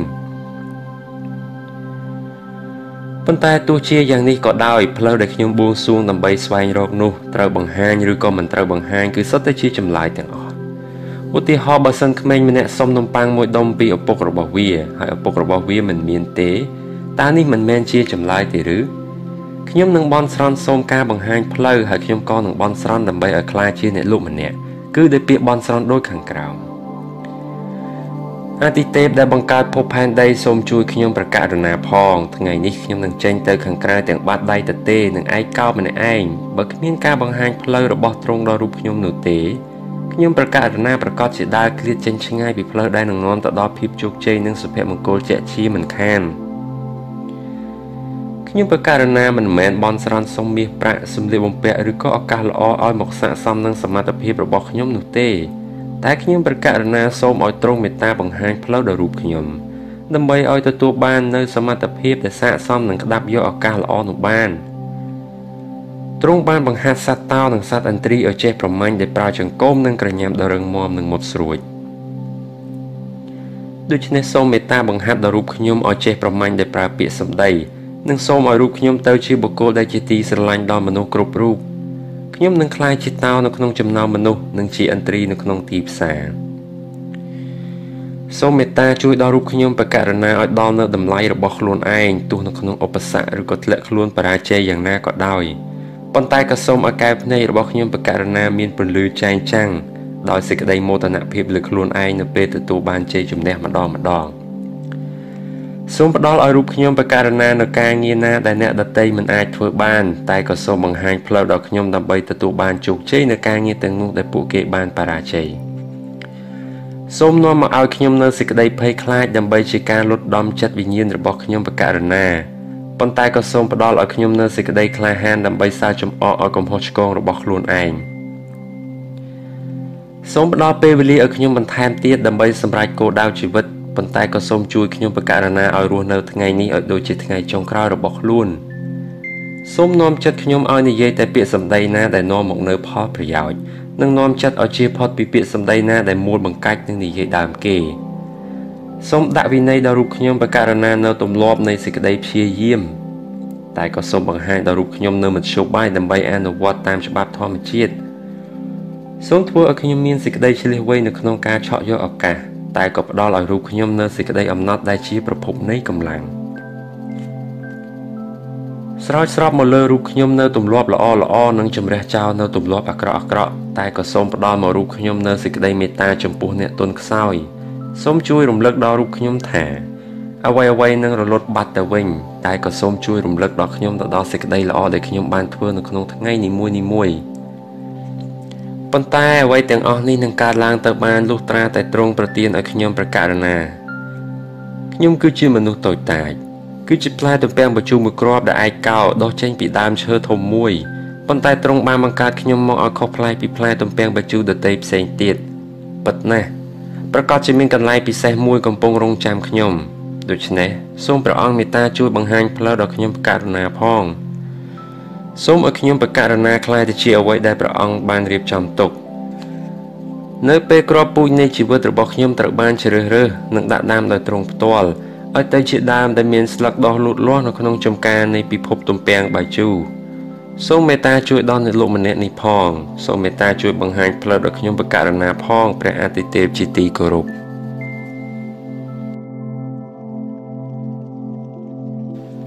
ជំពូកទី8សូម្បីពាក្យរបស់ព្រះក៏ដោយបើអ្នកមិនចេះរបៀបនិយាយដើម្បីលក់វាទេមនុស្សលោកនឹងមិនទទួលយកពាក្យព្រានប្រដៅនោះឡើយវាមកដល់ពេលដែលហាហ្វីតនៅទន្ទឹងរង់ចាំតែម្នាក់ឯងនៅក្នុងវិមានរបស់គាត់នៅមនុស្សម្នាក់ដែលនឹងទទួលស្នងយកដុំក្រណាត់នៃក្បួនច្បាប់នេះបរិះចំណាស់ហាហ្វីតដែលមានមនុស្សគួរទុកចិត្តតែម្នាក់គត់គឺអ្នកយាមឃ្លាំងអង្គុយរាប់រដូវដែលចូលមកដល់នឹងកន្លងផុតទៅវិញហើយដោយសារភាពចាស់ជរាគាត់មិនអាចធ្វើអ្វីបានក្រៅតែពីអង្គុយដោយស្ងៀមស្ងាត់នៅក្នុងសួនច្បារមុខវិមានរបស់គាត់អង្គុយរង់ចាំហាហ្វីតរង់ចាំស្ទើរតែ3ឆ្នាំពេញបន្ទាប់ពីបានប្រមូលទ្រព្យសម្បត្តិទាំងអស់ទៅចែកដល់អ្នកដទៃនិងបន្ទាប់ពីបានរំសាយចោលនៅចក្រភពជំនួញរបស់គាត់ថ្ងៃមួយនោះមានមនុស្សចម្លែកម្នាក់លេចខ្លួនចេញបន្តិចម្ដងក្នុងដំណើរប៉ាំងខ្ញើចចេញពីវាលខ្សាច់មកពីភាគខាងកើតតម្រង់ចូលមកទីក្រុងដាម៉ាខូគាត់ដើរមកតាមផ្លូវត្រង់រហូតមកឈរនៅខាងមុខវិមានរបស់ហាហ្វីតអ៊ីរ៉ាមូដែលធ្លាប់តែជាមនុស្សសុភាពរាបសារនិងចេះអោនលំទោននៅឈរថ្មឹងមិនមាត់មិនកនៅពីមុខទ្វារចូលនៅពេលដែលបរិះចម្លែកនោះស្រែកនិយាយម្ដងជាពីរដងថាខ្ញុំត្រូវការជួបជាមួយចៅហ្វាយរបស់លោករូបរាងបរិះចម្លែកនោះគឺមិនគួរឲ្យទុកចិត្តសោះគាត់ពាក់ស្បែកជើងដាច់ដែលចងភ្ជាប់ឡើងវិញដោយខ្សែមួយសរសៃចំណែកជើងរបស់គាត់វិញឡើងពណ៌ខ្មៅនិងមានស្នាមរបួសពេញព្រមទាំងមានដំបៅនៅតាមកន្លែងផ្សេងទៀតផងគាត់ស្លៀកសំពត់ប៉ឹងដែលរលុងហើយដាច់រយីរយ៉ៃថែមទៀត សក់របស់គាត់ឡើងវែងហើយកណ្ដាញឯភ្នែករបស់គាត់វិញឡើងពណ៌ក្រហមហាក់ដូចត្រូវបានគេដុតដោយពន្លឺព្រះអាទិត្យអ៊ីរ៉ាមូសកាន់កន្លឹះទ្វារយ៉ាងជាប់តើលោកជានរណាហើយរកលោកម្ចាស់របស់ខ្ញុំមានការអីដែរបុរសចម្លែកទម្លាក់បង្វិចរបស់គាត់ចុះពីស្មានិងលើកដៃទាំងពីរសំពះអ៊ីរ៉ាមូសសូមមេត្តានាំខ្ញុំទៅជួបចៅហ្វាយរបស់លោកបន្តិចមកខ្ញុំគ្មានបំណងអាក្រក់ទៅលើគាត់ទេហើយខ្ញុំក៏មិនមែនមកដើម្បីសុំទានដែរខ្ញុំចង់ឲ្យគាត់ស្ដាប់ពាក្យសម្ដីរបស់ខ្ញុំពី3ម៉ាត់បើគាត់មានការខឹងសម្បាដោយសារពាក្យសម្ដីនេះខ្ញុំនឹងចាកចេញទៅវិញភ្លាមអ៊ីរ៉ាមូសនៅតែមិនទាន់ទុកចិត្តបើកទ្វារយឺតនិងងក់ក្បាលឲ្យបរិសុទ្ធចម្លែកនោះចូលទៅក្នុងបន្ទាប់មកគាត់ដើរយ៉ាងលឿនសូម្បីតែក្រោយក៏មិនងាកទៅសួនច្បារទៅនាំភ្ញៀវម្នាក់នេះតាមពីក្រោយហាហ្វីតកំពុងដេកលក់រលីវនៅក្នុងសួនច្បារធ្វើអ៊ីរ៉ាមូសនៅឈរឯអង្គមិនហ៊ានដាស់ចៅហ្វាយរបស់ខ្លួនគាត់ធ្វើក្អកម្ដងហើយហាហ្វីតប្រែខ្លួនបន្តិចគាត់ធ្វើក្អកម្ដងទៀតហាហ្វីតក៏បើកភ្នែកឡើងខ្ញុំសូមទោសដែលរំខានប៉ុន្តែមានភ្ញៀវម្នាក់មករកលោកម្ចាស់ហាហ្វីតក្រោកអង្គុយហើយបែរខ្លួនទៅមើលមុខបរិសុទ្ធចម្លែកដែលកំពុងអោនហើយសួរតើលោកដែលគេហៅថាជាកំពូលអ្នកលក់នៅលើលោកមែនទេហាហ្វីតចង់ចិញ្ចើមហើយក៏ងក់ក្បាលខ្ញុំធ្លាប់ត្រូវបានគេហៅបែបនេះមែនតែឥឡូវវាហួសទៅហើយមកកត់នៃកំពូលអ្នកលក់លែងនៅលើក្បាលរបស់ខ្ញុំទៀតហើយតើលោករកខ្ញុំមានការអ្វីដែរបុរសជាភ្ញៀវនៅឈរក្នុងស្មារតីមាំទាំនៅពីមុខហាហ្វីតដោយដាក់ដៃអង្អែលលើបង្វិចរបស់ខ្លួនហើយនិយាយតបខ្ញុំឈ្មោះស៊ូលហើយខ្ញុំត្រឡប់មកពីទីក្រុងយេរូសាឡឹមដើម្បីទៅទីក្រុងកំណើតរបស់ខ្ញុំវិញនៅតាស៊ូប៉ុន្តែសូមអង្វរលោកម្ចាស់ចូលកុំឲ្យរូបរាងរបស់ខ្ញុំធ្វើឲ្យលោកមានការសង្ស័យអីខ្ញុំមិនមែនជាមនុស្សចោលហើយក៏មិនមែនជាអ្នកសុំទានអ្វីដែរខ្ញុំគឺជាពលរដ្ឋនៅទីក្រុងតាស៊ូក៏ជាសញ្ជាតិរបស់ចក្រភពរ៉ូម៉ាំងប្រជាជនរបស់ខ្ញុំគឺក្រុមហ្វេរីស៊ីដែលជាជនជាតិជ្វីហ្វនៃកុលសម្ព័ន្ធបេនចាមីនអ្វីត្បិតខ្ញុំជាជាងធ្វើតង់ក៏ពិតមែនតែខ្ញុំក៏បានរៀនសូត្រពីព្រះគ្រូជើមីអែលដូច្នេះហើយទើបអ្នកខ្លះហៅខ្ញុំថាផូលគាត់ពុតខ្លួនចុះឡើងនៅពេលគាត់កំពុងនិយាយហើយហាហ្វីតដែលមិនទាន់ភ្ញាក់ពេញលេញនៅឡើយក៏និយាយសូមទោសព្រោះភ្លេចអញ្ជើញភ្ញៀវរបស់ខ្លួនឲ្យអង្គុយចុះផូលអោនអរគុណដែលគាត់នៅតែបន្តឈរទៀតខ្ញុំមករកលោកនៅពេលនេះគឺដើម្បីសូមឲ្យលោកជួយបង្ហាញផ្លូវហើយមានតែលោកទេដែលអាចជួយខ្ញុំបានតើលោកអនុញ្ញាតឲ្យខ្ញុំនិយាយរឿងរ៉ាវរបស់ខ្ញុំឲ្យលោកស្ដាប់បានទេអ៊ីរ៉ាមូសដែលកំពុងឈរនៅខាងក្រោយបរិសុទ្ធចម្លែកនោះក្រវីក្បាលខ្លាំងដាក់ហាហ្វីតប៉ុន្តែហាហ្វីតធ្វើមិនឃើញហាហ្វីតសម្លឹងមើលបរិសុទ្ធចម្លែកដែលហ៊ានមករំខានទំនេររបស់ខ្លួនដោយយកចិត្តទុកដាក់បន្ទាប់មកគាត់ក៏ងក់ក្បាលយល់ព្រមខ្ញុំចាស់ពេកមិនអាចនៅទ្រាំសម្លឹងមើលលោកនិទានរឿងបានទេដូច្នេះមកអង្គុយឲ្យជិតខ្ញុំទើបខ្ញុំអាចស្ដាប់ឮផូលបោះបង្វិចរបស់គាត់ទៅម្ខាងហើយលុតជង្គង់នៅជិតហាហ្វីតដែលកំពុងរងចាំស្ដាប់រឿងដោយស្ងៀមស្ងាត់ផូលនិយាយកាលពី4ឆ្នាំមុនដោយសារតែរៀនច្រើនឆ្នាំពេករហូតធ្វើឲ្យខ្ញុំខ្វាក់ភ្នែកមើលអ្វីមិនឃើញថាជាសេចក្តីពិតខ្ញុំបានចូលរួមដោយផ្ទាល់នៅក្នុងការប្រហារជីវិតដោយចោលនឹងដុំថ្មទៅលើបរិសុទ្ធកាន់សាសនាម្នាក់ឈ្មោះ Stephen នៅទីក្រុងយេរូសាឡឹមគាត់ត្រូវគេសម្រេចកាត់ទោសប្រហារជីវិតដោយក្រុមប្រឹក្សាជ្វីវព្រោះត្រូវចោទថាជាឃោសនាប្រឆាំងនឹងព្រះហាហ្វីតនិយាយកាត់ព្រោះគាត់នឹកឆ្ងល់ក្នុងចិត្តខ្ញុំមិនយល់ទេតើរឿងនេះមានតាក់ទងអ្វីជាមួយខ្ញុំផូលលើកដៃរបស់គាត់ដើម្បីឲ្យហាហ្វីតសម្រួលអារម្មណ៍ឲ្យត្រជាក់សិនខ្ញុំនឹងពន្យល់លោកតាមក្រោយ Stephen គឺជាអ្នកដែលដើរតាមបរិសុទ្ធម្នាក់ឈ្មោះយេស៊ូដែលមុននោះបន្តិចប្រហែលជាកន្លះឆ្នាំក៏ត្រូវបានជនជាតិរ៉ូម៉ាំងធ្វើទារុណកម្មនៅលើឈើឆ្កាងក្រោមបទចោទប្រកាន់ថាបានធ្វើការបះបោរប្រឆាំងនឹងរដ្ឋចក្រភពរ៉ូម៉ាំងចំណែក Stephen ត្រូវបានគេចោទប្រកាន់ទោសព្រោះគាត់បំផុលថាយេស៊ូគឺជាអ្នករំដោះទុក្ខដែលចុះមកក្នុងនាមជាព្យាការីរបស់ព្រះហើយក៏បំផុលថាពួកអាចារ្យនៅព្រះវិហារបានខົບខិតជាមួយរដ្ឋការរ៉ូម៉ាំងដើម្បីធ្វើឃាតទ្រង់ដែលជាបុត្ររបស់ព្រះការចោទប្រកាន់មន្ត្រីរាជការបែបនេះគ្មានអ្វីក្រៅតែពីទទួលទោសប្រហារជីវិតនោះទេហើយដោយខ្ញុំបានប្រាប់លោកមុននេះបន្តិចថាខ្ញុំក៏បានចូលរួមចំណែកនៅក្នុងរឿងនេះដែរ ក្រោយនោះបន្តិចអ្វីដែលចម្លែកនឹងធ្វើឲ្យខ្ញុំរំភើបបំផុតគឺខ្ញុំទទួលបានសម្បត្តិមួយច្បាប់មកពីអាចារ្យដែលមានឋានៈខ្ពស់ជាងគេនៅព្រះវិហារដែលមានសេចក្តីទុកចិត្តនិងបង្គាប់ឲ្យខ្ញុំមកទីក្រុងដាម៉ាខូដើម្បីតាមរកអ្នកដែលមានជំនឿលើព្រះយេស៊ូវហើយត្រូវចាប់ពួកគេដាក់ច្រវាក់និងនាំទៅក្រុងយេរូសាឡិមវិញអ៊ីរ៉ាមូសសម្លឹងមើលហាហ្វីតដោយទឹកមុខភ្ញាក់ផ្អើលដោយនៅក្នុងកែវភ្នែករបស់បុរសចំណាស់ម្នាក់នោះបានបង្ហាញលក្ខណៈចម្លែកមួយដែលកាលពីមុនគាត់មិនធ្លាប់បានឃើញបរិយាកាសប្រែជាស្ងៀមស្ងាត់នៅពេលដែលផូលផ្អាកនិយាយមានតែទឹកនៅក្នុងអាងទេដែលនៅបញ្ចេញសំឡេងមិនទាន់ឈប់កាលនោះនៅពេលខ្ញុំចូលជិតដល់ទីក្រុងដាម៉ាខូដែលពេញចិត្តទៅដោយអំពើឃាតកម្មស្រាប់តែមានពន្លឺមួយភ្លឹបដូចជាពន្លឺមកពីឋានសួគ៌ខ្ញុំស្រាប់តែដួលនៅលើដីដោយមិនដឹងខ្លួនហើយភ្នែករបស់ខ្ញុំក៏មើលអ្វីលែងឃើញតែត្រចៀកនៅអាចស្ដាប់បានខ្ញុំក៏ឮសំឡេងមួយនៅនឹងត្រចៀកដែលនិយាយថាស៊ូលហេតុអ្វីបានជាអ្នកធ្វើបាបខ្ញុំពេលនោះខ្ញុំសួរវិញថាអ្នកឯងជាអ្នកណាហើយសំឡេងនោះក៏តបមកវិញខ្ញុំថាខ្ញុំគឺយេស៊ូវគឺអ្នកដែលលោកបានធ្វើទុកបុកម្នេញកាលពីលើកមុនតែពេលនេះលោកត្រូវភ្ញាក់ឡើងហើយចូលលោកធ្វើដំណើរទៅទីក្រុងដាម៉ាខូនៅពេលទៅដល់លោកនឹងត្រូវគេប្រាប់ថានឹងត្រូវធ្វើអ្វីបន្តទៀតនៅពេលខ្ញុំជាក់ដឹងខ្លួនខ្ញុំស្ថិតនៅក្នុងដៃមិត្តភ័ក្តិរបស់ខ្ញុំម្នាក់ដែលគ្រាខ្ញុំរហូតដល់ទីក្រុងដាម៉ាខូខ្ញុំស្នាក់នៅផ្ទះរបស់មនុស្សម្នាក់ដែលជាអ្នកមានជំនឿលើព្រះយេស៊ូវហើយនៅទីនោះខ្ញុំក៏ហូតមិនបានផឹកក៏មិនចូលអស់រយៈពេល3ថ្ងៃជាប់គ្នាបន្ទាប់មកនៅថ្ងៃមួយមានបរិសុទ្ធម្នាក់បានមកជួបខ្ញុំគាត់ឈ្មោះអេណាណេប្រាប់ខ្ញុំថាគាត់មកនោះដោយសារមានអ្វីមួយបញ្ជាឲ្យគាត់មកដើម្បីបានជួបខ្ញុំបន្ទាប់មកក៏យកដៃទាំងពីរដាក់នៅលើភ្នែកទាំងគូរបស់ខ្ញុំហើយខ្ញុំក៏ស្រាប់តែអាចមើលឃើញឡើងវិញបានក្រោយមកខ្ញុំក៏អាចហូបនិងផឹកទឹកបានជាធម្មតាវិញពេលនោះហាហ្វីតអោនចុះហើយសួរទៅផូលហើយមានរឿងអ្វីកើតឡើងបន្តទៀតផូលនិយាយថាខ្ញុំត្រូវគេនាំទៅព្រះវិហារមួយនៅពេលគេដឹងថាខ្ញុំគឺជាអ្នកមកតាមចាប់អ្នកដែលគោរពដើរតាមព្រះយេស៊ូវម្នាក់នៅទីនោះមានការភ័យខ្លាចយ៉ាងខ្លាំង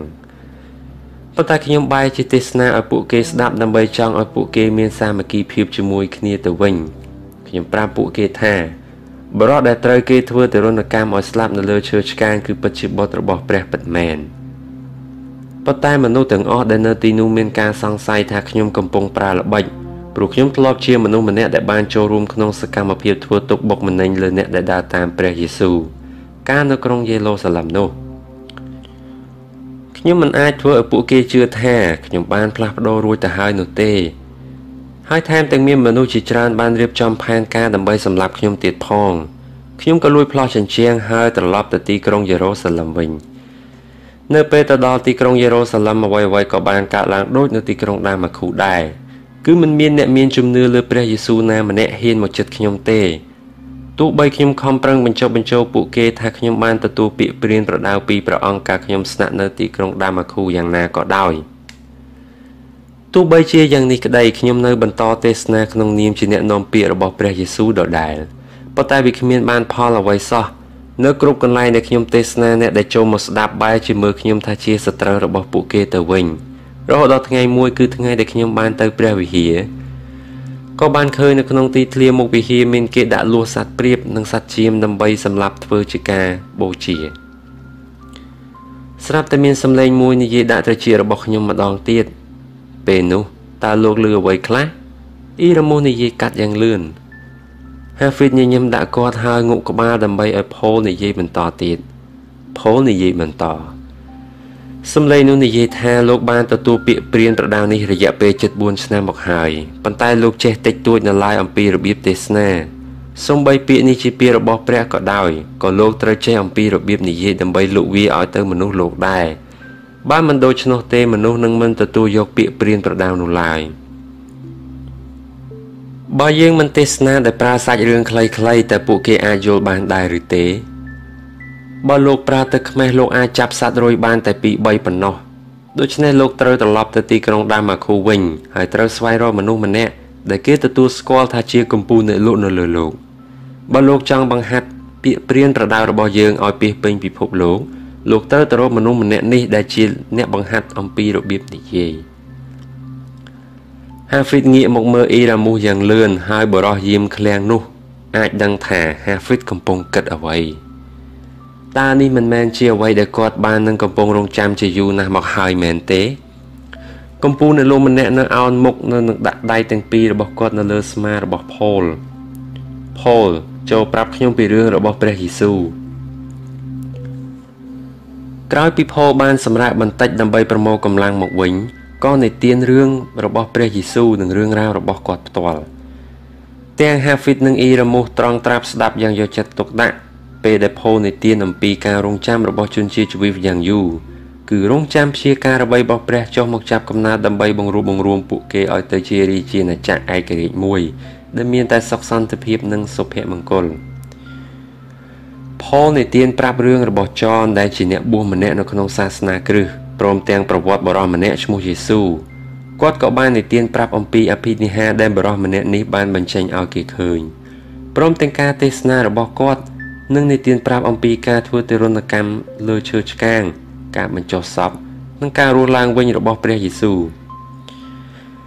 ចុងបញ្ចប់ដើម្បីធ្វើឲ្យសាច់រឿងកាន់តែមានឥទ្ធិពលលើហាហ្វីតនិងអ៊ីរ៉ាមូស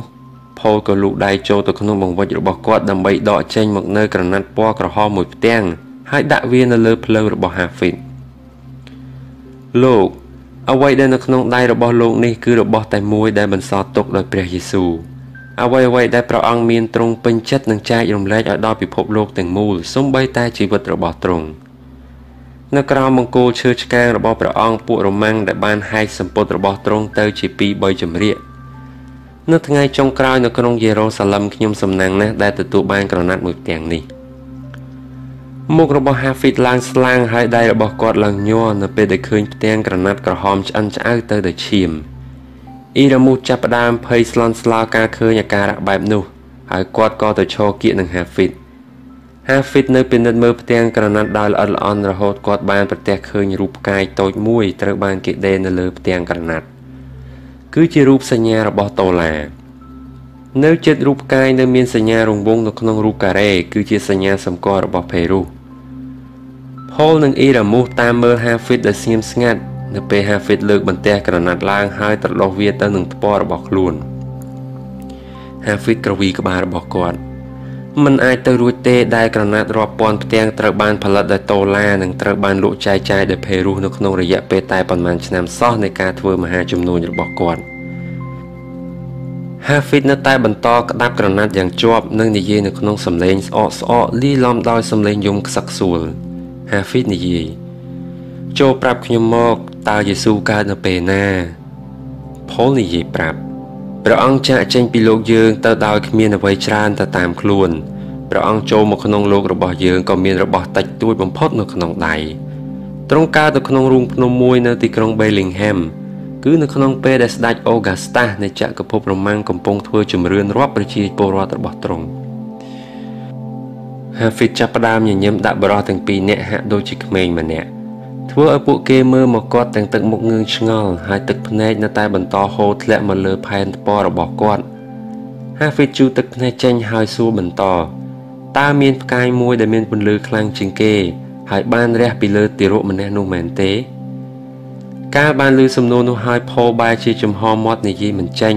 ហើយក៏មិនដឹងថាគួរនិយាយអ្វីដែរហាហ្វីតលាតដៃរបស់គាត់ហើយអោបផូលហើយនៅពេលនោះអ្នកទាំងពីរក៏យំយ៉ាងខ្សឹកខ្សួលដាក់គ្នាទៅវិញទៅមកទីបញ្ចប់បរិសចំណាស់ក៏ក្រោកឈរឡើងហើយបកដៃហៅអ៊ីរ៉ាមូសឲ្យចូលមកសម្លាញ់ចូលលោកចូលទៅក្នុងវិមានហើយយកប្រអប់នោះមកព្រោះឥឡូវនេះខ្ញុំបានរកឃើញអ្នកដែលត្រូវទទួលស្នងរបស់ខ្ញុំហើយ